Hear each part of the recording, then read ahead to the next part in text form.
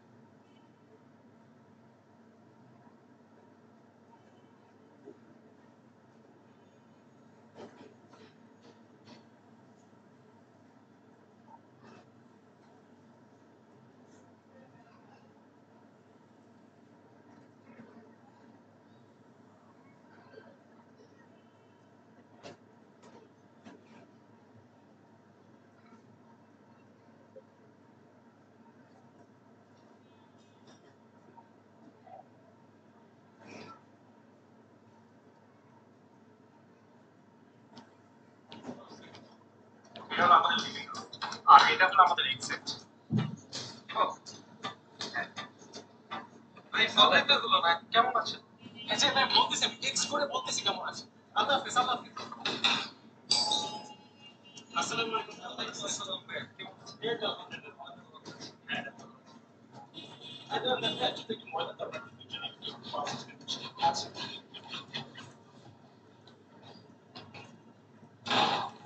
ভাই, আজকাল তো একটু ফিল করেন এত যখন মানে ভাই বলতাম যখন প্রতিটা জিনিস সব ছিল আমার জুতাটা চমৎকার।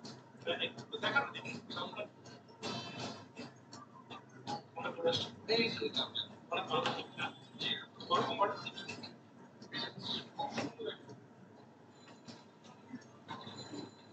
আইয়া আইসেন না ভাই, কুকুর আছে বাসায়।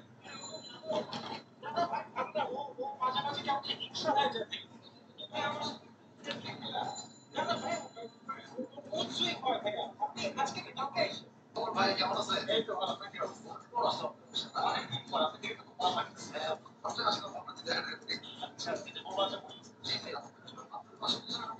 হ্যাঁ বাবা সবাই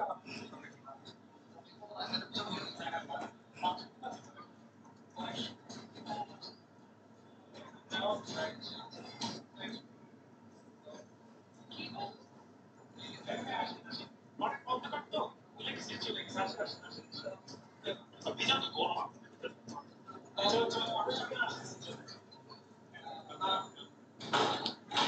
আচ্ছা আচ্ছা ভাইয়া আপনি কি আমাদের সিঁড়িঘর দেখছেন?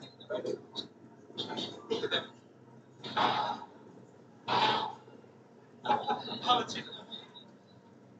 হ্যালো, কি আমার বাবা অ্যাক্সিডেন্ট করছে? ও নো, ইমার্জেন্সি আমার চলে যেতে হবে। চলে আসেন তো। আপনারা ছোটবেলা কেনা নাম করতে গিয়ে কোন কেনা আসেনি? কি আমার বাবা দুধ পাইছে? কাজে কাজ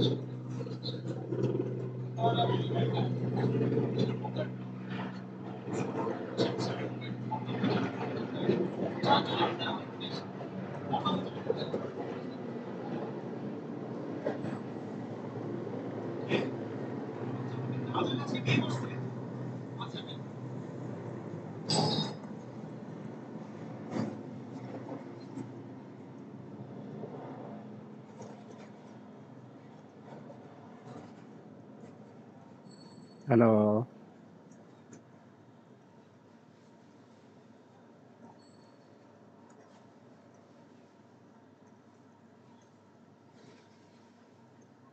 জি স্যার।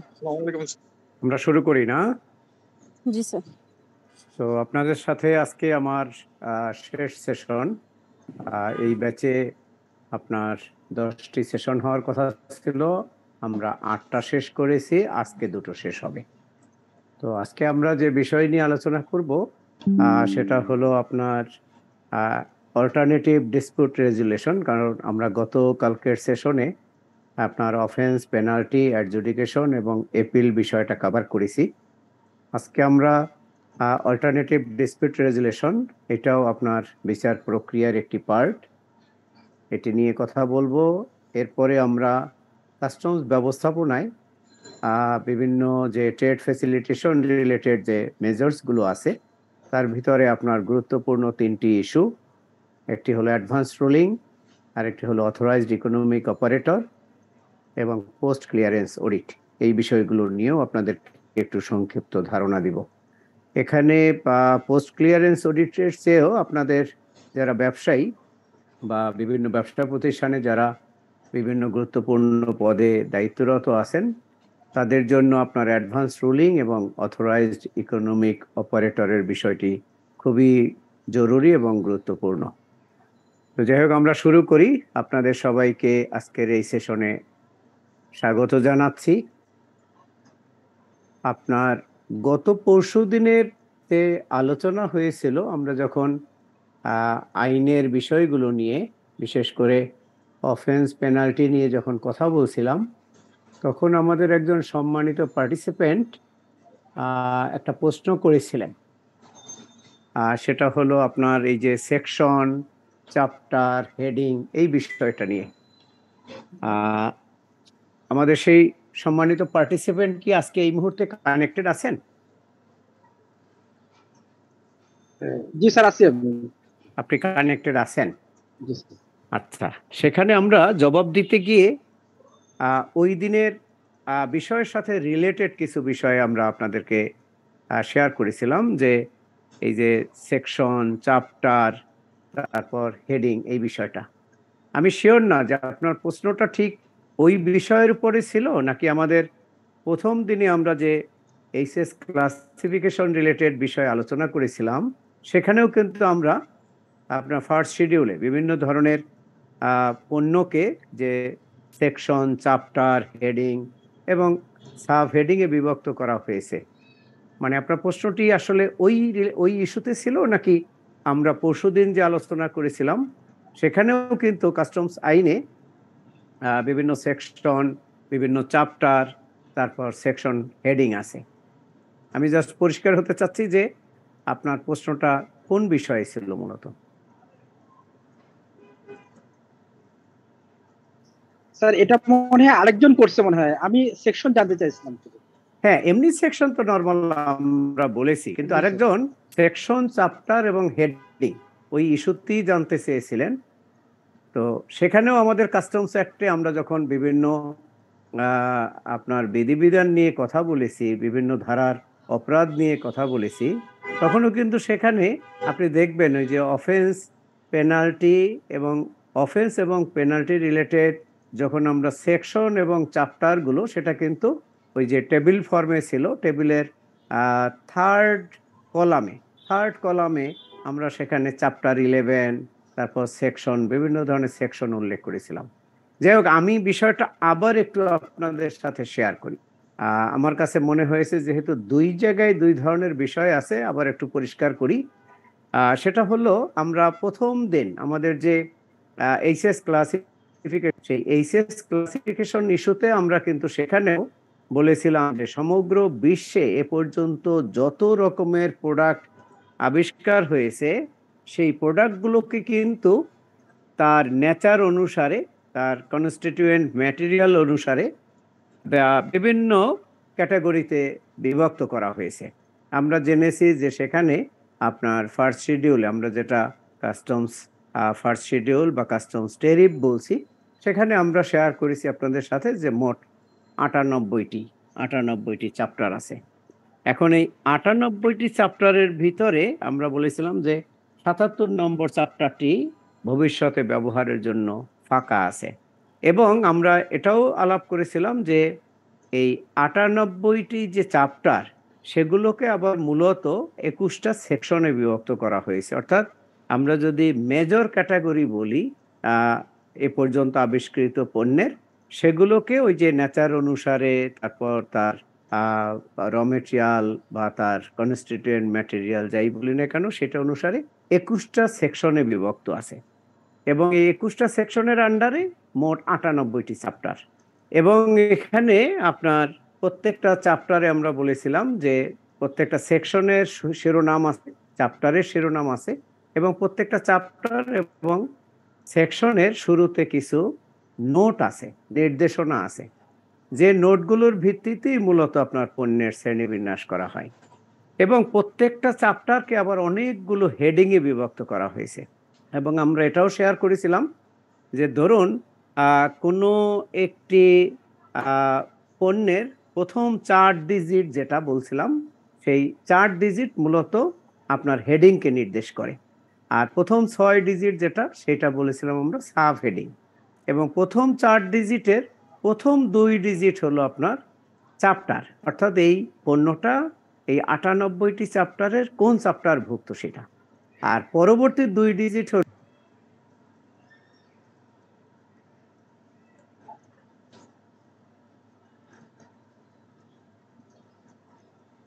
Recording in progress. আপনার প্রথম 4 ডিজিটের পরবর্তী 2 ডিজিট। তো এইটা হলো আপনার এই ক্লাসিফিকেশন রিলেটেড যে সেকশন, চ্যাপ্টার, হেডিং এবং সাব হেডিং। আর আমরা ওই দিন আপনাদের সাথে শেয়ার করেছিলাম যে আইনেরও, কাস্টমস আইনেরও ভিতরে দেখবেন যে বিভিন্ন ইস্যুগুলোকে, বিভিন্ন বিষয়গুলোকে অনেকগুলো আপনার চ্যাপ্টারে বিভক্ত করা আছে, এবং সেই চ্যাপ্টারের অধীনে আপনার আইনের সংশ্লিষ্ট ধারাগুলো, অর্থাৎ এই ধারাটাকে তখন আমরা বলি সেকশন। আমরা যে বিভিন্ন আইনের ক্ষেত্রে দেখবেন সেকশন এত এত উল্লেখ করেছি, এই সেকশন মিনস আপনার আইনের সেকশন, যেটাকে আমরা বলি ধারা, বাংলায় বলি ধারা। আর প্রত্যেকটা সেকশনের একটা শিরোনাম দেয়া আছে, একটা চ্যাপ্টারেরও শিরোনাম আছে, আবার প্রত্যেকটা সেকশনের আপনার শিরোনাম দেয়া আছে, ওইটাকে বলছি আমরা ওই সেকশনের হেডিং। তো যাই হোক, আমি দুটো এরিয়ায়, একটা হলো ক্লাসিফিকেশন রিলেটেড যে section, chapter, heading, sub heading, এবং আইনের যে বিভিন্ন চ্যাপ্টার, সেকশন, হেডিং, সে বিষয়টা আমার মনে হয় এখন আপনাদের কাছে পরিষ্কার হয়েছে।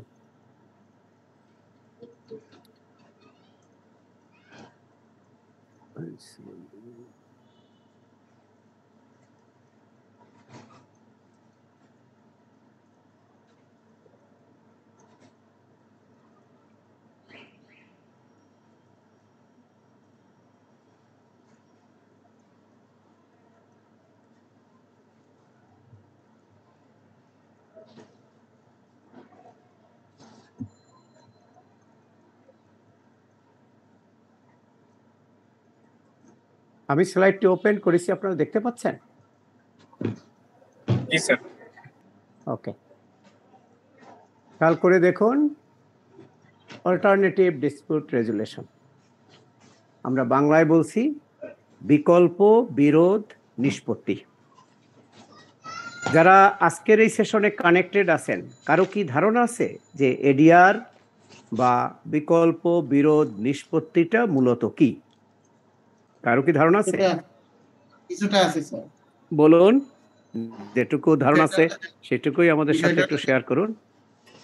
বিষয়টা হলো স্যার, অল্টারনেটিভ ডিসপিউট, এই ডিসপিউট রেজুলেশনটা এরকম যে যখন এসএসসি এবং গভর্নমেন্টের মধ্যে একটা মামলা বা ফাইল আপিল চলে, তখন দুই পক্ষই যদি কিছুটা নমনীয় হয়ে বসার যে সেটিংটা, বা এবং মীমাংসা করে নেওয়া, বাংলায় যদি বলি মীমাংসা করে নেওয়া, যে আমি এতটুকু ট্যাক্স দিতে পারবো। এখানে একটা প্যানেল বানানো হয় বিভিন্ন থেকে, বোর্ড থেকে মেম্বার থাকে, তারপরে বাইরে থেকে আরো দুজন থাকে, তারপরে ক্লায়েন্টের লোক থাকে, এসএসসির লোক থাকে, তারা থেকে যে তখন ওখানে একটা মীমাংসা করা হয়, যে যে ডিসপুট গুলো থাকে, গ্রাউন্ড থাকে, গ্রাউন্ডের উল্লেখে কিছুটা ট্যাক্স বা ভ্যাট দিয়ে ওটা মীমাংসা করার যে প্রসিডিউরটা, এটাকে অল্টারনেটিভ ডিসপুট রেজলিউশন প্রসিডিউর বলতেছে। ওকে, thank you so much, thank you so much. আপনি যথেষ্ট সুন্দরভাবে বিষয়টি ব্যাখ্যা করেছেন। বিষয়টা হলো যে অল্টারনেটিভ ডিসপিউট রেজুলেশন, বিকল্প, ডিসপিউট মানে বিরোধ, আর রেজুলেশন হলো সমাধান, আর অল্টারনেটিভ তো আমরা জানি বিকল্প। অর্থাৎ এখানে হলো কাস্টমস কর্তৃপক্ষ, যেহেতু আমরা কাস্টমস নিয়ে আলোচনা করছি সেই কারণে আমরা বলবো যে কাস্টমস কর্তৃপক্ষের কাছে যদি কোনো মামলা, অনিয়ম মামলা বা রাজস্ব ফাঁকির মামলা বা এই জাতীয় বিষয় যদি আপনার বিচারাধীন থাকে, সেটা কাস্টমস কর্তৃপক্ষের কাছে থাকতে পারে। আমরা যে গত আলোচনায় কমিশনার এপিল অথবা কাস্টমস এক্সাইজ ও ভ্যাট এপিলার ট্রাইব্যুনালের সম্পর্কে জেনেছি।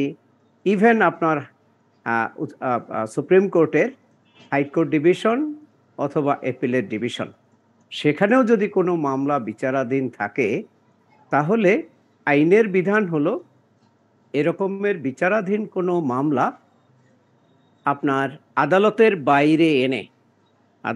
বাইরে এনে দুই পক্ষের ভিতরে আলাপ আলোচনার ভিত্তিতে, দুই পক্ষ বলতে এখানে tax collector and tax payer, অর্থাৎ কাস্টমস কর্তৃপক্ষ এবং ট্যাক্স পেয়ার, সেটা আমদানিকারক হতে পারে, রপ্তানিকারক হতে পারে, অন্য কোনো ইম্পোর্টার হতে পারে, আলাপ আলোচনার ভিত্তিতে সেই মামলাটির নিষ্পত্তি করা, সেটেল করা, এটাই হলো আপনার এডিআর বা অল্টারনেটিভ ডিসপিউট রেজুলেশন। বর্তমানে জাতীয় রাজস্ব বোর্ডের অধীনে, জি এটা কি আরবিট্রেশন কি বলা যায় স্যার? এইটার এক ধরনের আরবিট্রেশনই, কিন্তু ঠিক ওইভাবে না, এটা একদম আইনের আওতায় নিয়ে আসা হয়েছে যে আপনার বিকল্প উপায়ে এই বিষয়গুলো আমরা শুনলে আপনার কাছে পরিষ্কার হবে যে কিভাবে এটা আপনার সেটেল করা হয়। তো এখানে ধরুন বর্তমানে জাতীয় রাজস্ব বোর্ডের অধীনে আমাদের যে 3টি অনুবিভাগ, এবং আপনারা সবাই এটাও জানেন যে এই 3টি অনুবিভাগের মাধ্যমে মূলত সরকার বিপুল অঙ্কের রাজস্ব প্রতি অর্থ বছরে আপনার সংগ্রহ করে থাকে। তো এখানে ইনকাম ট্যাক্স অর্ডিন্যান্সেও আপনার এডিআর এর প্রভিশন আছে। আমাদের যে VAT act, VAT and supplementary duty act 2012, সেখানেও আপনার এডিআর এর প্রভিশন আছে, এবং আমাদের কাস্টমস অ্যাক্টেও এই এডিআর এর প্রভিশন আছে।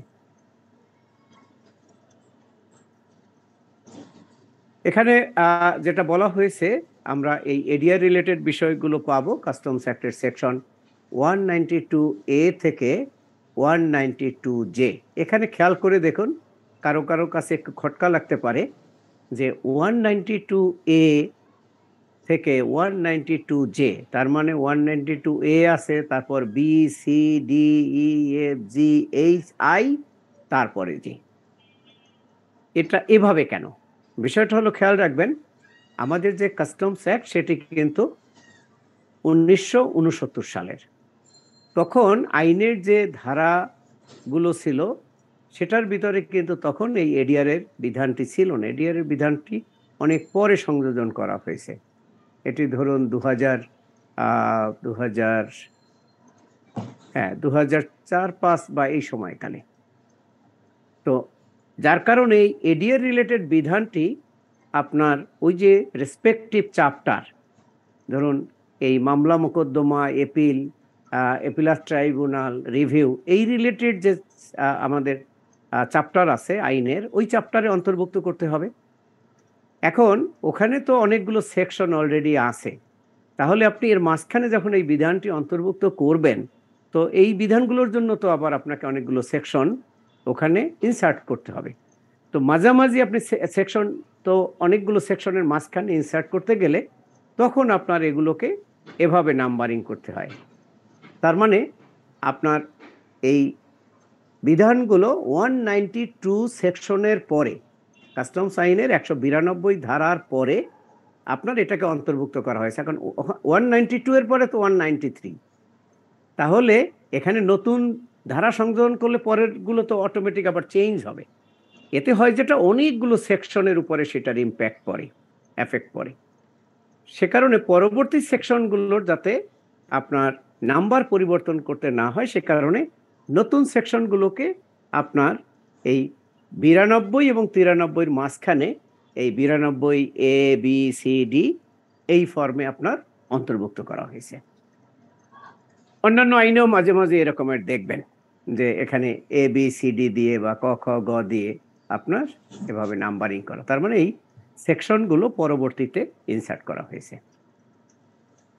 তো এডিআর এর বিষয়গুলো সম্পর্কে আমরা একটু ধারণা নিই এইবার, যেটা আমি অলরেডি শেয়ার করেছি যে dispute lying with customs authority, appellate authority or higher court may be resolved through ADR. এবং এডিআরটা বললাম যে এখানে একজন তৃতীয় পক্ষ থাকে সহায়তাকারী হিসাবে। এই তৃতীয় পক্ষ কে সেটাও আমরা পরে দেখব।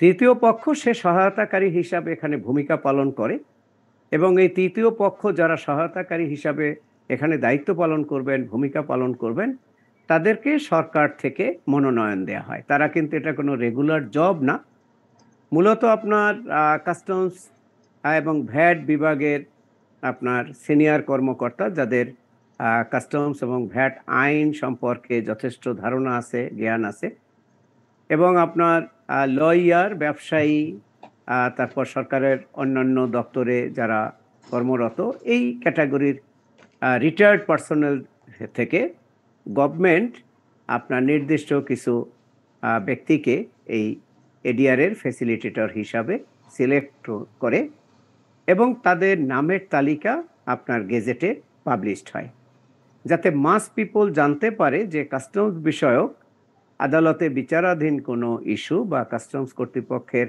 কাছে বিচারাধীন কোনো ইস্যু এই ব্যক্তিগণের সহায়তায় বা এই ব্যক্তিগণের মধ্যস্থতায় আপনার নিষ্পত্তি করা যাবে। তো এটা করার জন্য এভাবে আপনার ফ্যাসিলিটেটর নিয়োগ হয় এবং তারা এই দায়িত্ব পালন করেন। এখানে কিছু রেস্ট্রিকশন দেয়া আছে যে কোন কোন ধরনের আইনি বিধান বা বিষয় এই এডিআরের মাধ্যমে নিষ্পত্তি করা যাবে না। একটি হলো ফর্জারি অথবা ক্রিমিনাল অফেন্স, জালিয়াতপূর্ণ অথবা ক্রিমিনাল নেচারের যে সকল অপরাধ, সেই অপরাধগুলো আপনার কখনোই এডিআরের মাধ্যমে নিষ্পত্তি করা যাবে না। এছাড়া যদি কোথাও কোনো আইনি বিধান নিয়ে বা আইনের অ্যাপ্লিকেশন নিয়ে কোনো ধরনের ডিসপিউট অ্যারাইজ করে, সে বিষয়গুলো আপনার এডিআরের মাধ্যমে নিষ্পত্তি করা যাবে না। এক্ষেত্রে বিধানটি হলো যে এই বিষয়গুলো বাদে অন্যান্য বিষয় আপনার এডিআরের মাধ্যমে নিষ্পত্তি করা যাবে, কারণ আইনের বিষয়ে আপনার ব্যাখ্যা দেওয়ার একমাত্র এখতিয়ার হলো either ministry of law or NBR, যেহেতু তারা আইন প্রণয়ন এবং আইনের এই ব্যাখ্যা বিশ্লেষণ দেওয়ার এখতিয়ার সম্পন্ন। এখানে আপনার প্রত্যেকটা কাস্টম হাউস বা ভ্যাট কমিশনারের প্রত্যেকটি দপ্তরই আপনার এ ধরনের এডিআরের যে পেন্ডিং ইস্যুগুলো আছে, মামলা মোকদ্দমা, সেগুলো এডিআরের মাধ্যমে সম্পন্ন করার সুযোগ রয়েছে। আর dispute resolve cannot B কোশ্চেনড in court, এটাও আইনের একটি বিধান যে এই এডিআরের মাধ্যমে যখন কোনো একটি মামলা নিষ্পত্তি হবে, তখন সেই মামলাটি আপনি আদালতে কোনো সেটার বিষয়ে কোনো প্রশ্ন উত্থাপন করা যাবে না বা প্রশ্ন করা যাবে না। একটি সেফগার্ড বা প্রোটেকশন, কারণ অনেক সময় দেখা যায় এবং এ ধরনের ঘটনা হয়েছেও যে অনেক গুরুত্বপূর্ণ মামলা যখন এডিআরের মাধ্যমে দুই পক্ষ আলাপ আলোচনার মাধ্যমে নিষ্পত্তি করা হয়েছে বা নিষ্পত্তি হয়েছে, তখন কোনো কোনো কর্তৃপক্ষ অনেক সময় সেগুলো নিয়ে প্রশ্ন উত্থাপন করেছেন এবং নথিপত্র তলব করেছেন। তো এর ফলে সেটা নিয়ে অনেকের ভিতরে কনফিউশন দেখা দিয়েছে। সে কারণেই আইনে এই বিধানটি আনা হয়েছে যে যখন এ ধরনের প্রক্রিয়ার মাধ্যমে এডিআরের মাধ্যমে কোনো একটি মামলা নিষ্পত্তি হবে, সেটেলড হবে, সেটি নিয়ে কোনো কর্তৃপক্ষে বরাবর বা কোনো আদালতে কোনো প্রশ্ন উত্থাপন করা যাবে না। আর কোনো একটি বিষয়ে ধরুন এডিআরের মাধ্যমে নিষ্পত্তির জন্য গেল, কোনো কারণে যদি এডিআরের মাধ্যমে সেই মামলাটি নিষ্পত্তি করা না যায়, তাহলে ওই মামলাটি যে আদালতে বা যে কর্তৃপক্ষ বরাবর বিচারাধীন ছিল, বিবেচনাধীন ছিল, নিষ্পত্তি না হলে সেটি সংশ্লিষ্ট কর্তৃপক্ষ বা আদালতের কাছে নরমাল বিচার প্রক্রিয়া আবার চলে যাবে। এখানে আরও একটি সুবিধা দেয়া আছে আইনে, সেটি হলো আমরা দেখেছি যে কোনো একটি লোয়ার লেভেলের কোনো একটি অ্যাডজুডিকেশন অর্ডার, তার এগেনস্টে যদি কেউ এগ্রিভড হয়, কোনো প্রতিষ্ঠান বা কোনো আপনার ট্যাক্স পেয়ার, তাহলে তার এপিল করার সুযোগ আছে। এবং আমরা দেখেছি যে এই এপিলের সময়সীমা হলো 90 দিন। এই 90 দিনের ভিতরে যদি এপিল না করে, তাহলে সেটা আর এপিলের সুযোগ থাকে না, তামাদি হয়ে যায়। এবং সেখানে আমরা এটাও দেখেছি যে এপিলাত অথরিটির আবার 60 ডেইজ আপনার এই এপিলের টাইম এক্সটেন্ড করার একটা সুযোগ আছে। তো এখন ধরুন কেউ যদি এ ধরনের একটা সিদ্ধান্ত হয়েছে, সেটার এগেনস্টে এপিলে যাওয়ার আগে তিনি চেষ্টা করলেন যে এটা এডিআরের মাধ্যমে সেটেল করা যায় কিনা। তিনি এডিআরে আবেদন করলেন, এডিআরে নিয়ে আলাপ আলোচনা হলো, কিন্তু আলটিমেটলি এডিআরে সেটা নিষ্পত্তি হলো না। ইতিমধ্যে ধরুন তার সেই 90 দিন পার হয়ে গেল, তাহলে তিনি কি এপিল আর করতে পারবেন কি পারবেন না? সে কারণে এখানে বলা হয়েছে এডিআরের যে বিধান, সেখানে যে কোনো একটি মামলা নিষ্পত্তি করার ক্ষেত্রে যদি এটা এডিআরে নিয়ে আলাপ আলোচনার ফলে ওখানে যদি কোনো সময় যেটা ক্ষেপণ হবে বা সময় যেটা ব্যবহার হবে, সেইটা ওই এপিলের যে 90 দিন সেই সময় থেকে বাদ যাবে না। তার মানে আপনার এডিআরের মাধ্যমে একটা নির্দিষ্ট সময় যেটা ব্যবহার করা হয়েছে, সেই সময় বাদই একজন ট্যাক্স পেয়ার তার পরবর্তী এপিলের জন্য যে 90 দিন সময়ের বিধান আছে সেটা তিনি পাবেন। এখানে বলা হয়েছে আরো কিছু বিষয় আছে আইনে, সেটা হলো এটা আপনার এডিআর রিলেটেড যে রুল আছে, আমরা একটা দেখতে পাচ্ছি এসআরও নম্বর 54 law/2012/2379 ডেটেড 23rd February 2012। অর্থাৎ এইটা হলো এডিআর রিলেটেড বিধিমালা। আমরা মূলত বিধিমালার একদম বেসিক এরিয়া নিয়ে আপনাদের সাথে কথা বলবো। এখন এই বিধিমালার রুল 4-এ বলা হয়েছে যে applicant and customs representative can raise objection against facilitator. বিষয়টা কি? বিষয়টা হলো যে ফ্যাসিলিটেটর যাকে নিয়োগ দেওয়া হবে, এই ফ্যাসিলিটেটর হিসাবে তিনি যখন দায়িত্ব পালন শুরু করবেন, তখন তার আচার আচরণ, তার বিভিন্ন বিষয়ে যে কোঅপারেশন, ফ্যাসিলিটেশন, এই বিষয়গুলোর ক্ষেত্রে যদি দেখা যায় যে তিনি ইম্পার্শিয়ালি তার রোলটা প্লে করছেন না, তিনি কোথাও ডিকটেট করার চেষ্টা করছেন, অথবা কোথাও কোনো একটা পক্ষের আপনার অবলম্বন করছেন। ধরুন তিনি আইদার কাস্টমস অথরিটির অনুকূলে সিদ্ধান্ত নেওয়ার চেষ্টা করতে পারেন, অথবা তিনি ট্যাক্স পেয়ারের অনুকূলে ট্যাক্স পেয়ারকে ফ্যাসিলিটেট করার একটা অ্যাপ্রোচ নিতে পারেন। অর্থাৎ তার রোলটা যদি ইম্পার্শিয়াল না হয়, তাহলে সেখানে আইনের বিধান হলো রুল 4 বলছে যে সেক্ষেত্রে either tax payer or the customs authority or the representative of customs can raise objection against that facilitator। অর্থাৎ তখন সে ফ্যাসিলিটেটরের বিরুদ্ধে আপত্তি উত্থাপন করতে পারবেন, এবং আপত্তি উত্থাপিত হলে সেক্ষেত্রে তখন ওই ফ্যাসিলিটেটরকে বাদ দিয়ে অন্য আর একজন তার থেকেও গ্রহণযোগ্য একজন রিলায়েবল ফ্যাসিলিটেটরকে আবার সিলেক্ট করা হবে। বোর্ড এই ধরনের একটা তালিকা তৈরি করবেন, যেটা আমরা একটু আগে আলোচনায় বলেছি যে বোর্ড আপনার বিভিন্ন লেভেলের যারা এই ফ্যাসিলিটেটর হওয়ার জন্য যোগ্য এমন কর্মকর্তাদের ভিতর থেকে এ ধরনের একটা তালিকা করবেন এবং সেই তালিকাটি গেজেটে পাবলিশড হতে হবে। কোথায় পাবেন এই বিধান? রুল 5-এ।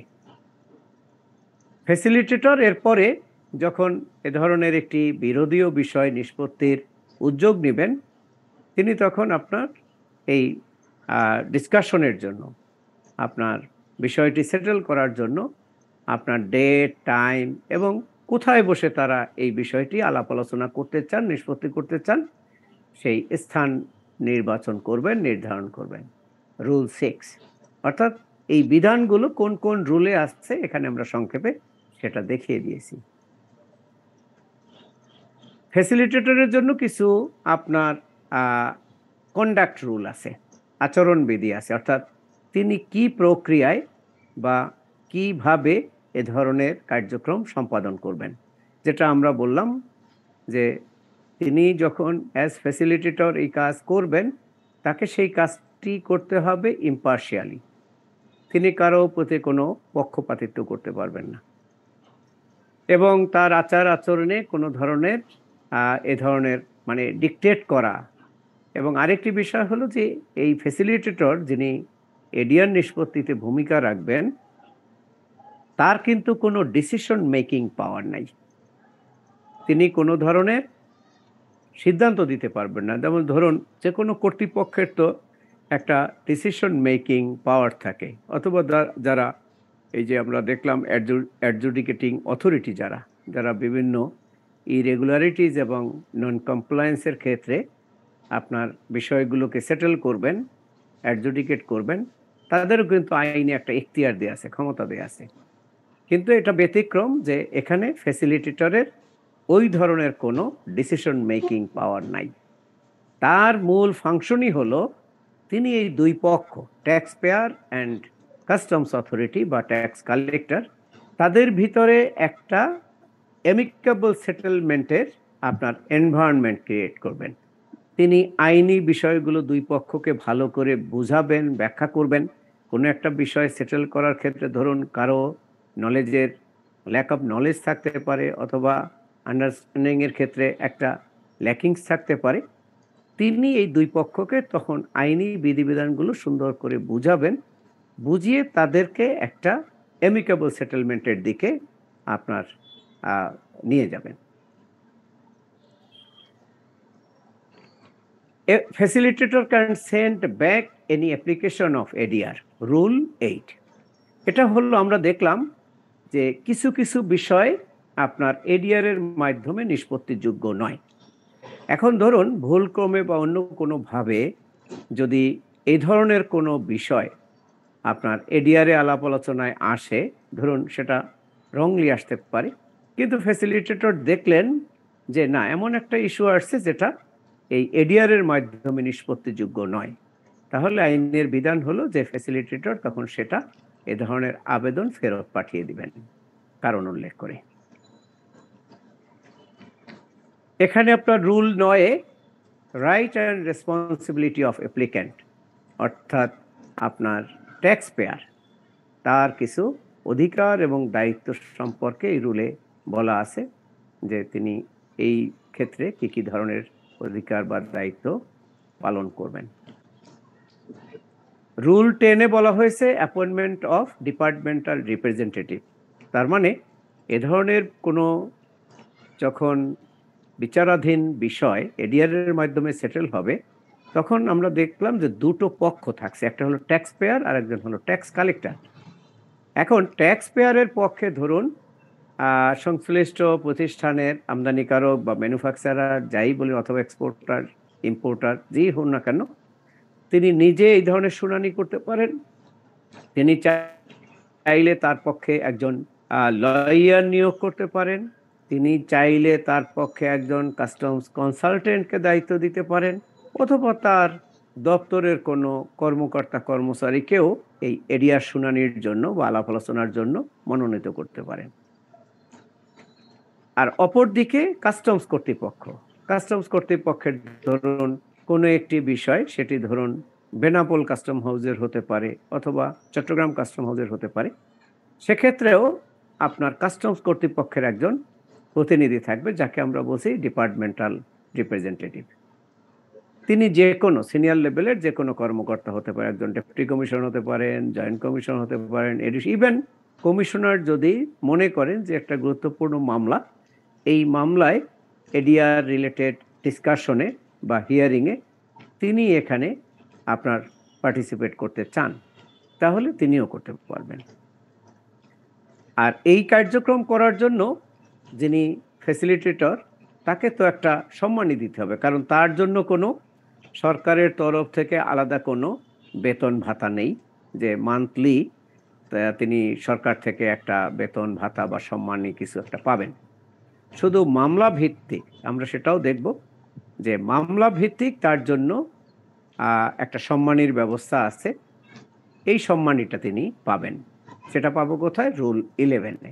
এভাবে আপনার বেসিক, আপনার এই যে এডিআর রিলেটেড যে বিধিমালা, তার বেসিক এরিয়াগুলো এই গুরুত্বপূর্ণ এই বিধিগুলোতে রুলে সুনির্দিষ্টভাবে ডিফাইন করা আছে, ব্যাখ্যা করা আছে।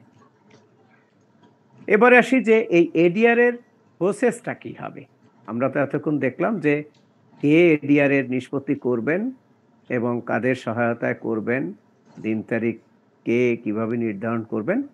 এখন পদ্ধতিটা কি বলা হয়েছে? In case of custom house or station. এখানে station means customs station. Custom house আমরা প্রথম দিনের আলোচনায় আপনাদেরকে ধারণা দিয়েছি যে আমাদের সমগ্র বাংলাদেশে আপনার 6টা কাস্টম হাউস আছে। এগুলো হলো স্বয়ংসম্পূর্ণ কাস্টম হাউস, যেটার প্রধান হলেন একজন কমিশনার। আর এটাও আলোচনা করেছিলাম যে এর বাইরে আপনার যে আমাদের 12টা ভ্যাট কমিশনারেট আছে, সেই ভ্যাট কমিশনারেটগুলোর কোনো ভ্যাট কমিশনারেটে এক বা একাধিক কাস্টমস স্টেশনও আছে। সুতরাং এই এডিআর রিলেটেড ইস্যু কাস্টম হাউসেও থাকতে পারে, কাস্টমস স্টেশনেও থাকতে পারে। তাহলে কাস্টম হাউস বা স্টেশনে যে সকল মামলা বিচারাধীন বা পেন্ডিং, সেই বিষয়গুলোর ক্ষেত্রে এডিআর এর প্রসেসটা কি হবে? রুল 3 দেখুন, এই বিষয়টা পাবেন এই এডিআর বিধিমালা যেটা আছে, সেই বিধিমালার রুল 3-তে বলা আছে, হোয়ার applicable empowered officer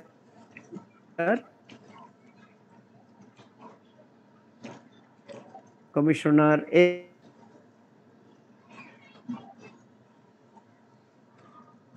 appeal or from the list, সেই তালিকা থেকে আপনার একজন ফ্যাসিলিটেটরকে মনোনয়ন দেয়া হবে।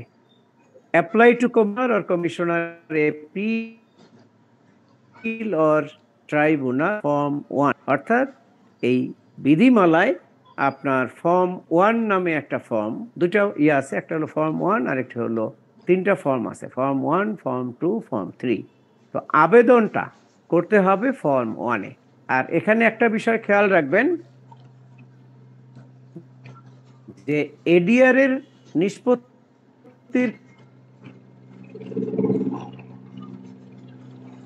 ক্ষেত্রে এখানে মূলত যেহেতু এই প্রত্যেকটা ট্যাক্স পেয়ারের এগেনস্টে, সেক্ষেত্রে এই এডিআর এর অ্যাপ্লিকেশনটা ট্যাক্স পেয়ারকে করতে হবে। এখানে কাস্টমস কর্তৃপক্ষ আপনার এখানে আবেদন করবে না এবং আবেদন করার তার কোনো সুযোগ নেই, কারণ এখানে যেহেতু মামলাটা ট্যাক্স পেয়ারের এগেনস্টে চলমান, সুতরাং এ ধরনের মামলা নিষ্পত্তি করার ক্ষেত্রে ট্যাক্স পেয়ার কি এগিয়ে আসতে হবে, তাকেই আবেদন করতে হবে।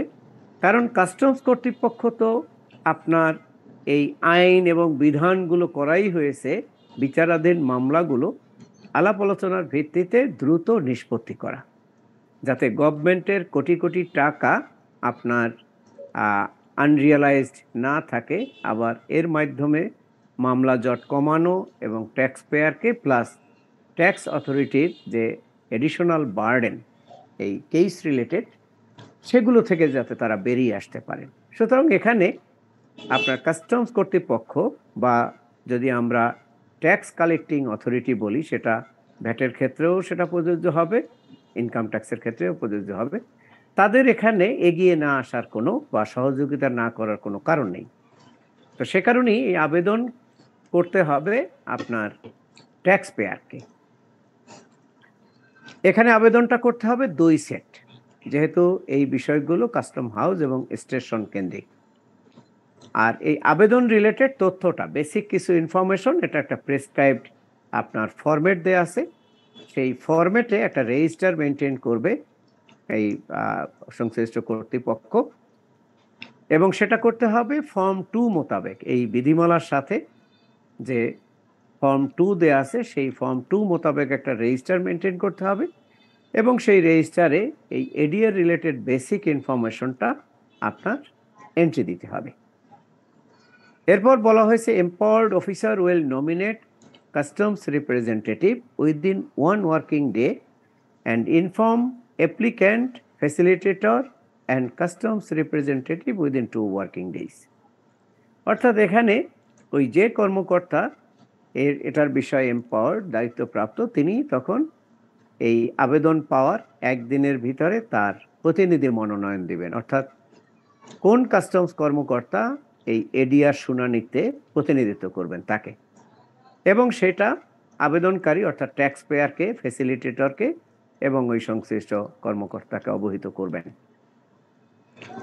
দায়িত্বপ্রাপ্ত অফিসার আরও কিছু কাজ করবেন, সেটা হলো যে মামলাটা নিয়ে এডিআরে শুনানি হবে সেই মামলা রিলেটেড যে ফাইল, এ সম্পর্কিত যে অন্যান্য দলিলাদি এবং তার দপ্তরের যে মতামত, সেই মতামত সহ এই নথিপত্র পরবর্তী 4 কর্মদিবসের ভিতরে আপনার ফ্যাসিলিটেটরের কাছে, এই যে সহায়তাকারী, তার কাছে পাঠাবেন। আর এই পেন্ডিং ইস্যুটা যদি আপনার কোনো কমিশনার এপিল, ট্রাইব্যুনাল বা হাইকোর্টে থাকে, খেয়াল করে দেখুন, আগেরটা ছিল কাস্টম হাউস বা কাস্টমস স্টেশনে বিচারাধীন, আর এটা হলো যে কোনো কমিশনার এপিল অথবা আমাদের যে কাস্টমস এক্সাইজ ও ভ্যাট এপিলার ট্রাইব্যুনাল অথবা হাইকোর্টে বা উচ্চতর আদালতে বিচারাধীন মামলার ক্ষেত্রে পদ্ধতিটা কি। এখানেও দেখুন, এখানে ওই একই ফর্ম 1-এ আবেদন করতে হবে অ্যালং উইথ ফিস। এই ফিসটা হলো ওই যে আপনার ফ্যাসিলিটেটরের জন্য একটা অনারিয়ামের যে ব্যবস্থা আছে, সেই অনারিয়াম তার ভাগের অংশটুকু সেইটা আবেদনের সাথে গেথে দাখিল করবে। এখানে আবেদন করতে হবে 3 সেট, আগের স্টেজে দেখেছি আমরা 2 সেট। একইভাবে এখানেও আপনার ফর্ম 2 মোতাবেক রেজিস্টার মেনটেন করতে হবে, এবং সেই রেজিস্টারে এই এডিআর রিলেটেড তথ্য উপাত্ত আপনার ধারণ করতে হবে, সংরক্ষণ করতে হবে। এখানে আপনার কমিশনার এপিল অথবা প্রেসিডেন্ট এপিলার ট্রাইব্যুনাল অথবা সংশ্লিষ্ট আদালত এখানে ফ্যাসিলিটেটরকে এই এডিআরের আওতায় বিষয়টি সেটেল হবে, এই যে আবেদন পাওয়া গেল সেই আবেদনের বিষয়টি 8 কর্মদিবসের ভিতরে তাদেরকে জানাবেন। এখানে আপনার কমিশনার এপিল অথবা প্রেসিডেন্ট এপিলেট ট্রাইব্যুনাল বা সংশ্লিষ্ট আদালত আপনার 1 সেট আবেদন সংশ্লিষ্ট কমিশনার বরাবর পাঠাবেন, এবং কমিশনার এই আবেদন পাওয়ার পরে এই রিলেটেড আপনার যে রেকর্ডপত্র, তার নথিপত্র, অন্যান্য দলিলাদি, সেটা আপনার সংশ্লিষ্ট ফ্যাসিলিটেটরের কাছে পাঠাবেন পরবর্তী শুনানির জন্য। এবারে আসি যে ফ্যাসিলিটেটরের ফাংশনটা কি, দায়িত্বটা কি। আমরা প্রথম দিকের আলোচনায় বলেছি যে ফ্যাসিলিটেটর কিন্তু কোনো ডিসিশন আপনার দিতে পারেন না, তিনি ইভেন কোনো সিদ্ধান্ত দিতে পারেন না বা কাউকে আপনার কোনো বিষয়ে ডিকটেটও করতে পারেন না। সে কারণে এখানে যে এটা ফুললি আপনার সেটেল হতে পারে অথবা আংশিক আলাপ আলোচনার ভিত্তিতে এটা সেটেল হতে পারে। ধরুন এ ধরনের একটি বিষয় যখন এডিআরে গেল, তখন ফ্যাসিলিটেটর শুনানির জন্য 1 বা একাধিক তারিখ নির্ধারণ করবেন। এই শুনানিটা আপনার যে কোনো একটা ভেন্যুতে হতে পারে যেটা এই 3 পক্ষের জন্য সুইটেবল হয়, এবং সবগুলো কাস্টম হাউস এবং ভ্যাট কমিশনারেটে আপনারা দেখবেন অনেকগুলো দপ্তরই এই এডিআরের আলাপ আলোচনা বা এডিআরের মাধ্যমে কোনো বিষয় নিষ্পত্তির জন্য সেখানে আপনার আলাদা রুম বরাদ্দ দেয়া আছে এবং সেই রুমগুলোকে আপনার ওয়েল ফার্নিশড, যাতে তারা ওখানে বসে আপনার এই আলাপ আলোচনা, রেকর্ড কিপিং এই বিষয়গুলো যাতে সুন্দরভাবে করতে পারেন। তো ফ্যাসিলিটেটর যেটা করবেন সেটা হলো যে তিনি দুই পক্ষের ভিতরে আলাপ আলোচনার ভিত্তিতে এই বিষয়টা নিষ্পত্তি করার চেষ্টা করবেন এক বা একাধিক শুনানির মাধ্যমে, আলাপ আলোচনার মাধ্যমে, এবং সেখানে যে সিদ্ধান্তটি হবে সেই সিদ্ধান্তটি তিনি আপনার কার্য বিবরণী আকারে, আপনার মিনিটস আকারে এটা জারি করবেন এবং সেটা করতে হবে এই বিধিমালার সাথে সংযুক্ত ফর্ম 3 মোতাবেক। এবং এটা যেহেতু একটা অ্যামিকেবল সেটেলমেন্ট, সে কারণে এই ফর্ম 3-এ পুরো বিষয়টা, এটা একটা প্রেসক্রাইবড ফর্ম, সেই ফর্মের আপনার রিলেভেন্ট ইনফরমেশনগুলো ফিল আপ করে তারপর এটি তৈরি করবেন ফ্যাসিলিটেটর। এবং এখানে দুই পক্ষ, ট্যাক্স পেয়ার এবং ট্যাক্স কালেক্টর, কাস্টমস কর্তৃপক্ষ এবং আপনার ট্যাক্স পেয়ার, দুই পক্ষ এই আপনার মিনিটসে সাইন করবেন। আর ফ্যাসিলিটেটর সাহেব এটা কাউন্টার সাইন করবেন, প্রতি স্বাক্ষর করে তারপর তিনি সংশ্লিষ্ট কর্তৃপক্ষ বরাবর 2 কর্মদিবসের ভিতরে পাঠাবেন। তো এখানে ধরুন এভাবে আলাপ আলোচনার ভিত্তিতে যখন কোনো একটি বিষয় সেটেল হবে, সেখানে আমরা দেখলাম যে একটা পুরো বিষয়, বিচারাধীন কোনো একটি পূর্ণাঙ্গ বিষয় সেটেল হতে পারে অথবা তার আংশিকও সেটেল হতে পারে। যদি পুরোপুরি সেটেল হয়ে যায় ওয়েল অ্যান্ড গুড, আর যদি দেখা যায় যে না, কোনো একটি বিরোধীয় বিষয়ে ধরুন 2টো বা 3টা পার্ট ছিল, এডিআরের আলোচনার ভিত্তিতে ধরুন 1টা বা 2টো পার্ট নিষ্পত্তি হয়েছে কিন্তু আরেকটা পার্ট অনিষ্পন্ন রয়ে গেছে, সেক্ষেত্রে আইনের বিধান হলো যেটা নিষ্পত্তি হয়েছে সেটা নিষ্পত্তিকৃত হিসাবে গণ্য হবে, আর যেটা নিষ্পত্তি হয়নি সেই অংশটুকু শুধু যে কর্তৃপক্ষের কাছে বা যে আদালতে এটা বিচারাধীন ছিল সেখানে আপনার আবার পরবর্তী নিষ্পত্তির জন্য ওই অংশটুকু, এটা ওই যে রেজুলেশন যেটা তৈরি হবে, যেটা 3 পক্ষ অর্থাৎ ট্যাক্স পেয়ার, ট্যাক্স কালেক্টর এবং ফ্যাসিলিটেটর, তারা স্বাক্ষর করবেন। এই ডকুমেন্টটাই তখন সংশ্লিষ্ট কর্তৃপক্ষ অর্থাৎ যেখানে এগুলো বিচারাধীন ছিল সেখানে যাবে। সুতরাং তারা এই ডকুমেন্ট থেকে দেখবেন যে এই মামলার এই অংশগুলো সেটেল হয়েছে আর এই অংশটা সেটেল হয়নি। তো যেটা সেটেল হয়নি সেটা তারা নর্মাল যে বিচার প্রক্রিয়া সেটা অনুসরণ করে নিষ্পত্তি করবেন। এবারে আমরা দেখি, আমরা শুরুতে দেখে এসেছিলাম যে কারা কারা ফ্যাসিলিটেটর হিসাবে আপনার এই মনোনীত হতে পারেন, বা জাতীয় রহস্য বোর্ড কর্তৃপক্ষ কোন কোন লেভেলের কর্মকর্তাদের এই ফ্যাসিলিটেটর হিসাবে মনোনয়ন দিবেন। রুল 5 বলা হয়েছে, efficient and experienced retired officer of customs not below the rank of joint commissioner, অর্থাৎ জয়েন্ট কমিশনার নিম্নের নয় এমন অভিজ্ঞ এবং দক্ষ অবসরপ্রাপ্ত কাস্টমস কর্মকর্তাগণ নিযুক্ত হতে পারেন।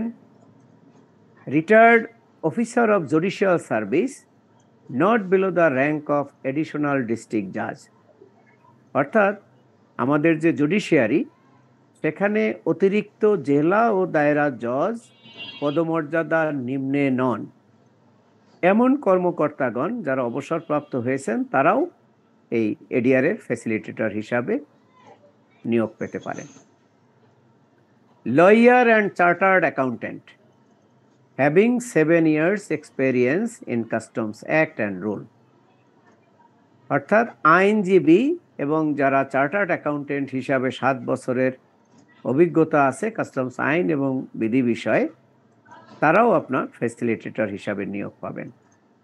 Efficient and experience retired officer of law and legislative not below the rank of deputy secretary, অর্থাৎ আমাদের যে আইন এবং সংসদ বিষয়ক যে বিভাগ আছে আইন মন্ত্রণালয়ের, সেই বিভাগের উপসচিব পদমর্যাদার নিম্নে নন এমন কর্মকর্তারা, অবসরপ্রাপ্ত কর্মকর্তারাও ফ্যাসিলিটেটর হতে পারবেন। এর বাইরে অবসর আইন এবং বিধি বিষয়ে দক্ষ এবং অভিজ্ঞ ব্যবসায়ী নেতাদের ভিতর থেকেও বা ব্যবসায়ী নেতৃবৃন্দের ভিতর থেকেও যারা এই কাস্টমস আইন এবং বিধি সম্পর্কে সম্যক ধারণা রাখেন তাদেরকেও এনবিআর এই ফ্যাসিলিটেটর হিসাবে নিযুক্ত করতে পারে।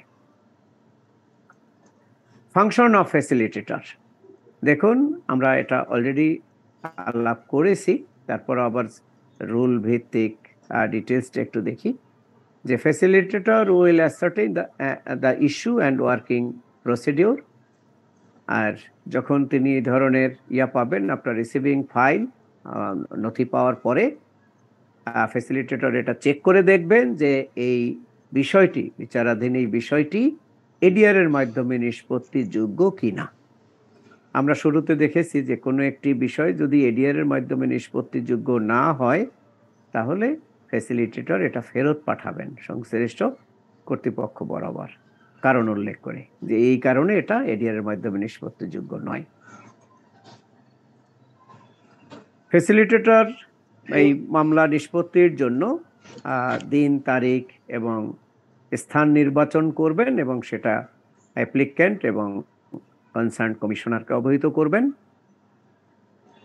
এবং ফ্যাসিলিটেটরের অন্যতম দায়িত্ব হলো দুই পক্ষকে এ ধরনের মামলা আপনার নিষ্পত্তিতে সহায়তা করা, আইনগত সহায়তা করা, পরামর্শ দেয়া।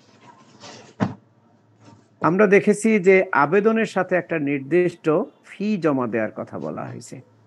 এই ফিটা অন্য কোনো ফি নয়, এই ফিটা হলো এই ফ্যাসিলিটেটরকে একটা সম্মানী দিতে হয়, অনারারিয়াম, রুল 11।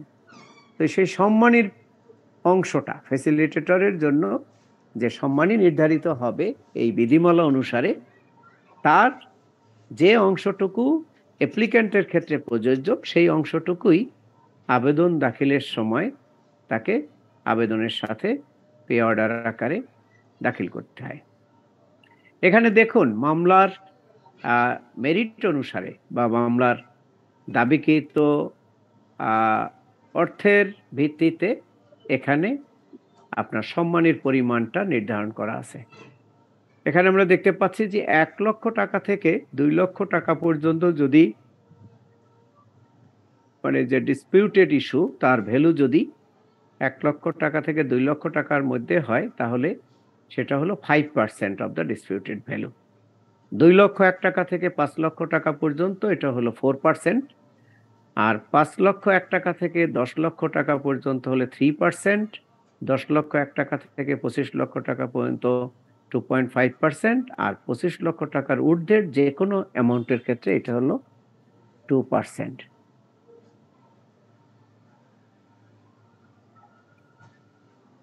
তো এই ছিল মোটামুটি আপনাদের সাথে আমার এডিআর বিষয়ক আলোচনা। এই বিষয়ে যদি আপনাদের কোনো প্রশ্ন জিজ্ঞাসা থাকে করতে পারেন। স্যার আমার একটা প্রশ্ন ছিল স্যার এডিআর বিষয়ে। স্যার জি বলুন, আমরা এডিআর নিয়েই কথা বলছি। যখন একটা প্রবলেম যখন আপিলে যায় বা বিভিন্ন স্টেজে থাকে তখন ওই মামলাটা আবেদনের মাধ্যমে যখন এডিআর এ আসবে, তো এডিআর এর যারা ফ্যাসিলিটেটর নিয়োগ হবে তারা কি ওই বিষয়টা সিদ্ধান্তটা স্যার দিতে পারবে না? কারা? এডিআর এর যারা ফ্যাসিলিটেটর নিয়োগ হবে না, এখানে তো আমি বললাম যে ধরুন কোনো কাস্টমস কর্তৃপক্ষের কাছে অথবা অন্য কোনো আদালতে, সেটা ধরুন কমিশনার এপিল অথবা আমাদের কাস্টমস এক্সাইজ ও ভ্যাট এপিলার ট্রাইব্যুনাল অথবা উচ্চতর আদালতে, হাইকোর্ট, ইভেন এপিলার ডিভিশনে বিচারাধীন কোনো মামলাটা যখন এডিআরএ নিষ্পত্তির জন্য আসবে, এখানে যে এডিআরএ যিনি ফ্যাসিলিটেটর হিসাবে দায়িত্ব পালন করবেন, আমরা কিন্তু বারবার একটা কথা বলেছি যে এই এডিআরএর ফ্যাসিলিটেটরের কিন্তু কোনো ধরনের ডিসিশন মেকিং পাওয়ার নেই। তিনি কিন্তু এই ক্ষেত্রে এই হবে বা কাস্টমস কর্তৃপক্ষ এখানে 10 লাখ টাকা দণ্ড আরোপ করেছিল, এটা 10 লাখ টাকা হবে না, এটা 5 লাখ টাকা নির্ধারণ করে দিলাম, অর্থাৎ এই ধরনের সিদ্ধান্ত নেওয়ার তার কোনো কিন্তু এখতিয়ার নাই। তিনি কোনো ডিসিশন এখানে এভাবে দিবেন না। ইভেন কাউকে কোনো কিছু মেনে নেয়ার জন্য, ধরুন আইদার ট্যাক্স পেয়ার ও ট্যাক্স কালেক্টর তাদেরকে কোনো ধরনের তাদের উপরে কোনো তার ডিসিশন চাপিয়েও দিতে পারবেন না, তাদেরকে কোনো ধরনের ডিকটেট করতে পারবেন না। এখানে তার রোলটা হলো যে একটা বিরোধীয় বিষয়, বিরোধটা কিসের? বিরোধটা ধরুন কোনো ট্যাক্স রিলেটেড ইস্যু নিয়ে, কোনো অ্যাডজুডিকেশন নিয়ে, এখানে যে বিচারটা করা হয়েছে, ন্যায় নির্ণয়ন করা হয়েছে, সেটা এগ্রিভড হওয়ার কারণেই তো আপনার এই ট্যাক্স পেয়ার এপিল করেছেন বা কোনো একটা জায়গায় নিষ্পত্তির জন্য গেছেন। এখানে ফ্যাসিলিটেটরের রোলটা হবে দুই পক্ষকে আইনগত বিষয়ে পরামর্শ দেয়া, তাদেরকে আইনি পরামর্শ দিয়ে দুই পক্ষকে একটা সমঝোতায় উপনীত হওয়ার একটা ভূমিকা পালন করবেন তিনি এখানে। স্যার এবং যখন দুই পক্ষ যদি এগ্রি না করে, ধরুন ট্যাক্স পেয়ার এবং ট্যাক্স কালেক্টর দুই পক্ষ কোনো একটা বিষয়ে একমত পোষণ করলো না, একমত পোষণ না করলে কিন্তু বিষয়টা সেটেল হলো না। দুই পক্ষকে একমত হতে হবে এবং দুই পক্ষ, আমরা যেটা দেখলাম যে ওই যে ফর্ম 3-তে কিন্তু এই ট্যাক্স পেয়ার এবং ট্যাক্স কালেক্টর, অ্যাপ্লিক্যান্ট এবং কাস্টমস রিপ্রেজেন্টেটিভ যিনি থাকবেন, তাদেরকে কিন্তু আপনার এই ফর্ম 3-তে যখন তারা একমত হবেন, দুই পক্ষ কোন একটা সেটেলমেন্টে ঐক্যমতে পৌঁছাবেন, তখন কিন্তু ওই ফর্ম 3-তে দুই পক্ষকে সাইন করতে হবে এবং উপরে এই সমঝোতার বিষয়টা এই ফ্যাসিলিটেটর সাহেব উল্লেখ করবেন এবং এর ভিত্তিতে এটা নিষ্পত্তি হবে। কিন্তু যদি ধরুন দুই পক্ষ একমত হলো না, তাহলে এটা আর সেটেল হলো না, এটা তখন যে আদালতে বা যে কর্তৃপক্ষের কাছে বিচারাধীন ছিল, বিবেচনাধীন ছিল, সেখানে চলে যাবে। স্যার আমি যেটা স্যার বলছি স্যার, দুই পক্ষ যখন একমত হইলো, যখন ওই যে ফর্ম ফিল আপ করে ওই যে সাইন করলো, তখন তো তারা একটা সিদ্ধান্তে পৌঁছাইলো। জি, তো এর পরবর্তী থেকে এই সিদ্ধান্তটা কি যেখানে মামলাটা ছিল ওইখান থেকে সিদ্ধান্তটা ফাইনাল হবে নাকি এটাই? না, এই অংশটা এখানেই সেটেল হয়ে গেল। আপনি এই যে ফর্ম 3-তে, আমরা যেটা ফর্ম 3-তে যে রেজুলেশনটা নেওয়া হচ্ছে বা ডিসিশনটা নেওয়া হচ্ছে, এটার কপি কিন্তু আপনার এই আপনার কনসার্ন অথরিটি বলা হয়েছে, দেখুন, signature of both parties inform the concern authority within 2 working days. অর্থাৎ তখন এই সিদ্ধান্ত যেটা হলো, দুই পক্ষের ভিতরে যে সেটেলমেন্টটা হলো, এইটা তখন সংশ্লিষ্ট, যদি এটা কোনো ধরুন কমিশনার এপিলের কাছে অথবা ট্রাইব্যুনালে বিচারাধীন ছিল, তাদেরকে জানাবে এবং এই দুই পক্ষ এটা জেনে গেল, তখন সেখানে আর এই ইস্যুটা নিয়ে কোনো আদেশ হবে না। তাদের ওখানে ধরুন এই মামলাটা বিচারাধীন ছিল, যেহেতু এই মামলাটি এভাবে সেটেল হয়েছে, সুতরাং ওখানে পেন্ডিং মামলাটা এই সিদ্ধান্তের আলোকে নিষ্পত্তি হয়ে যাবে। ওখানে হয়তো জাজমেন্টে এভাবে দিয়ে দিবে যে এই বিষয়টি যেহেতু এডিআর এর মাধ্যমে নিষ্পত্তি হয়েছে, সুতরাং এই মামলার ক্ষেত্রে এই আদালতে আর কোনো কার্যক্রম নেই, ওটা কার্যক্রম শেষ হয়ে যাবে। আর ধরুন এই এডিআরে দুটো পার্ট ছিল, একটা পার্ট ধরুন আলাপ আলোচনার মাধ্যমে সেটেল হলো আর একটা পার্ট সেটেল হলো না, তাহলে সেটাও কিন্তু ওই কনসার্ন অথরিটি এই ফর্ম 3-র মাধ্যমে জেনে যাচ্ছেন যে কোন অংশটা নিষ্পত্তি হয়েছে আর কোন অংশটুকু নিষ্পত্তি হয়নি। যে অংশটুকু নিষ্পত্তি হয়নি সেটা তখন তারা আপনার নর্মাল যে বিচার প্রক্রিয়া বা সেটেলমেন্টের ক্ষেত্রে নর্মাল যে প্রসেস আছে, আইনি প্রসেস বা প্রসিডিউর, সেটা ফলো করবেন তারা।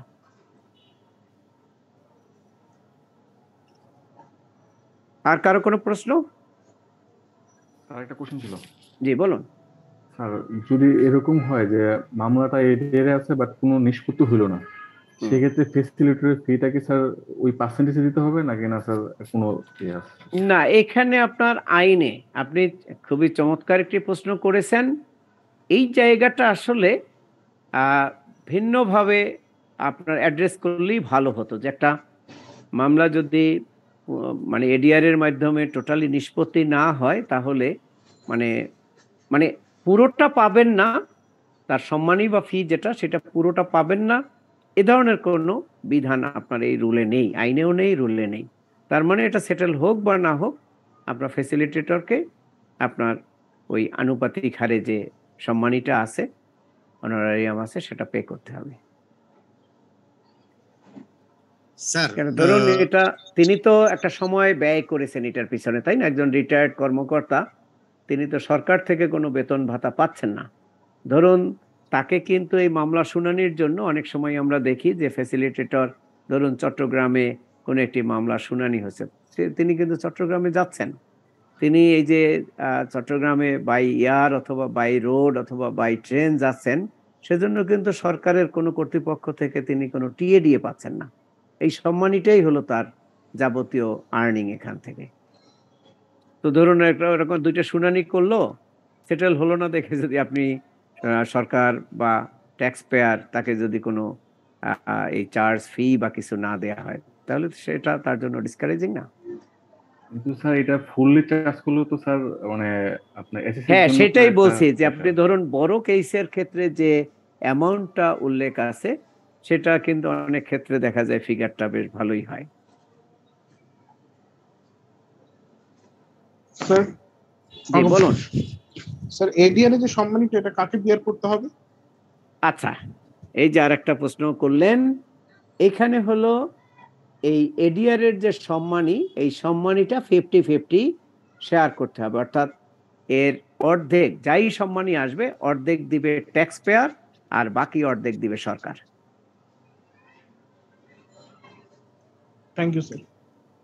এবং এই কারণে ওই 50% হিসাবে যেটা আসে, এই টাকাটা আপনার ওই আবেদনের সাথে এটা পে অর্ডার আকারে জমা দিতে হয়। জি, আর কারো কোনো প্রশ্ন?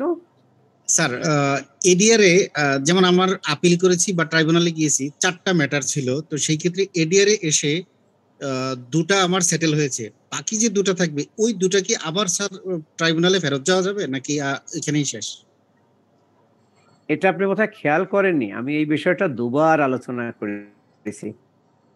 যে আমি এভাবে বলেছি যে কোনো একটি আপনার ডিসপিউটেড যদি আপনি বললেন 4টা, সেটা 2টো হতে পারে, 3টা হতে পারে, 4টা পার্ট হতে পারে।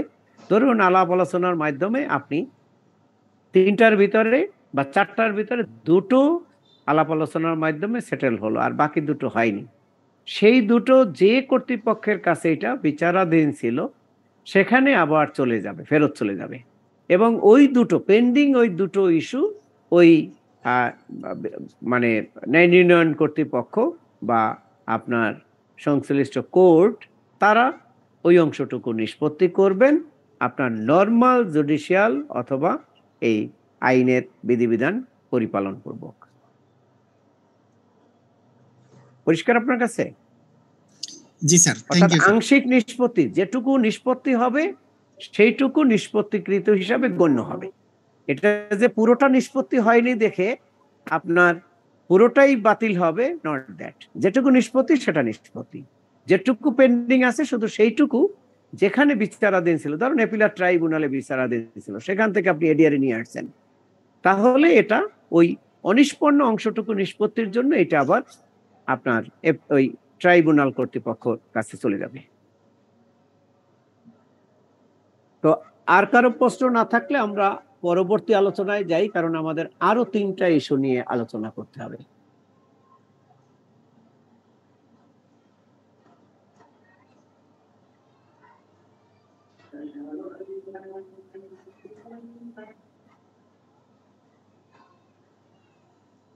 আমি আরেকটি স্লাইড ওপেন করেছি, আপনারা দেখতে পাচ্ছেন? হ্যালো? জি স্যার, দেখা যাচ্ছে। কাস্টমস অ্যাডভান্স রুলিং, ঠিক আছে? আপনাদের কারো কি ধারণা আছে এই যে কাস্টমস অ্যাডভান্স রুলিংটা কি?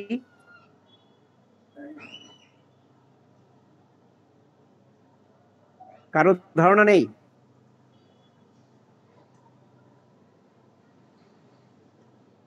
হ্যালো? এখানে দেখুন অ্যাডভান্স রুলিং, যেটা আমরা সংক্ষেপে এআর বলছি, যে এটা হলো অ্যাডভান্স রুলিং আর রুলিংস আর বাইন্ডিং ডিসিশন। এই ডিসিশনটা কার জন্য binding? Tax payer as well as customs authority. Advance ruling কে দিচ্ছে? অ্যাডভান্স রুলিং দিচ্ছে জাতীয় রাজস্ব বোর্ড, এবং এই রুলিংটা দিচ্ছে in written form. Issued in writing. কখন নিতে হবে, কখন দিতে হবে এই অ্যাডভান্স রুলিং? বলা হয়েছে prior to an importation or exportation. এবার আসি যে হোয়াই কাস্টমস ইজ ইস্যুইং আপনার অ্যাডভান্স রুলিং। এখানে মূল বিষয়টা হলো যে অ্যাডভান্স রুলিং বা আপনার অগ্রিম রুলিং, বাংলায় আমরা বলি অগ্রিম রুলিং, এই বিষয়টা মূলত কি? আইনের বিধান বা আমাদের যে বিধিমালা, এই বিধিমালার বিধান হলো যে আমরা অনেক সময় জানি যে পণ্য আমদানির সময় নানান ধরনের সমস্যা তৈরি হয়, বিশেষ করে আপনার পণ্যের ক্লাসিফিকেশন নিয়ে, ট্যারিফ ক্লাসিফিকেশন নিয়ে। এবং আমরা এটাও জানি যে আমরা যে বিভিন্ন ধরনের রেস্ট্রিকশন, বিভিন্ন ধরনের কন্ডিশন আমদানি এবং রপ্তানি পণ্যের ক্ষেত্রে আরোপ করি, সেই রেস্ট্রিকশন, কন্ডিশন, এই বিষয়গুলো আরোপ হয় কিন্তু এইচএস কোড ভিত্তিক। এইচএস কোড তার বিপরীতে পণ্যের বর্ণনা এবং সেটার ভিত্তিতে এই পণ্যগুলোকে আমরা শর্তযুক্ত করি বা নিষিদ্ধ করি। আবার আমরা যে ডিউটি ট্যাক্স ইম্পোজ করি, আমদানি পর্যায়ে হোক বা রপ্তানি পর্যায়ে হোক, সেই ডিউটি ট্যাক্সটাও কিন্তু ইম্পোজ হয় এইচএস কোড ভিত্তিক। প্রত্যেকটা এইচএস কোডের বিপরীতেই ওই পণ্যের আমদানি বা রপ্তানিতে কি কি শুল্ক কর আরোপিত হবে, কি হারে আরোপিত হবে, এই বিষয়গুলো কিন্তু নির্ধারিত হয় এই এইচএস কোড ভিত্তিক। এইচএস কোডের ঘোষণার ক্ষেত্রে যদি মিথ্যা আপনার এইচএস কোড ঘোষণা হয়, সেক্ষেত্রে সরকার অথবা ট্যাক্স পেয়ার উভয়ই ক্ষতিগ্রস্ত হতে পারে। ধরুন কোনো একটা পণ্যের প্রকৃত এইচএস কোড যেটি, সেখানে ধরুন শুল্ক কর হার 25%, কিন্তু সেই পণ্যটি যদি আমদানিকারক এমন একটা এইচএস কোড ঘোষণা দিলেন যেখানে শুল্ক কর হার 10%, তাহলে দেখুন এখানে গভর্নমেন্ট কিন্তু ক্ষতিগ্রস্ত হবে। একটু আপনাদের মাইক্রোফোন গুলো একটু মিউট করে রাখবেন, আমরা অনেকের কথা শুনতে পাচ্ছি। হ্যালো জাভেদ সাহেব, জাভেদ সাহেব আপনার মাইক্রোফোনটা একটু মিউট করে রাখবেন। তো যেটা বলতেছিলাম যে এই এইচএস কোডের ভুলের কারণে সরকার ক্ষতিগ্রস্ত হতে পারে, আবার একজন ইম্পোর্টারও ক্ষতিগ্রস্ত হতে পারে। তিনি যদি ভুল এইচএস কোড উল্লেখ করে, ভুল ডেসক্রিপশন উল্লেখ করে কোনো পণ্য আমদানি করেন এবং সেখানে যদি অ্যাকচুয়াল ডিউটি রেটের থেকে ডিউটি রেট বেশি হয়ে থাকে, তাহলে তিনি ক্ষতিগ্রস্ত হবেন। তো সুতরাং একজন ট্যাক্স পেয়ার যাতে ক্ষতিগ্রস্ত না হন, আবার রাষ্ট্র যাতে ক্ষতিগ্রস্ত না হয়, আবার অনেক সময় এই এইচএস কোডের মিথ্যা ঘোষণা, সেটা কিন্তু আমাদের যে কাস্টমস অ্যাক্টের সেকশন 32, অর্থাৎ মিথ্যা ঘোষণার যে অপরাধ, সেই অপরাধের আওতায়ও কিন্তু এই এইচএস কোডের যে মিসডিক্লারেশন, সেটি অপরাধ হিসাবে গণ্য। এবং সেটার কারণে একটা পণ্যের ক্লিয়ারেন্সে লম্বা সময় লেগে যেতে পারে, ডিলে হতে পারে, এবং এর ফলে একজন আমদানিকারক বা রপ্তানিকারক তার পণ্যের ক্লিয়ারেন্স ডিলে হওয়ার কারণে আর্থিকভাবে ক্ষতিগ্রস্ত হতে পারে। তার পোর্ট চার্জ, তার ব্যবসা ক্ষতিগ্রস্ত হতে পারে, তার প্রোডাকশন সাফার করতে পারে, র মেটেরিয়ালের অভাবে নানানভাবে সমস্যা হতে পারে।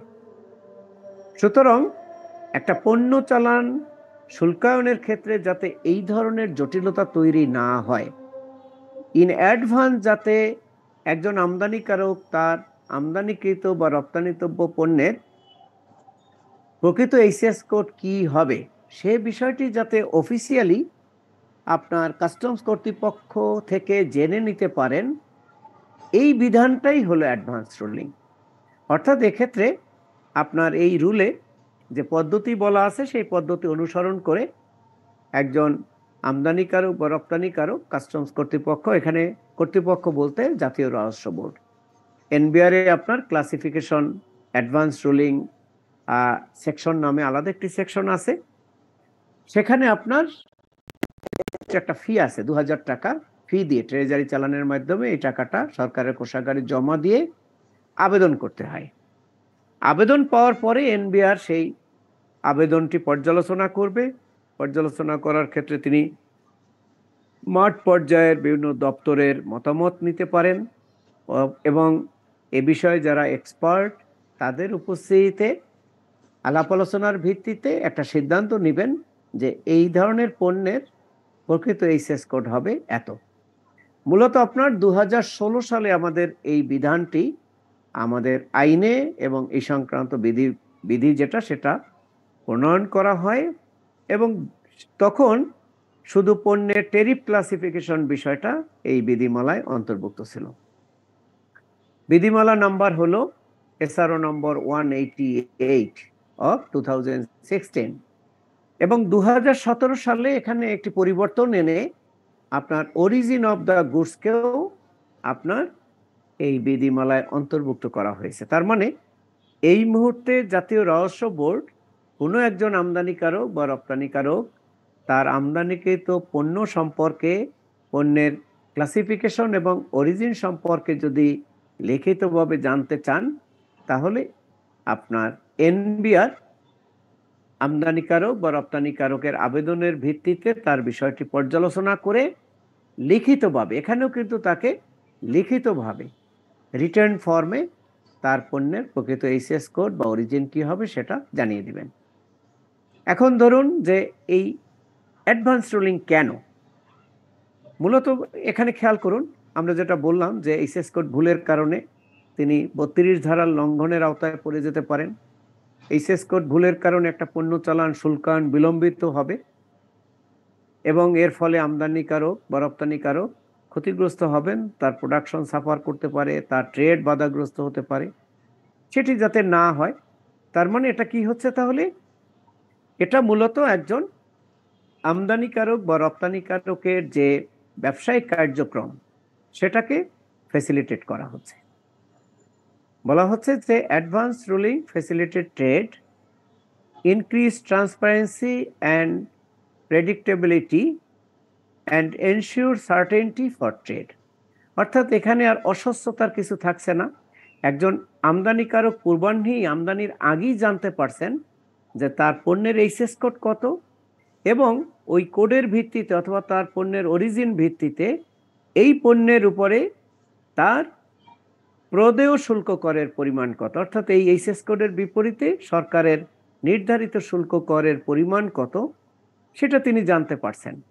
আবার আমরা জানি যে বিভিন্ন ধরনের যে এগ্রিমেন্ট আছে, ধরুন সাপটা এগ্রিমেন্ট, তারপর ধরুন সাপটা, আপটা, বিমস্টেক, নানান ধরনের যে আমাদের বাইলেটারাল মাল্টিল্যাটারাল এগ্রিমেন্ট আছে, তার আওতায় নানান ধরনের বেনিফিট আছে। কিন্তু যেমন সাপটা এগ্রিমেন্টের আওতায় সার্কভুক্ত দেশগুলো থেকে যদি আমরা কোনো পণ্য আমদানি করি সেখানে কিন্তু আপনার ডিউটির ক্ষেত্রে একটা বেনিফিট পাওয়া যায়।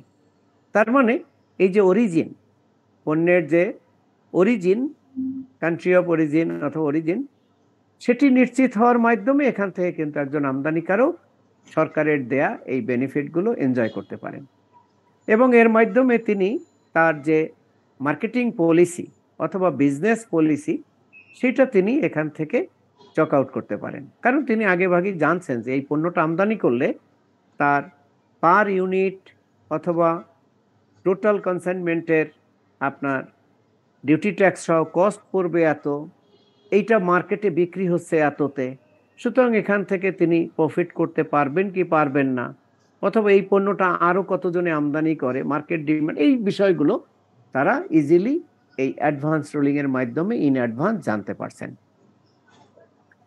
এটা বলা হয়েছে এই অ্যাডভান্স রুলিংটি যে mandatory requirement under WTO TFA, অর্থাৎ এই যে ওয়ার্ল্ড ট্রেড অর্গানাইজেশনের যে ট্রেড ফ্যাসিলিটেশন এগ্রিমেন্ট, সেই এগ্রিমেন্টে অনেকগুলো প্রভিশন রাখা হয়েছে যেটা WTO সদস্য দেশগুলোকে বাস্তবায়ন করতে হবে, তার দেশের আইনে অন্তর্ভুক্ত করে বাস্তবায়ন করতে হবে। তো আমরা যেহেতু WTOর সিগনেটরি, সে কারণে আমরাও এই বিষয়গুলো আমাদের আইনে সংযোজন করেছি এবং সেই আইনের ভিত্তিতে আবার এই বিধিমালাও প্রণয়ন করা হয়েছে। এবং এই বিষয়গুলো দেখুন পাশাপাশি টোটাল ওয়ার্ল্ড ট্রেডের এই যে সিম্পলিফিকেশন, হারমোনাইজেশন তারপর বিভিন্ন ধরনের পলিসি ফর্মুলেশনের ক্ষেত্রে দেখেন দুটো অর্গানাইজেশন, একটা হলো ওয়ার্ল্ড ট্রেড অর্গানাইজেশন আর একটা হলো ওয়ার্ল্ড কাস্টমস অর্গানাইজেশন। এই দুটো আন্তর্জাতিক সংস্থা কিন্তু আপনার পারস্পরিক সহযোগিতার মাধ্যমে এই সুবিধাগুলো বা এই ফেসিলিটিসগুলো এনশিওর করছে, এবং এই ধরনের বিধান প্রবর্তনের ক্ষেত্রে রিকমেন্ডেশনটা কিন্তু ওয়ার্ল্ড কাস্টমস অর্গানাইজেশনের। এখানে দেখুন ওই যে আর্টিকেল 3, এই যে WTO TFA, সেই ট্রেড ফ্যাসিলিটেশন এগ্রিমেন্টের আর্টিকেল 3-তে এই অ্যাডভান্স রুলিং এর বিষয়টা আপনার উল্লেখ আছে, এবং এই এগ্রিমেন্টের আওতায় এটি আপনার বাংলাদেশের যে কাস্টমস অ্যাক্ট সেই অ্যাক্টে অন্তর্ভুক্ত করা হয়েছে এবং তার আলোকে এই বিধিমালা প্রণয়ন করা হয়েছে। এখানে যে সুবিধাগুলো, যে এটা কিভাবে আপনার ইম্পোর্টার ব্যবহার করবেন, দেখুন যে এই পণ্যগুলো যখন এভাবে আসবে, আমদানি হবে আপনার অ্যাডভান্স রুলিং এর মাধ্যমে, তখন কিন্তু সেই পণ্যের এইচএস কোড নিয়ে ফার্দার আপনার মাঠ পর্যায়ে কোনো কোশ্চেন করা যাবে না। আপনার পণ্যের বিষয়ে যদি আদার কোনো ইনফরমেশন থাকে বা এলিগেশন থাকে, সেখানে সে পণ্য পরীক্ষার মাধ্যমে যদি সেখানে ভিন্নতর কোনো কিছু পাওয়া না যায়, তাহলে এই জাতীয় রহস্য বোর্ড কর্তৃক ইস্যুকৃত যে অ্যাডভান্স রুলিং, সেই অ্যাডভান্স রুলিং এর ভিত্তিতে যদি দেখা যায় যে পণ্যের জন্য অ্যাডভান্স রুলিং জারি হয়েছিল আমদানিকৃত পণ্যটা হুবহু সেটাই, তাহলে এখানে কাস্টমস কর্তৃপক্ষ বা অন্য কোনো কর্তৃপক্ষের কোনো কোশ্চেন রেইজ করার এখতিয়ার নেই, কোনো সুযোগ নেই। অর্থাৎ এনবিআর কর্তৃক জারিকৃত এই রুলিংটি আমরা শুরুতে দেখেছিলাম যে এটা একটা আপনার বাইন্ডিং ডিসিশন, অর্থাৎ এটা আমদানিকারক, রপ্তানিকারক এবং কাস্টমস কর্তৃপক্ষের জন্য পরিপালন করা ম্যান্ডেটরি, মানতেই হবে। এখন ধরুন কোনো একটা পণ্য আমদানির পরে যদি দেখা যায় আইন এবং বিধি বিশ্লেষণ করে যে এই পণ্যের যে অ্যাডভান্স রুলিং দেয়া হয়েছে সেই অ্যাডভান্স রুলিংটি যথাযথ নয়, এটা আসলে এটা হবে না, অন্য আর একটা হবে, হতে পারে। ইভেন একজন আমদানিকারকও তার ক্ষেত্রে দেয়া এ ধরনের একটা অ্যাডভান্স রুলিং তিনি যখন প্র্যাকটিক্যালি ডিল করতে যাবেন, তখন তার কাছেও মনে হতে পারে যে এই রুলিংটি বোধহয় সঠিক হয়নি। তাহলে তাদের দায়িত্ব হলো তারা এটা জাতীয় রহস্য বোর্ডকে লিখিতভাবে জানাবেন, এটা রিভিউ করার জন্য। সেক্ষেত্রে জাতীয় রহস্য বোর্ড এটা আপনার রিভিউ করবে এবং রিভিউ করার পরে যদি দেখা যায় যে না, রুলিং এর ভিতরে ত্রুটি ছিল, তাহলে ত্রুটি সংশোধন হবে। কিন্তু এই ত্রুটি সংশোধন না হওয়া পর্যন্ত আগে যে রুলিংটি দেয়া হয়েছিল সেটি কিন্তু বহাল থাকবে এবং সেইটা মোতাবেকই আমদানিকৃত পণ্য শুল্কায়নপূর্বক খালাস দিতে হবে। এক্ষেত্রে এইচএস কোড যদি পরিবর্তিত হয়, যতক্ষণ না পর্যন্ত পরিবর্তিত হবে ততক্ষণ পর্যন্ত এটাকে মিস ডিক্লারেশন হিসাবে আপনার কনসিডার করা যাবে না। তাহলে যেটা বললাম যে এই অ্যাডভান্স রুলিং পাওয়ার ফলে একজন আমদানিকারক কিন্তু তার পণ্যের ক্লাসিফিকেশন বা এইচএস কোড এবং অরিজিন সেটা সঠিকভাবে আপনার তার আমদানি দলিলাদিতে উল্লেখ করতে পারছেন এবং এর ফলে তিনি তার যে শুল্ক করের পরিমাণ সেটা ইন অ্যাডভান্স নিরূপণ করতে পারছেন এবং ওই যে কান্ট্রি অফ অরিজিন ভিত্তিতে আপনার ধরুন বিভিন্ন ধরনের যে প্রিফারেন্সিয়াল ডিউটি ট্যাক্স বেনিফিট বিভিন্ন দেশ ভিত্তিক চুক্তি ভিত্তিক সেটাও তিনি এখানে এনজয় করতে পারছেন এবং এর ফলে আপনার একটা আদর্শ কাস্টমস পদ্ধতি বা ব্যবস্থাপনা এস্টাবলিশড হচ্ছে এবং এর ফলে আপনার একটা বেটার ডিসিশন তারা নিতে পারছেন উভয় পক্ষই। এই যে অ্যাডভান্স রুলিং ইউনিট এটা কিভাবে কাজ করবে বা কিভাবে গঠিত হবে, এখানে দেখুন আপনার 3 সদস্য বিশিষ্ট একটি আপনার ইউনিট আছে জাতীয় রহস্য বোর্ডে। এটার প্রেসিডেন্ট হলেন মেম্বার কাস্টমস পলিসি, আর ফার্স্ট সেক্রেটারি যিনি এই অ্যাডভান্স রুলিং শাখার দায়িত্বপ্রাপ্ত তিনি এটার সদস্য আর এই অ্যাডভান্স রুলিং শাখার দায়িত্বপ্রাপ্ত সেকেন্ড সেক্রেটারি তিনি হলেন এই কমিটির মেম্বার সেক্রেটারি। এখানে আপনার যে কোনো সিদ্ধান্ত দেওয়ার ক্ষেত্রে আপনার এই যে কমিটি আছে, কমিটির প্রেসিডেন্ট যিনি, তিনি যে কোনো কাস্টমস কর্মকর্তাকে এই কমিটিতে কোঅপ করতে পারেন, অথবা কাস্টমস বিষয়ে অভিজ্ঞ যে কোনো ব্যক্তিকে এই কমিটির আলোচনায় আহ্বান করতে পারেন, ডাকতে পারেন। এই মুহূর্তে আমরা জানি যে অ্যাডভান্স রুলিং এর বিধান করা হয়েছে আপনার শুধু পণ্যের ক্লাসিফিকেশন এবং কান্ট্রি অফ অরিজিন, এই দুটো ইস্যুর ক্ষেত্রে। এখানে দেখুন যে কারা কারা এই আবেদন করবেন। বলা হয়েছে যে following persons established in Bangladesh are eligible to apply for an advance ruling. কারা? An importer or exporter or a person authorized by him, any person with a legitimate interest in the subject of application or a person authorized by him. এখানে established in বাংলাদেশের একটা ব্যাখ্যা দেওয়া হয়েছে, সেটা হলো যে যারা পার্মানেন্ট রেসিডেন্ট অফ বাংলাদেশ অথবা any company or entity authorised and registered in Bangladesh, অর্থাৎ এই ধরনের প্রতিষ্ঠানগুলোই অগ্রিম রুলিং এর জন্য আবেদন করতে পারবে।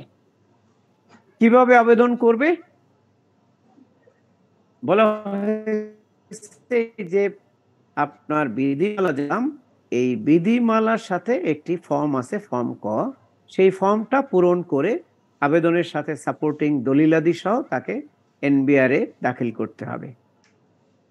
এখানে পণ্যের যেহেতু ক্লাসিফিকেশন রিলেটেড বিষয় অথবা কান্ট্রি অফ অরিজিন বিষয়ে সিদ্ধান্ত হবে, সে কারণে আমদানিকৃত পণ্যের বা রপ্তানিতব্য পণ্যের ক্যাটালগ বা ব্রোশিওর সেটা দাখিল করতে হবে, অথবা ক্ষেত্র বিশেষে সেই পণ্যের যদি আপনার নমুনা বা এ ধরনের কোনো মানে নমুনা অথবা এই জাতীয় বিষয় যদি উপস্থাপনের সুযোগ থাকে সেটা করবেন। আর হলো detail description or specification or ডাটাশিট, অর্থাৎ ওই পণ্যের বিস্তারিত তথ্য উপাত্ত যাতে এটা সঠিকভাবে বিশ্লেষণ করে প্রকৃত এইচএস কোড, সঠিক এইচএস কোড নিরূপণ করা সম্ভব হয়। Ingredients or chemical or material composition, যদি এটা কোনো কেমিক্যাল নেচারের পণ্য হয় তাহলে তার কি কি উপাদান আছে অথবা কি কি উপাদানের সমন্বয়ে এই কেমিক্যালটি বা এই প্রোডাক্টটি তৈরি সেটি দিতে হবে। ক্ষেত্র বিশেষে ম্যানুফ্যাকচারিং প্রসেস, অর্থাৎ যে প্রোডাক্টের এইচএস ক্লাসিফিকেশন বিষয়ে সিদ্ধান্ত দেওয়া হবে সেই প্রোডাক্টটি কি পদ্ধতিতে কি প্রক্রিয়ায় ম্যানুফ্যাকচার করা হয়, অর্থাৎ এটা জাস্ট মানে এটার পুরো প্রক্রিয়া সম্পর্কে, পুরো বিষয়টি সম্পর্কে একটা ক্লিয়ার পিকচার পাওয়ার জন্য। এর বাইরেও যদি আদার কোনো আপনার স্পেশাল ক্যারেক্টারিস্টিক্স থাকে আর ফিচার থাকে তাহলে সেটাও আবেদনের সাথে দাখিল করতে হবে, অথবা এই অ্যাডভান্স রুলিং ইস্যুকালীন কর্তৃপক্ষ যদি রিলেটেড আর কোনো তথ্য উপাত্তের জন্য বলে তাহলে আপনার সেই তথ্যগুলো দাখিল করতে হবে। এখানে আবেদনের প্রিন্টেড কপি বিধিমালার সাথে আছে। এর বাইরে আমাদের এনবিআর এর যে দুটো ওয়েবসাইট আছে, এনবিআর এর এবং বাংলাদেশ কাস্টমসের ওয়েবসাইট দুটোর অ্যাড্রেস আমরা এখানে দিয়েছি। এখান থেকেও যে কেউ আপনার এই আবেদনের যে ফর্ম আছে, প্রেসক্রাইবড ফর্ম, সেটি ডাউনলোড করে নিয়ে ব্যবহার করতে পারেন।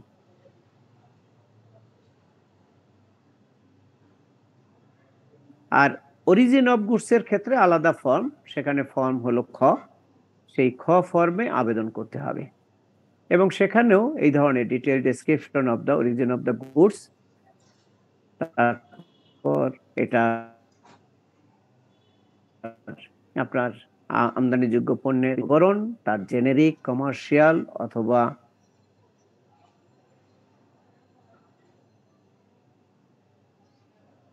যে তথ্যপত্র বা নাম ধাম জানা আছে সেটা, তারপর claim, country of origin and rational in support of clans, অর্থাৎ আমদানিকারক তো এই পণ্যের ক্ষেত্রে একটা কান্ট্রি অফ অরিজিন দাবি করেছেন যে এই পণ্যটা বেসিক্যালি অমুক দেশের তৈরি বা অমুক দেশের অরিজিন, তাহলে তার সপক্ষে এবং তার যৌক্তিকতা তুলে ধরে আপনার দলিলাদি দাখিল করতে হবে। বিভিন্ন দেশে এই পণ্যটার ম্যানুফ্যাকচারিং অ্যাক্টিভিটিটা কি বা কি প্রক্রিয়ায় পণ্যটা তৈরি হয়, এবং description of inputs used in manufacture, অর্থাৎ এই পণ্যটা তৈরি করতে গিয়ে কি কি ধরনের কাঁচামাল ব্যবহার করা হয় সেই সম্পর্কিত তথ্য। এখানে অ্যাপ্লিকেশনগুলো করতে হবে A4 ফরম্যাট পেপারে। আর 2000 টাকা আমরা বলেছিলাম যে প্রত্যেকটা ইন্ডিভিজুয়াল কেসের ক্ষেত্রে বা প্রত্যেকটা পণ্যের অ্যাডভান্স রুলিং এর ক্ষেত্রে অথবা আপনার এর সম্পর্কিত সিদ্ধান্তের জন্য আলাদা আলাদা আবেদন করতে হবে, এবং প্রত্যেকটা আবেদনে 2000 টাকার একটা পে অর্ডার অথবা ডিমান্ড এটা দাখিল করতে। আবেদন আপনি সরাসরি মানে হার্ড কপিও করা যাবে, অথবা আপনার কুরিয়ারের মাধ্যমেও পাঠানো যাবে, অথবা ইমেল ফ্যাক্স যোগেও পাঠানো হবে। আবেদনের একটা সময়সীমা আছে। একটা জিনিস খেয়াল রাখবেন, সেটা হলো যে এটা কিন্তু অ্যাডভান্স রুলিং। অ্যাডভান্স রুলিং মানে হলো যে কোনো একটা পণ্য আমদানি বা রপ্তানির আগেই আপনার এই সিদ্ধান্তটা এনবিআর দিয়ে দিচ্ছে।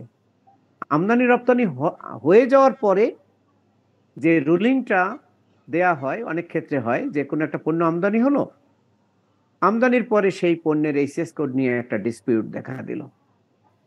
এ জাতীয় বিষয় অনেক সময় এনবিআর এ রেফার করা হয়, এবং এনবিআর সেই পণ্যটা পর্যালোচনা করে সেখানেও কিন্তু একটা সিদ্ধান্ত দেন, written decision then. But that written decision is not advance ruling, that is ruling or classification decision. তার মানে অ্যাডভান্স রুলিং যেটা, সেটা নিতে হবে 60 working days before the submission of bill of entry or bill of export. তার মানে কোন একটা পণ্য আমদানির আগেই, এবং সেটা বলা হয়েছে যে বিল অফ এন্ট্রি দাখিলের সম্ভাব্য যে তারিখ হতে পারে তার 60 ডেজ পূর্বেই আপনাকে এই আবেদন দাখিল করতে হবে। একজন ব্যক্তি একাধিক আবেদনও এট এ টাইম দাখিল করতে পারবেন, কিন্তু প্রত্যেকটা পণ্যের ক্ষেত্রে আলাদা আলাদা আবেদন দাখিল করতে হবে। এবং এই সিদ্ধান্ত দেওয়ার আগে অবশ্যই কাস্টমস মানে জাতীয় রহস্য বোর্ড আবেদনকারী যদি বিষয়ে কোনো বক্তব্য উপস্থাপন করতে চান বা তার বক্তব্যের প্রয়োজন হয়, তাহলে তাকে শুনানিরও সুযোগ দিতে হবে। এবং অধিকাংশ ক্ষেত্রে যেটা হয়, জাতীয় রহস্য বোর্ড এ পর্যন্ত যতগুলো অ্যাডভান্স রুলিং দিয়েছে সবগুলোর ক্ষেত্রেই কিন্তু প্রথমে আবেদন পাওয়ার পরে সেই আবেদনের উপরে ধরুন মাঠ পর্যায়ের যে কাস্টম হাউস বা কাস্টমস স্টেশনগুলো আছে তাদের কাছ থেকে মতামত চাওয়া হয়, এবং মতামত পাওয়ার পরে একটা শুনানির তারিখ দেওয়া হয়। শুনানিতে আমদানিকারক বা যিনি আবেদনকারী তিনি বা তার মনোনীত প্রতিনিধি থাকেন, সেখানে গুরুত্বপূর্ণ কাস্টম হাউস বা কমিশনারেটের প্রতিনিধিরা থাকেন। যদি ক্লাসিফিকেশন এবং অরিজিন বিষয়ক সিদ্ধান্তটি একটু ক্রিটিক্যাল হয়, সেক্ষেত্রে অনেক সময় আমাদের রিটায়ার্ড অফিসিয়াল যারা ক্লাসিফিকেশন বিষয়ে বা রুলস অফ অরিজিন বিষয়ে অভিজ্ঞ, অনেক সময় তাদেরকেও আপনার এক্সপার্ট হিসাবে এই আলোচনায় বা শুনানিতে ডাকা হয়। তো এভাবে আপনার সেই আবেদনগুলো যাচাই বাছাই করে তারপর পর্যালোচনা পূর্বক একটা রিটেন ডিসিশন আপনার ইস্যু করা হয়, যেটা কি আমরা বলছি অ্যাডভান্স। এবং সেই অ্যাডভান্স রুলিং এর কপি মাঠ পর্যায়ে সকল দপ্তরকে দেওয়া হয়। এটার একটা সময়সীমা বেঁধে দেওয়া আছে যে এই ধরনের একটা অ্যাডভান্স রুলিং ইস্যুর পরে সেটা নর্মালি আপনার 18 মান্থস ভ্যালিড থাকবে। এখন প্রশ্ন আসলো যে 18 মাস পরে কি তাহলে এই পণ্যের এইচএস কোড এটা আর থাকবে না? অবশ্যই থাকবে। 18 মাস পরেও যেহেতু অ্যাডভান্স রুলিং হয়েছে এবং সেই রুলিং এর বিষয়ে ফার্দার কোনো সিদ্ধান্ত হয়নি, সুতরাং 18 মাস পরেও সেটা পরিবর্তন হবে না। নর্মালি বিধিমালার বিধান হলো যেটা 18 মাস পর্যন্ত ভ্যালিড থাকবে। আর আদারওয়াইজ যদি কোনো পরিবর্তন আসে সেটা আপনার এই ডাব্লিউসিও করতে পারে অথবা ফার্দার অ্যানালিসিসের ভিত্তিতে হতে পারে, তখন সেটার ক্ষেত্রে এটা যখন আবার ফার্দার চেঞ্জ হবে তখন প্রিভিয়াস যে রুলিং সেটা বাতিল করে ফ্রেশ আর একটা রুলিং ইস্যু হবে। আবেদনের সাথে কি কি দলিলপত্র দাখিল করতে হবে? দেখুন যে আবেদনকারী তার আপনার ন্যাশনাল আইডেন্টিফিকেশন নাম্বার, পাসপোর্ট অথবা বার্থ রেজিস্ট্রেশন সার্টিফিকেটের কপি, অথরাইজেশন লেটার যেখানে অন্য কোনো ব্যক্তি কারো পক্ষে দাখিল করবেন, তারপর letter of credit, contract, proforma invoice, purchase order এই জাতীয় যদি কোনো তথ্য উপাত্ত থাকে, বলা হয়েছে হোয়ার অ্যাপ্লিকেবল, যেখানে প্রযোজ্য সেখানে। স্পেশাল ফিচার যুক্ত যদি কোনো তথ্য উপাত্ত বা দলিলাদি থাকে তাহলে সেটা দাখিল করতে হবে। ইনফরমেশন বা অন্য কোনো লিটারেচার যেটা আপনার কম্পোজিশন অফ গুডসকে আপনার রিপ্রেজেন্ট করবে, এই জাতীয় তথ্য উপাত্ত। আর অন্য কোনো টেকনিক্যাল স্পেসিফিকেশন যদি থাকে আর এই পণ্যের যে ক্ষেত্রে প্রযোজ্য সেটার ব্রোশিওর অথবা লিটারেচার এগুলো দাখিল করতে হবে।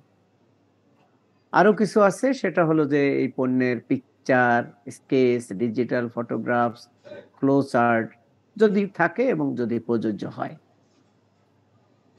অরিজিন বিষয়ে আপনার নেচার অফ গুডস বিষয়ে সেটা পাউডার ফর্ম, লিকুইড ফর্ম না অ্যাকুয়াস সলিউশন, অর্থাৎ তার স্টেটটা কি সেই বিষয়েও তথ্য উপাত্ত দাখিল করতে হবে। তারপর প্রোডাক্ট স্পেসিফিকেশন শিট, যদি এটা অন্য কোনো ফরেন ল্যাঙ্গুয়েজে থাকে তাহলে এটা ইংলিশে ট্রান্সলেট করে দিতে হবে, ইংলিশ অথবা বাংলায় আপনার ট্রান্সলেট করে দিতে হবে, যাতে আপনার ইজিলি যারা এটা পর্যালোচনা করবেন তারা এই বিষয়টা সম্পর্কে পরিষ্কার একটি ধারণা নিতে পারেন। আর প্রযোজ্য ক্ষেত্রে আমরা যেটা বলেছিলাম যে পণ্যের নমুনা যদি দাখিল করা সম্ভব হয়।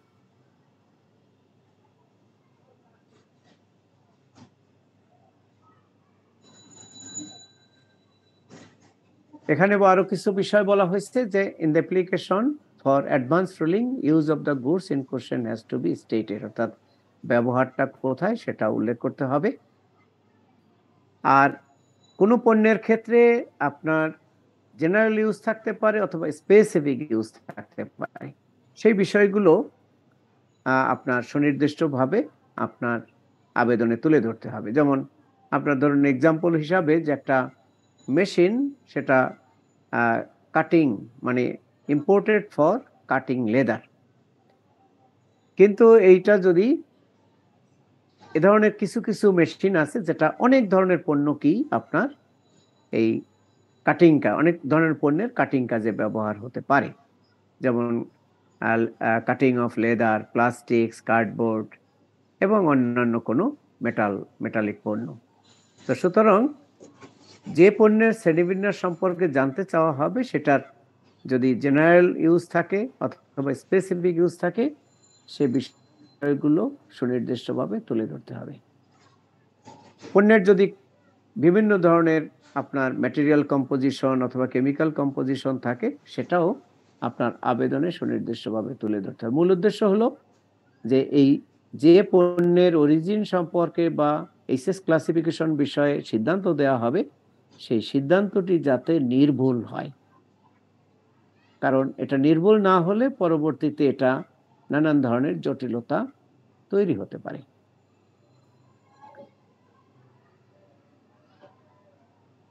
আর এ ধরনের আবেদন দাখিলের পরে যদি অ্যাপ্লিক্যান্ট এই আবেদন উইথড্র করতে চান সেটারও সুযোগ আছে। বলা হয়েছে যে এটা সাবমিশনের 30 দিনের ভিতরে তিনি এটা চাইলে আপনার উইথড্র করতে পারবেন। আবার কোনো পণ্যের এই ক্লাসিফিকেশন বিষয়ে আবেদন করার পরে তিনি যদি এই সময়সীমা অর্থাৎ অন্যান্য যে দলিলপত্র দাখিল করার জন্য তাকে বলা হয়েছে সেটা যদি যথাসময়ে দাখিল করতে না পারেন, সেক্ষেত্রে তিনি এই দলিলপত্র দাখিল করানোর জন্য সময় বাড়ানোর আবেদন করতে পারেন। সেক্ষেত্রে তাকে রিজনেবল আপনার গ্রাউন্ডসটা উল্লেখ করতে হবে।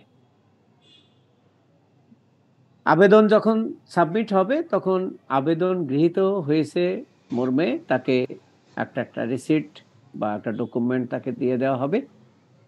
আবেদনগুলো যাচাই বাছাই হবে অ্যাডভান্স রুলিং ইউনিটে আবেদন পাওয়ার 7 দিনের মধ্যে, এবং সেখানে যদি কোনো দলিলাদির ঘাটতি থাকে তাহলে সেটা পরবর্তী 15 কার্যদিবসের ভিতরে দাখিল করার জন্য আবেদনকারীকে জানাতে হবে।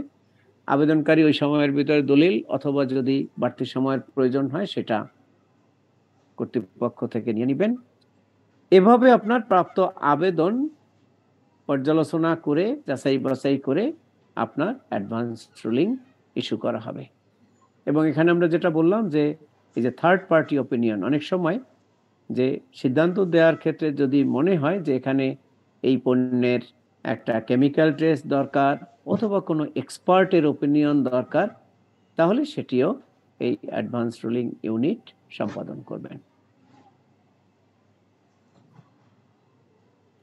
এখানে আপনার যে তথ্য উপাত্তের ভিত্তিতে যে দলিলপত্র রেকর্ডপত্র দাখিল করা হবে, মূলত সেই দলিলপত্র রেকর্ডপত্র পর্যালোচনা করে তার ভিত্তিতে কিন্তু অ্যাডভান্স রুলিং দেওয়া হবে।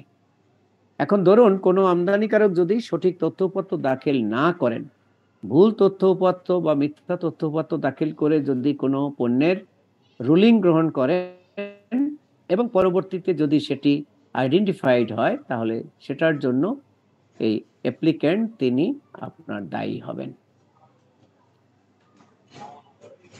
এবং এ ধরনের আবেদন পাওয়ার ক্ষেত্রে বলা হয়েছে যে আপনার আবেদন পাওয়ার ৪৫ দিনের ভিতরে তারা এটা পর্যালোচনা পূর্বক আপনার অ্যাডভান্স রুলিং ইস্যু করবেন এবং আবেদনকারীকে সেই রুলিং এর বিষয়টা লিখিতভাবে জানাতে হবে। প্রত্যেকটা রুলিং এর একটা নাম্বার পড়বে অর্থবছর ভিত্তিক। ধরুন এই অর্থ বছরে আপনার যে রুলিংটি প্রথমে দেওয়া হয়েছে সেটা ধরুন ১/২০২৩, এইভাবে করে নাম্বারিংটা পড়তে থাকবে। কোনো কারণে যদি এইচএস ক্লাসিফিকেশন যে আবেদন এটা সিদ্ধান্ত দেয়া না যায়, তাহলে বিধান হলো সেটা আপনার সংশ্লিষ্ট আবেদনকারীকে লিখিতভাবে জানিয়ে দিতে হবে। এখানে অ্যাডভান্স রুলিং এ কি কি জিনিস থাকবে দেখুন, name and contact address of the applicant, date of submission of the application, তারপর যে পণ্যের জন্য অ্যাডভান্স রুলিং চাওয়া হয়েছিল সেই পণ্যের বর্ণনা, এবং আপনার যে বিষয়গুলো পর্যালোচনা করে সেটা হলো আপনার এই যে আমাদের যে ফার্স্ট শিডিউল, সেই ফার্স্ট শিডিউলে শুরুতে যে আপনার section note, chapter note, heading note, sub heading note, আরো কিছু আমাদের দলিল রেকর্ডপত্র আছে যেটাকে আমরা বলছি এক্সপ্লেনেটরি নোট। এই নোটের যে পর্যালোচনা, সেই পর্যালোচনার ভিত্তিতে যে সেটাও কিন্তু আপনার এই রুলিং এর ভিতরে উল্লেখ করা হবে যে কোন কোন মানে পদ্ধতি অনুসরণ করে বা কোন কোন মানে বিধিবিধানের আওতায় এই সিদ্ধান্তটা দেয়া হয়েছে। এবং এই রুলিং এর ভ্যালিডিটি কতদিন, যেটা আমরা বলেছি যে নরমালি আইনের এই বিধিমালার বিধান হলো ইস্যু হওয়ার পরবর্তী 18 মাস পর্যন্ত এটা ভ্যালিড থাকবে।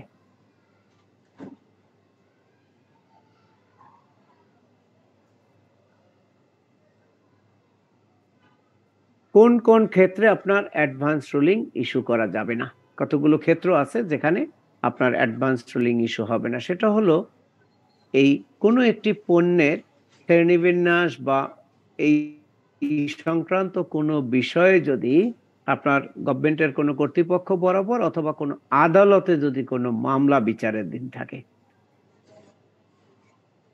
যেহেতু আদালত আপনার সর্বোচ্চ, কোনো আদালতে বিচারাধীন কোনো ইস্যু নিয়ে অ্যাডভান্স রুলিং ইস্যু করা যাবে না।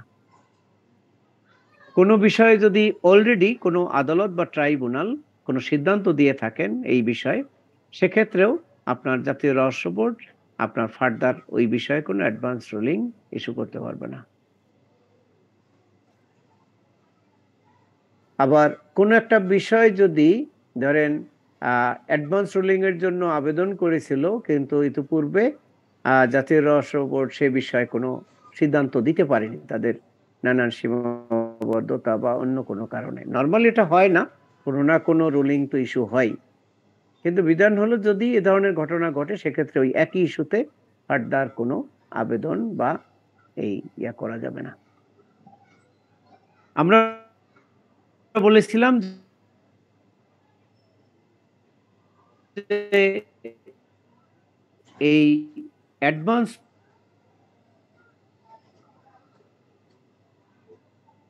রুলিং এটা কার বাইন্ডিং? এটা বাইন্ডিং আপনার অ্যাপ্লিক্যান্ট আর সকল কাস্টমস কর্তৃপক্ষের উপরে। অর্থাৎ একটা রুলিং ইস্যু হলে স্টেশন কর্তৃপক্ষ এবং আপনার রুলিং হোল্ডার উভয়ের জন্য বাধ্যতামূলক। এটা চেঞ্জ না হওয়া পর্যন্ত আপনার এই রুলিং উভয় পক্ষ মেনে নিতে বাধ্য, এবং এটা নিয়ে কোনো ধরনের কোশ্চেন রেজ করা যাবে না। আমরা অলরেডি এটা আলোচনা করেছি যে এটার ভ্যালিডিটি হলো 18 মাস, যদি এর আগে এই সিদ্ধান্তের ভিন্নতর কোনো পরিবর্তন না হয়। এইটা কার্যকর হবে কত তারিখ থেকে? একটা হলো যে তারিখে আপনার রুলিংটি ইস্যু হবে নরমালি সেই তারিখ থেকে, অথবা যদি আপনার আদেশে সুনির্দিষ্টভাবে কোনো তারিখ উল্লেখ করে দেয়া হয় সেই তারিখ। মডিফিকেশন, ধরুন কোনো একটা অ্যাডভান্স রুলিং জারি হলো, এই জারি হওয়ার পরে যদি এই আমদানিকারক অথবা কাস্টমস কর্তৃপক্ষ এটার ব্যাপারে কোনো আপত্তি উত্থাপন করেন অথবা এটা মডিফাই করার জন্য আবেদন করেন, সেক্ষেত্রে আপনার জাতীয় রাজস্ব বোর্ড কর্তৃপক্ষ এগুলো পর্যালোচনা করবেন, এবং পর্যালোচনা করে যদি কোনো ত্রুটি বিচ্যুতি পাওয়া যায় তাহলে সেটা মডিফাই করবেন।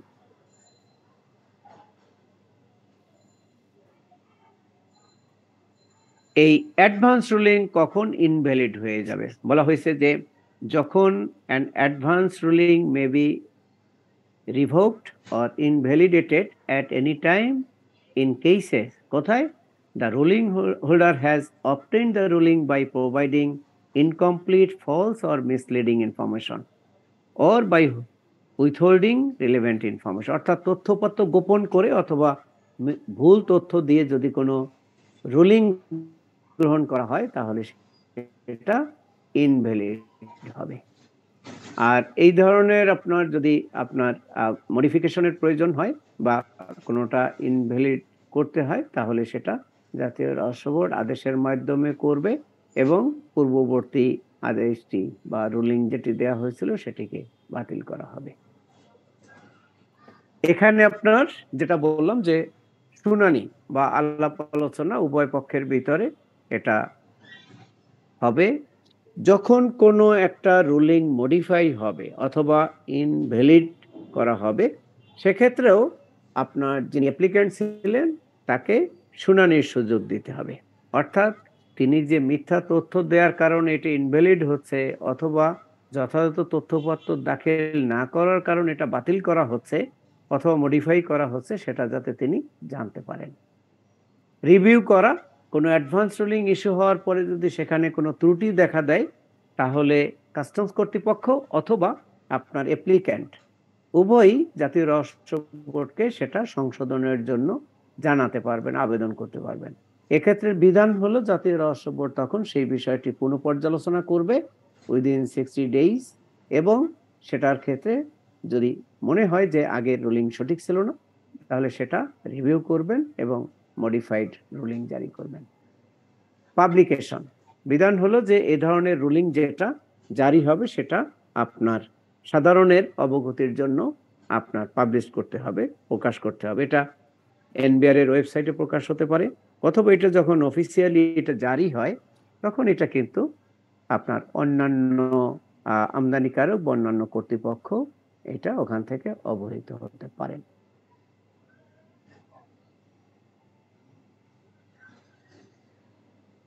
আর কোনো আমদানিকারক যদি তার পণ্যের বিষয়ে কোনো তথ্য-উপাত্ত গোপন রাখার জন্য বলেন তাহলে সেটা অ্যাডভান্স রুলিং কর্তৃপক্ষ সেই তথ্যগুলো যথাসম্ভব গোপন রাখার চেষ্টা করবেন। তো এই ছিল মোটামুটি আপনাদের সাথে আমার অ্যাডভান্স রুলিং বিষয়ক আলোচনা। যদি এই বিষয়ে কারো কোনো প্রশ্ন থাকে, এরপরে আমরা 20 মিনিট একটা বিরতি নিব, তারপর দ্বিতীয় পর্বের আলোচনায় যাব। কারো কোনো প্রশ্ন নেই? স্যার আমার একটা প্রশ্ন জি স্যার, কোনো বর্ধিত ফি দিয়ে কি স্যার এটা কম সময়ের মধ্যে 15 দিনের ভিতরে, মানে বিল অফ এন্ট্রি 60 দিন আগে জানাইতে হবে এবং আমাদেরকে 45 দিন পরে, তো অনেক লম্বা সময়। আমরা কি বর্ধিত ফি জমা দিলে কি না, এখানে বাড়তি ফি দিয়ে দ্রুত নেয়ার কোনো সুযোগ নেই। বিষয়টা খেয়াল করুন, একজন আমদানিকারক ধরুন এই ধরনের অ্যাডভান্স রুলিং তো খুব বেশি প্রয়োজন হয় না। ধরুন যে পণ্যের এইচএস কোডগুলো নিয়ে মাঠ পর্যায়ে কোনো ধরনের ডিসপিউট নেই, দীর্ঘদিন ধরে প্রচলিত এবং এস্টাবলিশড একটা এইচএস কোড, সেটা নিয়ে তো আর সমস্যা হয় না। এখন ধরুন একজন আমদানিকারক নতুন একটা পণ্য আমদানি করবেন, তিনি তার ঘনিষ্ঠ পরিচিত কোনো একজন কর্মকর্তার মাধ্যমে অথবা একজন ব্যবসায়ীর মাধ্যমে অথবা সিএন রিপ্রেজেন্টের মাধ্যমে সেই তথ্যটা কিন্তু তিনি পেয়ে যাচ্ছেন। আবার আমরা দেখলাম যে অনেক পণ্যের এইচএস কোড কিন্তু এই যে আপনার হেডিং ডেসক্রিপশন, তারপর আপনার চ্যাপ্টার নোট, সেকশন নোটের মাধ্যমে অধিকাংশ পণ্যের এইচএস কোড কিন্তু ইজিলি ডিটারমিন করা যায়। তো যেটা আপনি ইজিলি পেয়ে যাচ্ছেন সেটার জন্য তো আর অ্যাডভান্স রুলিং এর দরকার নাই। যখন কোনো পণ্যের এইচএস কোড নিয়ে ডিসপিউট আসে, দেখা যাচ্ছে যে ঢাকা কাস্টম হাউস এক ধরনের এইচএস কোড সাজেস্ট করছে, বেনাপোল আর এক রকমের করছে, এই রকমের, তখন দেখা যায় যে আমদানিকারক নানান ধরনের সমস্যায় পড়ে যাচ্ছেন। এটা মিথ্যা ঘোষণার চার্জ আনা হচ্ছে, অথবা তিনি হয়তো এক ধরনের হিসাব নিকাশ করেছেন যে তার আমদানি পণ্যের এইচএস কোড এত এবং সেখানে ডিউটি ট্যাক্সের পরিমাণ এত, কিন্তু আমদানির পরে দেখা গেল যে না, কাস্টমস সেটা অ্যাকসেপ্ট করছে না। তো এই রকমের মানে প্রবলেম যেখানে যেখানে অ্যারাইজ করতে পারে, এটা কিন্তু একজন আমদানিকারক আগে থেকেই অনুমান করতে পারেন, ধারণা করতে পারেন। সেক্ষেত্রেই বলা হয়েছে, ধরুন এগুলো অধিকাংশ ক্ষেত্রেই যেখানে যেখানে সমস্যা হয় সচরাচর, অথবা একজন নতুন আমদানিকারক তিনি চিন্তা করলেন যে আমার ওই ঝুঁকি নেওয়ার দরকার নেই, যে আমি এখন জানি প্রচলিত, কিন্তু হুট করে দেখা গেল কোনো একটা কাস্টমস হাউস বা কাস্টমস স্টেশন এটা চেঞ্জ করে দিল, তখন দেখা গেল সেটা সেটেল করতে সময় লেগে যাচ্ছে, তার ব্যবসায়িকভাবে ক্ষতি হচ্ছে। তো এই জাতীয় ক্ষেত্রে কিন্তু আপনি এই অগ্রিম রুলিংটা নেবেন, যাদের ক্ষেত্রে প্রয়োজন তারা এভাবে অগ্রিম রুলিংটা নেবেন। এবং সেটার ক্ষেত্রে বলা হয়েছে যে পণ্য আমদানির জন্য যে বিল অফ এন্ট্রি দাখিল হবে তার 60 ডেজ পূর্বে তাকে আবেদন দিতে হবে। এখন ধরুন 2 মাস পরে পণ্যটা আসবে বাংলাদেশে, আসার পরে বিল অফ এন্ট্রি করবে, তাহলে তার 60 ডেজ পূর্বেই তিনি অথবা তারও আগে তিনি রুলিংটা নিয়ে নেবেন। আর একটা হলো যে যদি এ ধরনের কারো দ্রুত দরকার হয়, সেক্ষেত্রে তারা এনবিআরকে রিকোয়েস্ট করতে পারে যে আমার পণ্যটা তো আমার দ্রুত দরকার, দ্রুত এই পণ্যটা আমার এলসি করে আনা দরকার, সে কারণে আমার এটা যদি দ্রুত দেয়া হয়। মানে এখানে যে সময় আছে এটা হলো সর্বোচ্চ সীমা, 45 দিনের ভিতরে সিদ্ধান্ত দিবে, এটা হলো সর্বোচ্চ সীমা। অনেক ক্ষেত্রে এনবিআর এটা শর্ট টাইমেও আপনার অ্যাডভান্স রুলিং দিয়ে দিচ্ছে, ঠিক আছে। কিন্তু ওই যে আপনি যেটা বললেন যে বাড়তি ফি দিয়ে দ্রুত নেয়া, এখানে দ্রুত নেওয়ার জন্য বাড়তি ফি এর কোনো বিধান নাই, কিন্তু আপনি কর্তৃপক্ষকে রিকোয়েস্ট করে দ্রুত করাতে পারেন। আর কারো কোনো প্রশ্ন? তাহলে আমরা 15 মিনিট না 20 মিনিটের বিরতি নিব, 9টা বাজে। 20 মিনিটের একটা বিরতিতে যাচ্ছি, আপনারা ঠিক 9টা 20-এ আবার কানেক্ট। স্যার আসসালামু আলাইকুম স্যার। হ্যাঁ হালিম সাহেব ভালো আছেন? হ্যাঁ, thank you very much sir. আজকে তো এই ব্যাচের শেষ, ওই জন্য আমি একটু দেখা করে যাই স্যারের সাথে, গ্রেটফুলনেস। এক হলো যে ছাত্রছাত্রী ভাই বোনেরা, আমি একটু স্যারের সামনে একটা কথা you will be going to break. সেটা হচ্ছে যে আজকে আপাতত এটারে বলে যে ক্লোজিং সেশন, এরকম একটু ধারণা রাখি আপাতত। হ্যাঁ, and I think sir has kindly also instructed you the completion কষ্ট করে for the essential, keeping support honestly hearty আমাদের গেস্ট ফ্যাকাল্টি, আমাদের স্যার এখন অভিভাবক সম 5 দিন ক্লাস নিলেন। তো কাজেই please also utilise and exercise more and more in future for doing well in the exam। এই গেল, আমরা এখন স্যারকে সেকশন ইয়েতে নেব, কি বলে যে another সেকশনে, আমাদের আরেকটা সেকশন যেটা আছে বিতে নেব। তো যেটা বলার যে স্যারকে হাসি মুখে বিদায় দিন, আমি তো হয়তো তখন থাকবো না, আর আপাতত ব্রেকে যাই। আর সিনপসিস যেগুলো those the students who have already received, যদি কেউ if remain situation or rest up and not collecting situation, you will also provide them. আর এটা হলো এই ক্লাসে রাখি, এগুলো এমন না হয় ইউটিউবে, ফেসবুকে বা অন্য কিছুতে যাই, because our guest faculty is also senior government officials, cadre officials. এই জন্য একটু এদিকে একটু খেয়াল রাখবো। And I also request all of you, আমরা যারা এই যে অনলাইনে আমরা যারা এগুলো করবো, একটু your holiness, even the, I think a good environment, যদিও এটা অনেকে যে একজন tolerant ফ্যামিলিতে অনেকে থাকেন বা এটা একটু থাকবেন, সিনসিয়ার থাকবেন। এই ছাত্রদের উদ্দেশ্যে, আমার ছাত্রীদের উদ্দেশ্যে বললাম। and if response, অবশ্যই রেসপন্স করবেন। তো তিনটা কথা বলে গেলাম। এক হলো স্যারের প্রতি আমি on behalf of you also grateful. আর আরেকটা হচ্ছে যে স্যারের সাথে কথা বলে আন্তরিকতা রেখে বিদায় নেবেন। আর থার্ড হলো স্যারকে হামলি জানাবো, স্যার ছাত্রদের শেষে আপনি একটু 5-10 মিনিট তাদের ওপেন ভাবে কথা বলার দিয়েন, এবং আন্ডার ইউর গুড গাইডেন্স তাদের কোনো কিছু এক্সপেকটেশন বা ও ধরনের কোনো প্রপোজাল এডুকেশন রিলেটেড থাকলে কনসিডার স্যার। আর ছাত্র ভাই বোনরা, আমি আবার আসবো, কথা হবে, অসুবিধা নাই। আর আপাতত স্যার অন্য সেকশনে নেই, এই শেষ না, তারপরে হয়তো আমরা পরে আবার মিট হতে পারি, বা বোথ সেকশনকে হয়তো একদিন রিভিউ এন্ড ওভারভিউ স্যারকে রিকোয়েস্ট রাখতেও পারি। আপাতত এটা বলে অর্থাৎ সাময়িক আমরা রাখবো।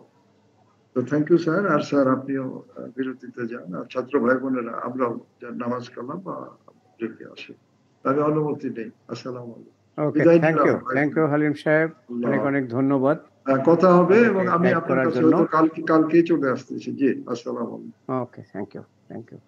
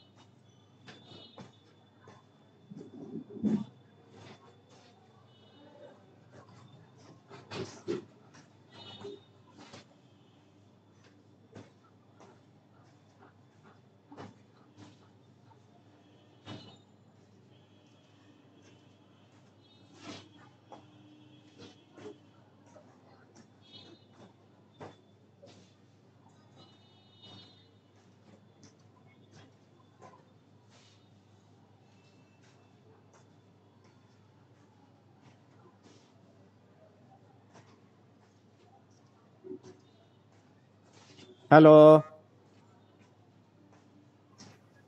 আপনারা কি সবাই কানেক্টেড আছেন? জি স্যার।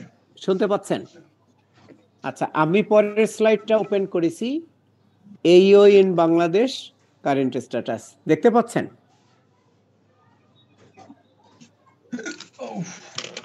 এটা কি দেখতে পাচ্ছেন আপনারা? জি স্যার। জি Okay, স্যার, দেখা যাচ্ছে। কারো কি ধারণা আছে এইও মিন্স অথরাইজড ইকোনমিক অপারেটর, এই বিষয়টা সম্পর্কে কারো কোনো ধারণা আছে কিনা? নেই? কারো ধারণা নেই? ঠিক আছে, আমরা আলোচনা করি। এখানে দেখুন, authorised economic operator in Bangladesh current status, বিষয়টা হলো এইটাও কিন্তু আপনার এই যে আমরা ট্রেড ফ্যাসিলিটেশন রিলেটেড যে WTO-TF এর কথা বললাম, এবং আপনার আমাদের যে ওয়ার্ল্ড কাস্টমস অর্গানাইজেশন, তাদেরও যে ট্রেড ফ্যাসিলিটেশন রিলেটেড বিভিন্ন ধরনের অ্যাক্টিভিটি আছে, তার একটি গুরুত্বপূর্ণ এরিয়া হলো এই অথরাইজড ইকোনমিক অপারেটর। মূলত এইওটা কি? এইওটা হলো প্রত্যেকটা আপনার এই WCOর মেম্বার বা WTO মেম্বার, তাদের জন্য এই ধরনের কিছু আপনার বিধান এই আপনার যে TFA এগ্রিমেন্টে অন্তর্ভুক্ত করা হয়েছে। সেটা হলো যে আপনার টোটাল যে আমদানি রপ্তানি কার্যক্রম সম্পাদিত হয়, সেই আমদানি রপ্তানি কার্যক্রমের ভিতরে যে সাপ্লাই চেইন সিকিউরিটি, সেই বিষয়টাকে এনশিওর করার জন্যই আপনার এই WTO এবং WCO এই ধরনের কিছু মেজর নিয়েছে, যে আমরা বিশ্বস্ত কিছু প্রতিষ্ঠান, ম্যানুফ্যাকচারার, এক্সপোর্টার, ইম্পোর্টার, মূলত এটা এমফেসিস দেওয়া হয়েছে আমদানি এবং রপ্তানির উপরে। অর্থাৎ যে সকল প্রতিষ্ঠান বিভিন্ন ধরনের পণ্যের আমদানি রপ্তানি করবে, তাদের টোটাল সাপ্লাই চেইনটা যাতে ওয়েল সিকিউরড হয়, এটা যাতে যথেষ্ট রিলায়েবল হয়, এখানে যাতে কোনো ধরনের সিকিউরিটি থ্রেট না থাকে, সেই বিষয়টা নিশ্চিত করার জন্যই মূলত এই অথরাইজড ইকোনমিক অপারেটর প্রোগ্রামটা আপনার ইন্ট্রোডিউস করা হয়। এবং এটাও WTO-TF এর একটি কম্পোনেন্ট, এবং এইটা মূলত অরিজিনেটেড হয়েছে আপনার এই যে 9/11, এই যে আমেরিকার যে টুইন টাওয়ার ধ্বংস, এবং এটার পরই তখন এই যারা WTO WCOর মেম্বার কান্ট্রিজ, তাদের ভিতরে একটা আর্জ তৈরি হয়, এবং মূলত এটার ইনিশিয়েটিভ হইল আপনার US গভর্নমেন্টের, যে আমাদের বিভিন্ন ধরনের এই যে থ্রেট, যেখানে টুইন টাওয়ারকে কিভাবে আপনার গুড়িয়ে দেওয়া হয়েছে, তো এই ধরনের থ্রেট তো অন্যান্য দেশের অন্যান্য স্থাপনার ক্ষেত্রেও, অন্যান্য সিস্টেমের ক্ষেত্রেও ঘটতে পারে। তো এই জাতীয় বিষয় যাতে না ঘটে, সেজন্য এ ধরনের একটা প্রোগ্রাম, এ ধরনের একটা স্কিম নেওয়া হয়েছে, যে যারা trusted tedder, trusted exporter, importer, যাদের টোটাল সাপ্লাই চেইনের ভিতরে একটা আপনার ওয়েল সিকিউরড সিস্টেম ডেভেলপ করা হবে, তাদেরকে আমরা কাস্টমস বা অন্যান্য এজেন্সি, তাদেরকে আমরা আলাদাভাবে ট্রিটমেন্ট দেব, তাদেরকে এডিশনাল কিছু সাপোর্ট বা বেনিফিট দেওয়া হবে। এই লক্ষ্যকে সামনে রেখেই আপনার এই অথরাইজড ইকোনমিক অপারেটরের যে প্রোগ্রাম বা স্কিম, এটা গ্রহণ করা হয়। তো এটার ক্ষেত্রে আমরা বাংলাদেশ কাস্টমস এটা আপনার 28শে জুন 2018 তারিখে একটি প্রজ্ঞাপন এসআরও জারির মাধ্যমে এই বিধানটি আপনার কার্যকর করা হয়, এবং আমরা প্রাইমারি লেভেলে আপনার এটা পাইলটিং করার জন্য 3টা প্রতিষ্ঠানকে, এবং এই 3টি প্রতিষ্ঠান মূলত তারা আপনার তাদের যে প্রোডাক্ট, এটা বিদেশে রপ্তানি করে।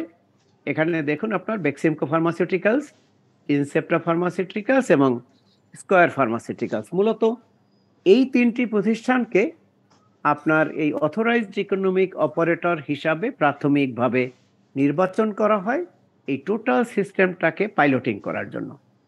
এবং গত বছরে এসে জাতীয় রহস্য বোর্ড আরও 9টা প্রতিষ্ঠানকে আপনার এই অথরাইজড ইকোনমিক অপারেটর হিসাবে আপনার ডিক্লেয়ার করেছে। এবং আমরা দ্বিতীয় দিন যখন আপনাদের সাথে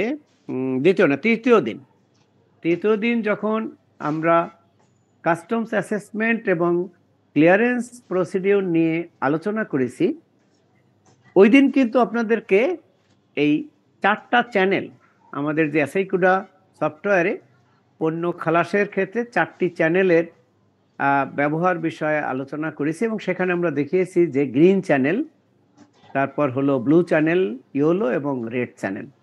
তার মানে গ্রিন চ্যানেলের ক্ষেত্রে আমরা দেখিয়েছিলাম যে এই যে অথরাইজড ইকোনমিক অপারেটর, এই হিসাবে যে সকল আমদানি রপ্তানিকারক প্রতিষ্ঠান সনদপ্রাপ্ত, তারা এই গ্রিন চ্যানেল সুবিধাটা পাবে। এবং এই প্রোগ্রামের আওতায় মূলত আপনার এই যে এসআরও জারি হয়েছে, এই এসআরওর ভিতরে আপনার কিছু ক্রাইটেরিয়া ফিক্স করে দেয়া হয়েছে। কোনো একটি আমদানিকারক রপ্তানিকারক প্রতিষ্ঠান যদি ওই ক্রাইটেরিয়া ফুলফিল করে আপনার কাস্টমস কর্তৃপক্ষ বরাবর আবেদন করে, এখানে আবার আমাদের যে ভ্যালুয়েশন এবং ইন্টারনাল অডিট কমিশনারেট নামে একটি আলাদা কমিশনারেট আছে, এবং এই কমিশনারেটকে আপনার এই ধরনের আবেদন গ্রহণ, আবেদন আহ্বান, আবেদন গ্রহণ, সেই আবেদন যাচাই এবং ফ্যাক্টরি সরেজমিনে পরিদর্শন, তাদের আদার অ্যাক্টিভিটিস যাচাই বাছাই করে এই অথরাইজড ইকোনমিক অপারেটর হিসাবে আপনার সনদ দেওয়ার এই আপনার আইনি কর্তৃত্ব দেওয়া হয়েছে। এখানে মূল বিষয়টা যেটা, সেটা হলো এই জাতীয় মানে এসআরওতে যে শর্ত দেয়া আছে, সেই শর্তগুলো যারা পরিপালন করতে পারবে তাদেরকেই আপনার অথরাইজড ইকোনমিক অপারেটর হিসাবে জাতীয় রাজস্ব বোর্ড থেকে একটা সনদ দেয়া হবে। যারা সনদপ্রাপ্ত তাদেরকেই আমরা এইও প্রতিষ্ঠান বা অথরাইজড ইকোনমিক অপারেটর প্রতিষ্ঠান হিসাবে গণ্য করব।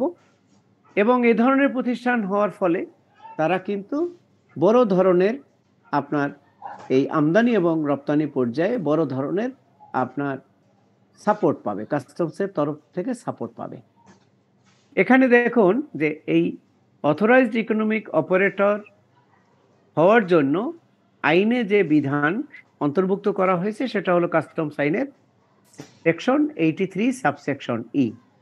এখানে দেখবেন এই ধরনের বিধান সংযোজন করা হয়েছে এবং সেখানে আপনার কাস্টমস, যেটা বললাম, commissioner customs valuation and internal audit, তাকে আপনার এই ধরনের অথরাইজড ইকোনমিক অপারেটর সনদ দেওয়ার জন্য এম্পাওয়ার করা হয়েছে।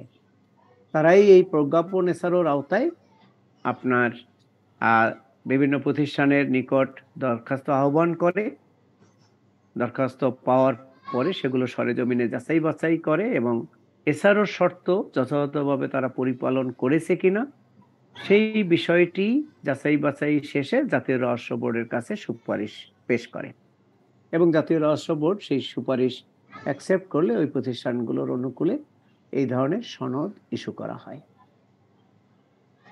এখানে আপনার এই যে বর্তমানে বলবৎ যে আপনার এসআরওটি আছে, সেই এসআরওটির রেফারেন্স দেওয়া আছে। আমরা এই এসআরওটির হার্ড কপি এবং আপনার যে মডিউল তৈরি করা হয়েছে সেই মডিউলের ভিতরে এই এসআরওর হার্ড কপিও দেওয়া হয়েছে। তো এখানে একটু বলে রাখি যে আমাদের দেশে আপনার যে অথরাইজড ইকোনমিক অপারেটর গণ্য করার জন্য যে বিধানটি করা হয়েছে সেটি কিছুটা কঠোর, অর্থাৎ এখানে একটি লেভেলের আপনার এইও ইস্যু করার বা এইও সার্টিফিকেট দেওয়ার বিধান রয়েছে। কিন্তু আমরা যদি আমাদের পার্শ্ববর্তী দেশ ভারতের কথা বিবেচনায় নেই, ভারতের যে এইও সিস্টেম সেটা কিন্তু অনেকটা আপনার বলবো যে ব্যবসা বান্ধব এবং সেখানে কিন্তু আপনার এই বেনিফিটটা অনেক বেশি। সেখানে ধরুন এই এক্সপোর্টার ইম্পোর্টার এদের ক্ষেত্রে আপনার 3 স্তর বিশিষ্ট আপনার এই অথরাইজড ইকোনমিক অপারেটর সিস্টেম আমাদের পার্শ্ববর্তী দেশ ইন্ডিয়া প্রচলন করেছে। অর্থাৎ এখানে এই কমপ্লায়েন্সের যে বিষয়গুলো আছে, সেই কমপ্লায়েন্স অথবা স্ট্যান্ডার্ড যেটাই আমরা বলি, সেই বিষয়গুলো বিভিন্ন ক্যাটাগরিতে ভাগ করা হয়েছে। ধরুন কিছু প্রতিষ্ঠান তাকে হয়তো আপনার 5টা শর্ত পরিপালন করতে হবে। এই 5টা শর্ত পরিপালন করলে সে ধরুন আপনার টিয়ার 1 হিসাবে টিয়ার 1 হিসাবে এইও সনদ পাবে, তার বেনিফিট কিছুটা কম। তারপর ধরুন আরেকটা প্রতিষ্ঠান সে 8টা শর্ত পরিপালন করলো, অর্থাৎ সে আরো অ্যাডভান্স স্টেজের আরো উন্নত প্রতিষ্ঠান, তার অ্যাক্টিভিটি, তার মনিটরিং, তার কমপ্লায়েন্স, এটার স্তর আরেকটু ডেভেলপ, আরেকটু উন্নত, এবং তার জন্য বেনিফিটও আরো একটু বেশি। তাকে হয়তো ধরুন আপনার টিয়ার 2 লেভেলে আপনার এই প্রতিষ্ঠান হিসাবে স্বীকৃতি দিচ্ছে। আর আরেকটি স্তর হলো ওখানে 3 স্তর বিশিষ্ট তিনটি টিয়ার 1, টিয়ার 2, টিয়ার 3। ধরুন তার জন্য 10টি শর্ত পরিপালন করতে হয়, এবং সেটা আরো মানে উন্নত মানের একটা আমদানিকারক রপ্তানিকারক প্রতিষ্ঠান, এবং তাদের অপারেশনাল অ্যাক্টিভিটি, তাদের ম্যানেজমেন্ট, তাদের এমপ্লয়ীদের এডুকেশনাল লেভেল, এবং তাদের ম্যানেজমেন্ট লেভেল, আইটি ব্যবহার, এবং ওভারঅল সিকিউরিটি এবং সেফটি অন্যদের তুলনায় আরো বেশি উন্নত, যেহেতু তারা অধিকতর আরোপিত শর্ত পরিপালন করে। এবং এই প্রতিষ্ঠানের জন্য গভর্নমেন্টের এন্ডে বেনিফিটও তুলনামূলক বেশি। তো এর ফলে হচ্ছে কি, যে এই পদ্ধতিতে যেহেতু একাধিক স্তর বিশিষ্ট একটি স্কিম, সে কারণে হয়েছে যেটা আজকে ধরুন যে প্রতিষ্ঠানটি আপনার টিয়ার 1 এর আওতায় এই হিসাবে স্বীকৃত, সেই প্রতিষ্ঠানটা ধরুন গ্রাজুয়ালি প্রতিনিয়তই তো তাদের সিস্টেম ডেভেলপ হবে, তাদের কমপ্লায়েন্স বাড়বে, তাদের ম্যানেজারিয়াল ক্যাপাসিটি বাড়বে, তাদের ওভারঅল আপনার সুপারভিশন বাড়বে, ডেভেলপ করবে। এর ফলে তারা পদোন্নতি পেয়ে ধরুন টিয়ার 1 থেকে টিয়ার 2-তে যাবে, এবং সেই লেভেল থেকে আবার পরবর্তীতে তাদের অন্যান্য পদ্ধতি, নীতি পদ্ধতি, কার্যক্রম এগুলো আরো উন্নত হওয়ার ফলে তারা পরবর্তী আর এক ধাপ উন্নীত হবে। এটা এক ধরনের আপনি বলতে পারেন পদোন্নতি। আমাদের যেমন কর্মক্ষেত্রেও ধরুন আপনার অ্যাসিস্ট্যান্ট ম্যানেজার, তারপর সেখান থেকে একটা নির্দিষ্ট সময় পরে সে যখন আরো অধিকতর নলেজেবল হয়, কোয়ালিফাইড হয়, তখন সে আবার ধরুন ডেপুটি ম্যানেজার হিসাবে পদোন্নতি পায়, এবং সেখান থেকে আরো যখন তার সার্ভিস লেন্থ বাড়ে, তার এফিসিয়েন্সি লেভেল বাড়ে, তার ক্যাপাসিটি বাড়ে, তখন তাকে আবার ম্যানেজার পদে পদোন্নতি দেওয়া হয়। এটাও ইন্ডিয়ার সিস্টেমটা অনেকটা এই রকমের।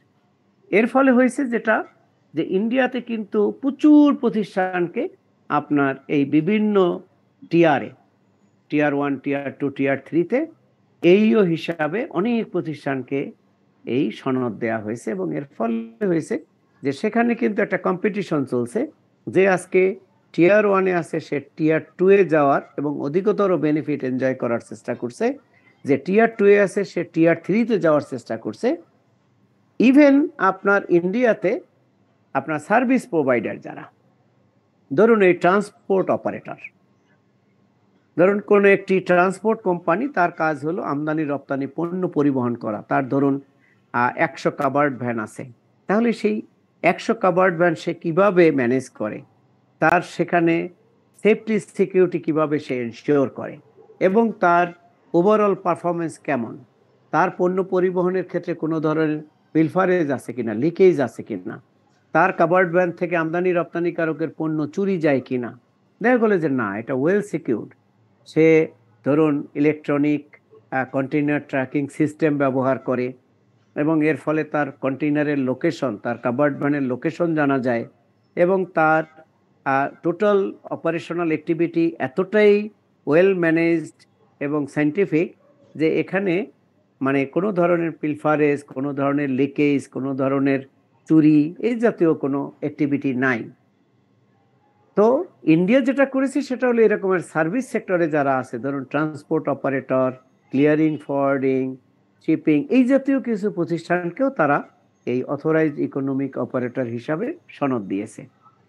এর ফলে হয়েছে যেটা, যে এই প্রতিষ্ঠানগুলো কিন্তু প্রত্যেক কর্তৃপক্ষের কাছে ট্রাস্টেড, বিশ্বস্ত, কারণ তাদের এই আস্থা, বিশ্বাস, এই সবগুলো যাচাই বাছাই করে তাদের প্রিভিয়াস ধরুন 5 ইয়ার্স অথবা 8 ইয়ার্সের তাদের যে বিজনেস প্রোফাইল, বিজনেস অ্যাক্টিভিটি, সেগুলো অ্যানালিসিস করে দেখা গেল যে তাদের কোনো ধরনের ট্যাক্স ফাঁকির অভিযোগ নাই, তাদের কাছে সরকারের কোনো বকেয়া পাওনা নেই, তারা আইন এবং বিধির পরিপালনের ক্ষেত্রে যথেষ্ট আপনার পজিটিভ এবং তাদের কমপ্লায়েন্ট মানে কমপ্লায়েন্স লেভেল যেটা লিগ্যাল কমপ্লায়েন্স বা আদার রেগুলেটরি কমপ্লায়েন্স সেটা অন্য অনেকের থেকে অনেক ভালো।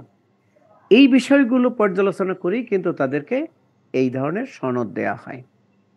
এখন ধরুন আমাদের দেশে আমাদের কিন্তু এই ধরনের একাধিক স্তর নেই, কিন্তু বর্তমানে জাতীয় রহস্য বোর্ড একটা কমিটি করেছে এবং আমাদের এখানেও এখন এই এক্সিস্টিং যে এইও সংক্রান্ত যে বিধিমালা আছে সেই বিধিমালাটি সংশোধনের একটি উদ্যোগ নেওয়া হয়েছে এবং আমরা আশা করছি যে আগামী হয়তো 2-3 মাসের ভিতরে আমরাও এই একাধিক স্তর বিশিষ্ট যাতে অধিক প্রতিষ্ঠান এই ধরনের সাপোর্ট পায়, এই ধরনের সনদ পায় এবং সনদ পাওয়ার পরিপ্রেক্ষিতে সরকার থেকে বিভিন্ন ধরনের বেনিফিট পায়। এখন ধরুন এই বেনিফিটগুলো আমরা পরবর্তীতে দেখব।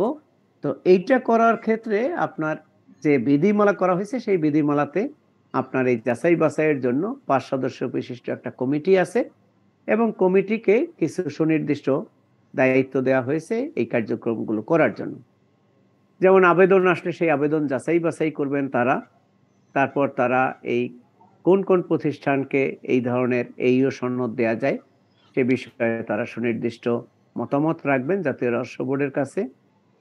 আবার কোনো প্রতিষ্ঠানের যদি এই সনদ পাওয়ার পরে দেখা যায় যে তারা বিভিন্ন ধরনের আপনার আইন ভঙ্গ অথবা এই শর্ত যেগুলো সেগুলো যথাযথভাবে তারা পরিপালন করছে না, সেক্ষেত্রে তাদের সনদপত্র বাতিলের বিষয়ে জাতীয় রহস্য বোর্ডের কাছে সুপারিশ পেশ করা। আবার যে যে কন্ডিশনের অধীনে অথরাইজড ইকোনমিক অপারেটর হিসাবে সনদ দেওয়া হয়েছিল সেই বিষয়গুলো তারা পরবর্তীতেও পরিপালন করছে কিনা টাইম টু টাইম তাদের অ্যাক্টিভিটি মনিটর করা বা অডিট করা এবং প্রয়োজন মোতাবেক এই তাদের স্টেক হোল্ডার যারা আছে বা এক্সপার্ট আছে তাদের সাথে এই বিষয়গুলো নিয়ে কনসাল্ট করা। তো এই বিষয়গুলোই মূলত আপনার এই অথরাইজড ইকোনমিক অপারেটর হিসাবে সনদ দেওয়ার ক্ষেত্রে যে কমিটি আছে সেই কমিটির অ্যাক্টিভিটি। এখানে আসি আমরা যে এই যে অথরাইজড ইকোনমিক অপারেটর সনদ পাবে এক একটা প্রতিষ্ঠান এবং তাদেরকে এটা পাওয়ার ক্ষেত্রে কতগুলো শর্ত পরিপালন করতে হচ্ছে। শর্তগুলোর ভিতরে একটা হলো যে তাদের টোটাল যে ইন্ডাস্ট্রিয়াল সেটআপ সেটা ওয়েল ম্যানেজড এবং ওয়েল সিকিউরড হতে হবে। তাদেরকে বিভিন্ন ধরনের আইটি ডিভাইস বা আইটি ইকুইপমেন্ট যেমন তাদের ইন্ডাস্ট্রিতে প্রবেশ এবং বহির্গমনের ক্ষেত্রে অ্যাক্সেস কন্ট্রোল থাকবে যাতে যে কোনো লোক যে কোনো সময় এই ইন্ডাস্ট্রিতে প্রবেশ করতে এবং সেখানে গিয়ে কোনো ধরনের নাশকতা করতে না পারে। তারপর আছে যে তাদের যে আপনার বাউন্ডারি ওয়াল সিকিউরিটি সিস্টেম আছে সেটা ওয়েল সিকিউরড হতে হবে এবং তাদের যে টোটাল ম্যান পাওয়ার তারা ওয়েল ট্রেন্ড হবে এই রকমের, এবং তাদের যে এক্সপোর্ট ইম্পোর্ট অ্যাক্টিভিটি হবে সেখানে যারা সার্ভিস প্রোভাইড করবে, ধরুন পণ্য পরিবহনের ক্ষেত্রে যে ট্রান্সপোর্ট এজেন্ট থাকবে অথবা তাদের যে ক্লিয়ারিং ফরওয়ার্ডিং এজেন্ট থাকবে অথবা ফ্রেট ফরওয়ার্ডিং এজেন্ট থাকবে, তাদেরও একটা মানে ভালো সুনাম থাকতে হবে বা একটা মান থাকতে হবে, গুণগত মান ভালো থাকতে হবে। তো এই রকমের কিছু শর্ত যারা পরিপালন করতে পারছে তারাই এইও সনদ পাচ্ছে। এখন এইও সনদ পাওয়ার ফলে তাদের বেনিফিটটা কি, কেন তারা এইও হওয়ার জন্য আবেদন করবে বা এইও হবে? প্রথম বিষয় যেটা সেটা হলো যারা এইও প্রতিষ্ঠান তাদের ক্ষেত্রে আপনার ধরুন কাস্টম হাউস বা কাস্টমস স্টেশনগুলোতে তারা এই গ্রিন চ্যানেল ফ্যাসিলিটিস পাবে। গ্রিন চ্যানেল ফ্যাসিলিটিসের ফলে কি হবে, তাদের শুধু ডকুমেন্ট চেকিং হবে, তাদের পণ্য চালান, নর্মালি কোনো ফিজিক্যাল এক্সামিনেশন হবে না। বলা হয়েছে examination of goods at the premises of the accredited এইও instead of the port or land customs station. অর্থাৎ কোনো পণ্য নর্মালি কোনো পণ্য এক্সামিন হবে না, শুধু ডকুমেন্টারি চেক এবং তার ভিত্তিতে পণ্য চালান অ্যাসেসমেন্ট হয়ে খালাস হবে। কখনো যদি কোনো প্রতিষ্ঠানের পণ্য পরীক্ষা করতে হয়, ধরুন স্পেশাল কিছু ইনফরমেশন আসছে অথবা একটা বড় ধরনের গোপন সংবাদ পাওয়া গেল, তার ভিত্তিতে কর্তৃপক্ষ এই পণ্য পরীক্ষা করতে চায়, সেক্ষেত্রেও সেই পরীক্ষাটি আপনার যদি প্রতিষ্ঠান ডিজায়ার করে তাহলে তার ফ্যাক্টরি প্রেমিসে গিয়ে করতে হবে। তারপর হলো opportunity for direct clearance or loading of goods into the ship, অর্থাৎ জাহাজ থেকে তারা পণ্য সরাসরি খালাস নিতে পারবে, অথবা রপ্তানির ক্ষেত্রে সরাসরি তারা আপনার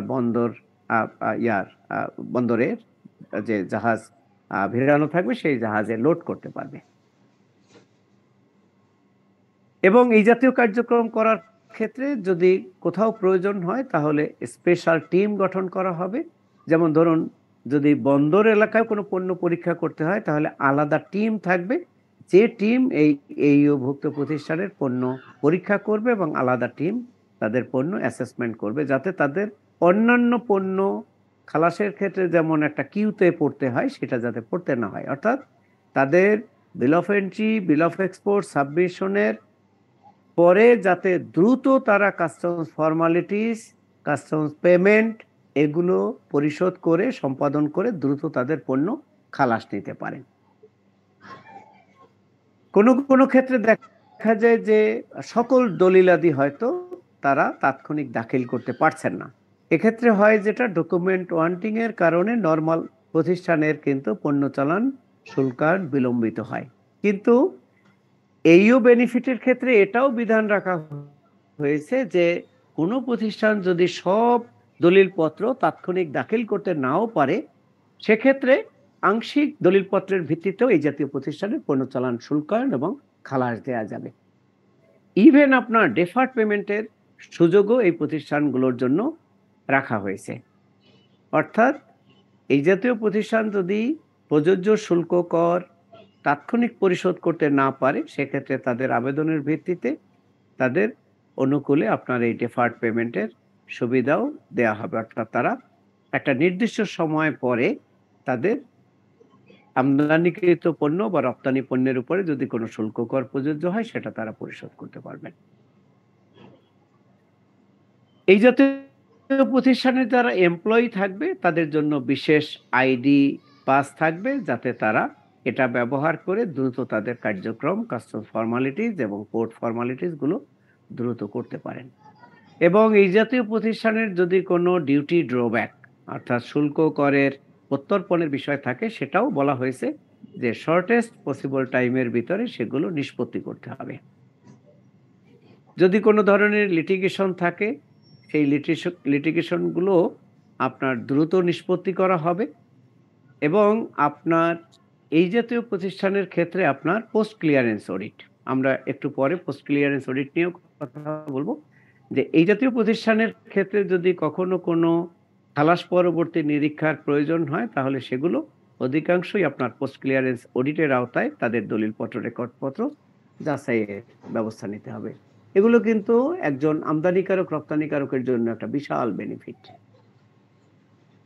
আর কোন কোন প্রতিষ্ঠানগুলো এইও হিসাবে লাইসেন্স পেয়েছে বা সনদ পেয়েছে সেটা আপনার কাস্টমস ওয়েবসাইটে প্রকাশ করা হবে, যাতে অন্যান্য প্রতিষ্ঠানগুলো জানে যে এই প্রতিষ্ঠানগুলো হলো ট্রাস্টেড বিজনেসম্যান, তাদের কমপ্লায়েন্স রেকর্ড, আপনার লিগ্যাল কমপ্লায়েন্স অন্য অনেকের তুলনায় ভালো, সে কারণে তাদেরকে এই ধরনের এসআরও মোতাবেক তারা এই ধরনের বেনিফিট পেয়ে থাকবে। এখানে দেখুন যে 2022 সালে ইন্টারনাল অডিট কমিশনারেট তারা আপনার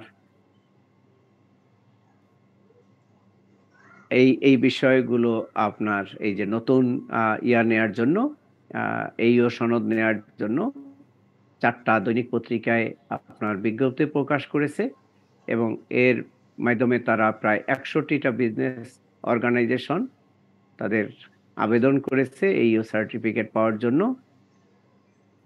আর এর ভিতরে 60 organisations R in the process of scrutiny, এগুলো যাচাই বাছাই অলরেডি শেষ করে আপনার এর ভিতরে 10টা প্রতিষ্ঠান আপনার সনদ পাওয়ার এলিজিবল হিসাবে অলরেডি তাদের অনুকূলে আপনার গত যে ইন্টারন্যাশনাল কাস্টমস ডে অবজার্ভ করেছে জাতীয় রহস্য বোর্ড, সেই ইন্টারন্যাশনাল কাস্টমস ডে এর প্রোগ্রামে এই সকল প্রতিষ্ঠানকে আপনার এইও সনদ প্রদান করা হয়েছে। এবং যারা সনদ প্রাপ্ত হয়েছে তারা কিন্তু এখন এই কাস্টমস আইন এবং এইও সংক্রান্ত যে বিধিমালা আছে এই বিধিমালার আওতায় তারা সরকার প্রদত্ত এই বেনিফিট গুলো এনজয় করছে। তো তো এটাই ছিল মোটামুটি আপনার অথরাইজড ইকোনমিক অপারেটর বিষয়ক আলোচনার। এখানে একটা বলা হয়েছে যে বাংলাদেশ, যেহেতু আপনারা জানেন 2026 সাল নাগাদ আমাদের এলডিসি গ্রাজুয়েশন হবে, আমরা ডেভেলপ কান্ট্রি হিসাবে পরিগণিত হব, এবং সেখানে আমাদের মূল উদ্দেশ্য হলো যে 41 সাল নাগাদ আমাদের যে ডেভেলপ কান্ট্রিতে পরিণত হওয়ার একটি টার্গেট নির্ধারণ করা হয়েছে। সেটি যদি আমরা করতে চাই তাহলে কিন্তু আমাদের ট্যাক্স জিডিপি রেশিও, আমাদের জিডিপি গ্রোথ, এগুলো বাড়াতে হবে, এবং এটা যদি বাড়াতে চাই তাহলে আমাদের ইন্ডাস্ট্রিয়ালাইজেশনের কোনো বিকল্প নেই।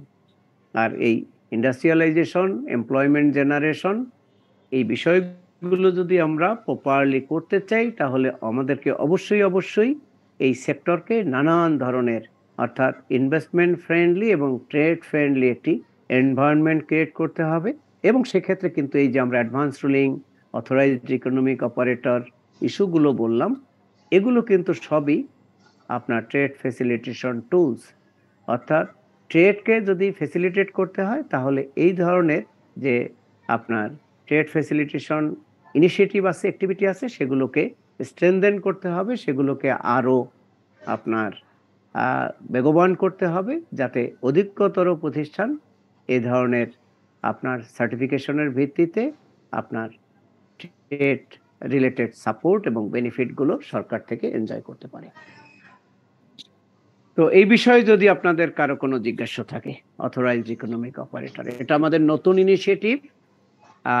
নতুন এসআরও হলে হয়তো আমরা অনেক প্রতিষ্ঠানকে এই ধরনের সার্টিফিকেট দিতে পারবো। স্যার, একটা কোশ্চেন ছিল এখানে। জি বলুন। স্যার, যেসব কোম্পানি এইউ সার্টিফিকেট পাচ্ছে তারা কি ক্লিয়ারিং কাজটা নিজেরাই করে থাকে না তাদের কোনো অনুমোদিত এজেন্ট দ্বারা এই কাজটা করে থাকে? দুটোই আছে। যাদের আমি ক্লিয়ারিং এর ক্ষেত্রে আবারও বলছি যে ক্লিয়ারিং এর ক্ষেত্রে কিন্তু এখনো একজন আমদানিকারক বা এ ধরনের প্রতিষ্ঠান, সে যদি নিজের কাজটি নিজে করতে চায়, সে কিন্তু সেলফ ক্লিয়ারিং লাইসেন্স নিয়ে নিতে পারে। সেক্ষেত্রে তার নিজের কাজ নিজেই করতে পারবে। আর যদি নিজের লাইসেন্স না থাকে, সেক্ষেত্রে তাকে আপনার সরকার অনুমোদিত লাইসেন্স প্রাপ্ত কোনো এজেন্টের সহায়তা নিতে হয়। এবং এটাও যেটা আপনি বললেন যে আমরা এখন গভর্নমেন্টের পলিসি হলো যারা অথরাইজড ইকোনমিক অপারেটর তারা যাতে নিজেদের কাজ নিজেই করতে পারে, সেই জন্য তাদের অনুকূলে লাইসেন্স প্রদানের যে বিধিবিধান আছে, শর্ত আছে, সেগুলোকেও অনেকটা আপনার লিবারালাইজ করা হবে, তারা যাতে ইজিলি এই লাইসেন্সগুলো পেতে পারেন। এবং আমাদের সেই মোতাবেক আমাদের যে লাইসেন্সিং রুল আছে সেখানেও বেশ কিছু পরিবর্তন বর্তমানে আন্ডার কনসিডারেশন। আর কারো কোনো প্রশ্ন? স্যার, একটু কোশ্চেন ছিল একটা। জি বলুন। আপনি যে গাড়ি ক্রয়ের ক্ষেত্রে যেটা বলেছিলেন যে ব্যবহৃত গাড়ির জন্য যে আপনার ডেপ্রিসিয়েশনের যে একটা রেটের বিষয় আছে, এরকম যদি স্যার ইলেকট্রনিক জিনিস যেগুলো বাংলাদেশে আসে, সাপোজ যদি স্যার বাইরের দেশে যে কোম্পানিতে ল্যাপটপ গুলো ব্যবহৃত হচ্ছে, ওরা তো 25% ডেপ্রিসিয়েশন চার্জ করতেছে, তো 4 বছর পরে ওগুলো ডিসপোজ করে দিচ্ছে বা অন্য দেশে চলে আসতেছে বা বাংলাদেশের মতন এরকম বিভিন্ন দেশে যাচ্ছে। তো বাংলাদেশ যখন এই প্রোডাক্ট গুলো ইম্পোর্ট করতেছে, তখন স্যার কোন রেটে বা ওনারা যখন ব্যাগেজ ইয়াতে করে আনতেছে প্রোডাক্ট গুলো, তখন কিরকম রেটে আনতেছে? আমি আপনার প্রশ্নটা পরিষ্কার বুঝতে পারিনি, আবার কি একটু বলবেন? মানে স্যার বাইরে থেকে যখন পুরানো ল্যাপটপ আমাদের দেশে আনা হয়, তখন কাস্টমসে এটা কত রেটে ক্লিয়ার করতে না হয়? না, এখানে খেয়াল করে দেখুন, এই জায়গাটা একটু ভালো করে দেখে নিবেন। পুরনো ল্যাপটপ, পুরনো কম্পিউটার, পুরনো আপনার যেটা কি বলে এই ফটোকপিয়ার, প্রিন্টার, এগুলো কিন্তু আমদানি নিষিদ্ধ। এগুলো আমদানি নিষিদ্ধ। যেটা আমদানি নিষিদ্ধ সেটা তো আপনি আমদানি করতেই পারবেন না। আর কিছু পণ্য আছে শর্তযুক্ত আমদানি, আমি যেমন পুরনো মেশিনারির ক্ষেত্রে বললাম, তারপর রিকন্ডিশন গাড়ির ক্ষেত্রে বললাম, যে ক্ষেত্রে পুরনো মেশিনারি বা এই জাতীয় পণ্য আমদানির সুযোগ আছে, সেইটার ক্ষেত্রে আপনার প্রত্যেকটা সেক্টরের জন্য দেখবেন আলাদা আপনার বিধিবিধান আছে। যেমন পুরনো রিকন্ডিশন গাড়ি যেটা বলি আমরা, রিকন্ডিশন গাড়ির ক্ষেত্রে জাতীয় রাজস্ব বোর্ডের একটি আলাদা প্রজ্ঞাপন এসআরও আছে। সেই এসআরওতে কতগুলো টার্মস অ্যান্ড কন্ডিশন দেয়া আছে। যারা সেই টার্মস অ্যান্ড কন্ডিশনগুলো ফুলফিল করে এই গাড়িগুলো আমদানি করতে পারে, তারা যেমন ইয়ার ওয়াইজ, আমরা যেটা ওই দিন বললাম, ইয়ার ওয়াইজ একটা নির্দিষ্ট ডেপ্রিসিয়েশন পায় এবং সেই ডেপ্রিসিয়েটেড ভ্যালুর উপরে তাদের এই ডিউটি ট্যাক্সটা চার্জ হয়, যার জন্য নতুন গাড়ির ডিউটি এবং পুরনো গাড়ির ডিউটির ভিতরে একটা ডিউটি বেনিফিট আছে। রিকন্ডিশন মেশিনারির ক্ষেত্রে আমরা দেখেছি, রিকন্ডিশন মেশিনারির ক্ষেত্রে কিন্তু কোনো ইয়ার ওয়াইজ ডেপ্রিসিয়েশন নাই, কোনো আলাদা কোনো ট্যাক্স বেনিফিট নাই। মেশিনারির ক্ষেত্রে আমরা ওই দিন দেখেছি আলোচনায়, যেদিন আমরা এই ডিউটি এক্সামশন এই বিষয়টা নিয়ে যেদিন আলোচনা করেছি, সেখানে আমরা machinery duty exemption plus industrial যে র মেটেরিয়াল, বেসিক র মেটেরিয়াল, সেটার বেনিফিট নিয়ে কথা বলেছি। ওখানে আপনার কিছু শর্ত পূরণ করলে, এটা কিন্তু আলাদা কোনো এসআরও নাই, এটা হলো ইম্পোর্ট পলিসির কন্ডিশন। সেটা হলো আপনাকে এই মেশিনারিগুলোর আরো 10 বছর আয়ুষ্কাল আছে এই মর্মে একটা আন্তর্জাতিক খ্যাতি সম্পন্ন সার্ভেয়ারের সার্টিফিকেট দাখিল করার বিধান। সুতরাং এখানে আপনার ওই যে বললেন যে ইয়ার ওয়াইজ ডেপ্রিসিয়েশন অন্যান্য ক্ষেত্রে নাই, ইয়ার ওয়াইজ ডেপ্রিসিয়েশন শুধু আপনার এই পুরনো রিকন্ডিশন গাড়ি আমদানির ক্ষেত্রে। আর মেশিনারি ডেপ্রিসিয়েশন হলো লোকাল লেভেলে। ধরুন একটা গার্মেন্টস ইন্ডাস্ট্রিতে বা শতভাগ রপ্তানিমুখী একটা প্রতিষ্ঠানে তার আমদানি করা মেশিনারি ছিল, সেই মেশিনারিগুলো এখন সে অন্য আর একটা প্রতিষ্ঠানের কাছে বিক্রি করতে চায়। তো সেই জাতীয় ক্ষেত্রে আইনের বিধান হলো যে সেটার অর্থনৈতিক আয়ুষ্কাল যদি 10 বছর থাকে, তাহলে সেটা অন্য আর একটা প্রতিষ্ঠানের কাছে মেশিনারি হিসাবে বিক্রি করা যাবে। আর যদি সেটা না থাকে, তাহলে সেটা স্ক্র্যাপ হিসাবে বিক্রি করতে হবে। এই যে পুরনো মেশিনারি লোকালি আপনার ডিসপোজাল হচ্ছে, সেক্ষেত্রে বলা হয়েছে যে ওখানে আপনার ইয়ার ওয়াইজ ওই যে ইনকাম ট্যাক্সে ইয়ারলি 10% একটা ডেপ্রিসিয়েশন আছে এবং হাইয়েস্ট হলো 80%, ওইটা আপনার অ্যালাউড। এর বাইরে আপনার এই জাতীয় যেগুলো বলছেন বাইরে থেকে আমদানির ক্ষেত্রে এখানে কোনো আলাদা কোনো বেনিফিট নেই। আর যেটা আমদানি নিষিদ্ধ, সেটা আপনি ব্যাগেজ বা নর্মাল কোনোভাবেই সেটা আনতে পারবেন না।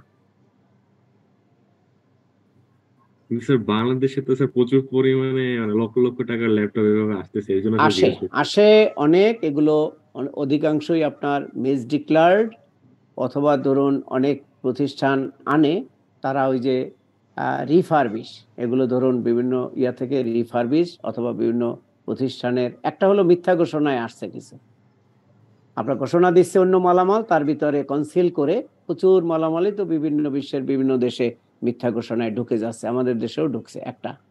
আরেকটি হলো যে মাঝে মাঝে কিছু প্রতিষ্ঠান আমদানি করে বিদেশ থেকে আপনার রিফারবিশ, সেটার ক্ষেত্রে অনেকে হয়তো বাণিজ্য মন্ত্রণালয় থেকে ক্লিয়ারেন্স পারমিট নিয়ে নেয়, নিয়ে তারা এগুলো এনে বিভিন্ন প্রতিষ্ঠানে ডোনেট করে। এরকম নানান পদ্ধতি আছে। কিন্তু আপনি ইম্পোর্ট পলিসি অর্ডারে ওই যে নিষিদ্ধ এবং ইয়া পণ্যের তালিকা দেখবেন, সেখানে আছে এ ধরনের সেকেন্ডারি সাব স্ট্যান্ডার্ড পণ্য আপনার আমদানি নিষিদ্ধ।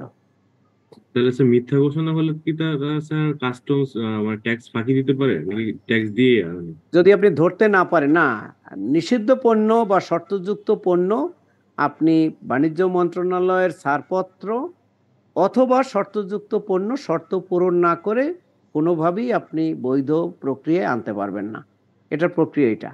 আর এর বাইরে আপনি ধরুন এখন লুকিয়ে অন্য পণ্য ঘোষণা দিয়ে, যেমন ধরুন আপনার কিছু কিছু পণ্য আছে সেটা তো কাস্টম শতভাগ কায়িক পরীক্ষা করে না, শতভাগ কায়িক পরীক্ষা করে না। এখন আপনি একটা 40 ফিট কন্টেইনারের আপনার ডোর কিন্তু এক সাইডে, আর এক সাইডটা আপনার বন্ধ। এখন ধরুন কোন একটা পণ্য আপনার ঘোষণা দিলেন আপনি ফেব্রিক্স, অথবা ঘোষণা দিলেন আপনি অন্য কোনো পণ্য, তার ভিতরে যদি লুকিয়ে, যেমন কিছুদিন আগে চট্টগ্রামে আপনারা দেখেছেন কিনা, ক্যালসিয়াম কার্বনেট ঘোষণা দিয়ে বড় বড় প্লাস্টিকের বস্তায় পুরোটা বাইরে হলো ক্যালসিয়াম কার্বনেট, সেই ক্যালসিয়াম কার্বনেটের বস্তার ভিতরে লুকানো অবস্থায় আপনার এই যে পেন্সিল ব্যাটারি, তারপর আরো কি সব লক, এই যে দরজা তালা চাবি, এখন ধরুন এভাবে মানে কনসিল করে নানান পদ্ধতিতে যদি একজন আমদানিকারক নিয়ে আসে, সব ক্ষেত্রে তো সব আপনার ডিটেক্ট করা সম্ভব হয় না। আমরা এমনও পেয়েছি যে বাইরে প্রিন্টেড বস্তা এবং সেই বস্তা এমনভাবে তৈরি যেটা মেশিনের মাধ্যমে আপনার সেলাই করা, বাইরে লেখা আছে পণ্যের বর্ণনা, country of origin, manufacturing date, expiry date, সব ইনট্যাক্ট একটা বস্তা। সেই বস্তার ভিতরে আর একটা বস্তা ঢুকানো, সেই বস্তার ভিতরে পলি ব্যাগের ভিতরে অন্য পণ্য আপনার। এখন ধরুন তাহলে এটা কত, যারা সাপ্লাই দিয়েছে তারাও এই স্মাগলিং এর সাথে ইনভলভ, তারাও সাপোর্ট দিচ্ছে। এখন এটা তো সবসময় ধরুন এটা আমাদের কাছে তথ্য ছিল, সেই তথ্যের ভিত্তিতে আমরা সেই পণ্য চালান এক্সামিন করি, ব্যাগ খোলার পরে দেখা গেল ভিতরে অন্য আর এক ব্যাগ, সেই ব্যাগের ভিতরে আর এক ব্যাগ, তারপর পণ্য টেস্ট করার পরে দেখা গেল যে না এটা মিসডিক্লার্ড পণ্য। তো সুতরাং এটা সারা বিশ্ব, ধরেন আপনারা শুনেন না এক পর্যায়ে আমাদের দেশ থেকে আপনার ইউকের মতো দেশে, এত উন্নত এবং সমৃদ্ধ দেশে আপনার এই যে কি বলে হিরোইন না কি সব পণ্য আপনার এক্সপোর্ট করেছিল, এবং সেটা অনেক এক্সপোর্ট হওয়ার পর একটা পর্যায়ে গিয়ে ধরা পড়লো। তো সুতরাং মিথ্যা ঘোষণায় সারা বিশ্বব্যাপী আপনার এই পণ্যের আমদানি রপ্তানি হচ্ছে। থ্যাংক ইউ স্যার, বুঝতে পেরেছি স্যার, থ্যাংক ইউ। তো এই পর্যায়ে আমরা একটু সংক্ষেপে পোস্ট ক্লিয়ারেন্স অডিট, এটা যেটা আমরা বলছি বাংলায় বলছি আমরা খালাস পরবর্তী নিরীক্ষা, এবং আমরা ওই দিন আলোচনায় বলেছি যে খালাস পরবর্তী নিরীক্ষাটা হলো যে আমরা যে সকল প্রতিষ্ঠানকে গ্রিন চ্যানেল, যেমন ধরুন এই যে অথরাইজড ইকোনমিক অপারেটর, অথবা যাদেরকে আমরা গ্রিন চ্যানেল বা ব্লু চ্যানেলের সুবিধাটা দিচ্ছি, অর্থাৎ তাদের দাখিলকৃত দলিলাদির ভিত্তিতে পণ্য চালান শুল্কায়ন করে ছেড়ে দেওয়া হচ্ছে, অথবা ধরুন এই অথরাইজড ইকোনমিক অপারেটর তাদের ক্ষেত্রে যদি কিছু দলিলের ওয়ান্টিংও থাকে, ধরুন সব দলিল তারা দিতে পারেনি, কিছু দলিল দিয়েছে, বাকিটা হয়তো 15 দিন পরে দিবে, কিন্তু আমরা যেহেতু এই প্রতিষ্ঠানগুলো ট্রাস্টেড প্রতিষ্ঠান, তাদেরকে সরকার ট্রাস্টেড এক্সপোর্টার ইম্পোর্টার হিসাবে লাইসেন্স দিয়েছে, সনদ দিয়েছে, সে কারণে আমরা তাদেরকে বিশ্বস্ত প্রতিষ্ঠান বিবেচনায় ধরে নিচ্ছি যে সে পরবর্তীতে যে দলিল দাখিল করবে সেগুলো জেনুইন হবে। এবং অনেক ক্ষেত্রে আমরা মেইল ডকুমেন্ট অথবা ফটোকপি ডকুমেন্টের ভিত্তিতেও এই প্রতিষ্ঠানগুলোর পণ্য চালান অ্যাসেসমেন্ট করে ক্লিয়ারেন্স দিচ্ছি এবং তার ভিত্তিতে শুল্ক কর নিরূপণ করে আদায় করছি। তো এই জাতীয় প্রতিষ্ঠানগুলোর এই যে আংশিক দলিলাদির ভিত্তিতে অথবা কায়িক পরীক্ষণ ব্যতি রেখে দলিলপত্রের ভিত্তিতে শুল্কায়ন হয়ে খালাস যাচ্ছে, এই প্রতিষ্ঠানগুলোর ক্ষেত্রে বিকল্প একটা আপনার পদ্ধতি হলো যে তাদের খালাস পরবর্তী নিরীক্ষা করা হবে তাদের কার্যক্রম, অর্থাৎ পণ্য চলে যাবে, পরবর্তীতে আমাদের আলাদা যে অডিট টিম আছে, বিশেষ করে আমরা যে এই যে ভ্যালুয়েশন কমিশনারেটের কথা বললাম, ওই কমিশনারেটের নামটাই কিন্তু হলো internal customs valuation and internal audit commissionerate. অর্থাৎ এই দপ্তরটার মূল কাজই হলো এই বিভিন্ন কাস্টম হাউস এবং কাস্টমস স্টেশনের মাধ্যমে যে আমদানি রপ্তানি হচ্ছে, এখানে এই আমদানি রপ্তানি পণ্য চালানের ভিতরে যেগুলো রিস্কি, ঝুঁকিপূর্ণ মনে হবে তাদের বিবেচনায়, এবং কোন প্রতিষ্ঠানটা রিস্কি বা কি কি ধরনের অ্যাক্টিভিটি করলে একটা প্রতিষ্ঠানকে আমরা রিস্কি বলবো, এ ধরনের রিস্ক ক্রাইটেরিয়া বা রিস্ক আপনার প্যারামিটার নির্ধারণ করা থাকে, এবং এগুলোর মাধ্যমে আইডেন্টিফাইড প্রতিষ্ঠানগুলো অথবা এই যে অথরাইজড ইকোনমিক অপারেটর টাইপের প্রতিষ্ঠান, তাদের তখন দলিলপত্র রেকর্ডপত্রগুলো খালাস পরবর্তী অডিট করা হবে, এবং অডিটে গিয়ে দেখা হবে যে তাদের দলিলপত্রগুলো যথাযথ ছিল কিনা, তাদের ডিক্লায়ার্ড এক্সেস কোডটা সঠিক ছিল কিনা, তাদের আপনার আদার যে রেগুলেটরি আপনার কমপ্লায়েন্স ছিল সেগুলো যথাযথভাবে তারা করেছে কিনা, এইটা যাচাই করা হবে এই পোস্ট ক্লিয়ারেন্স অডিটের মাধ্যমে।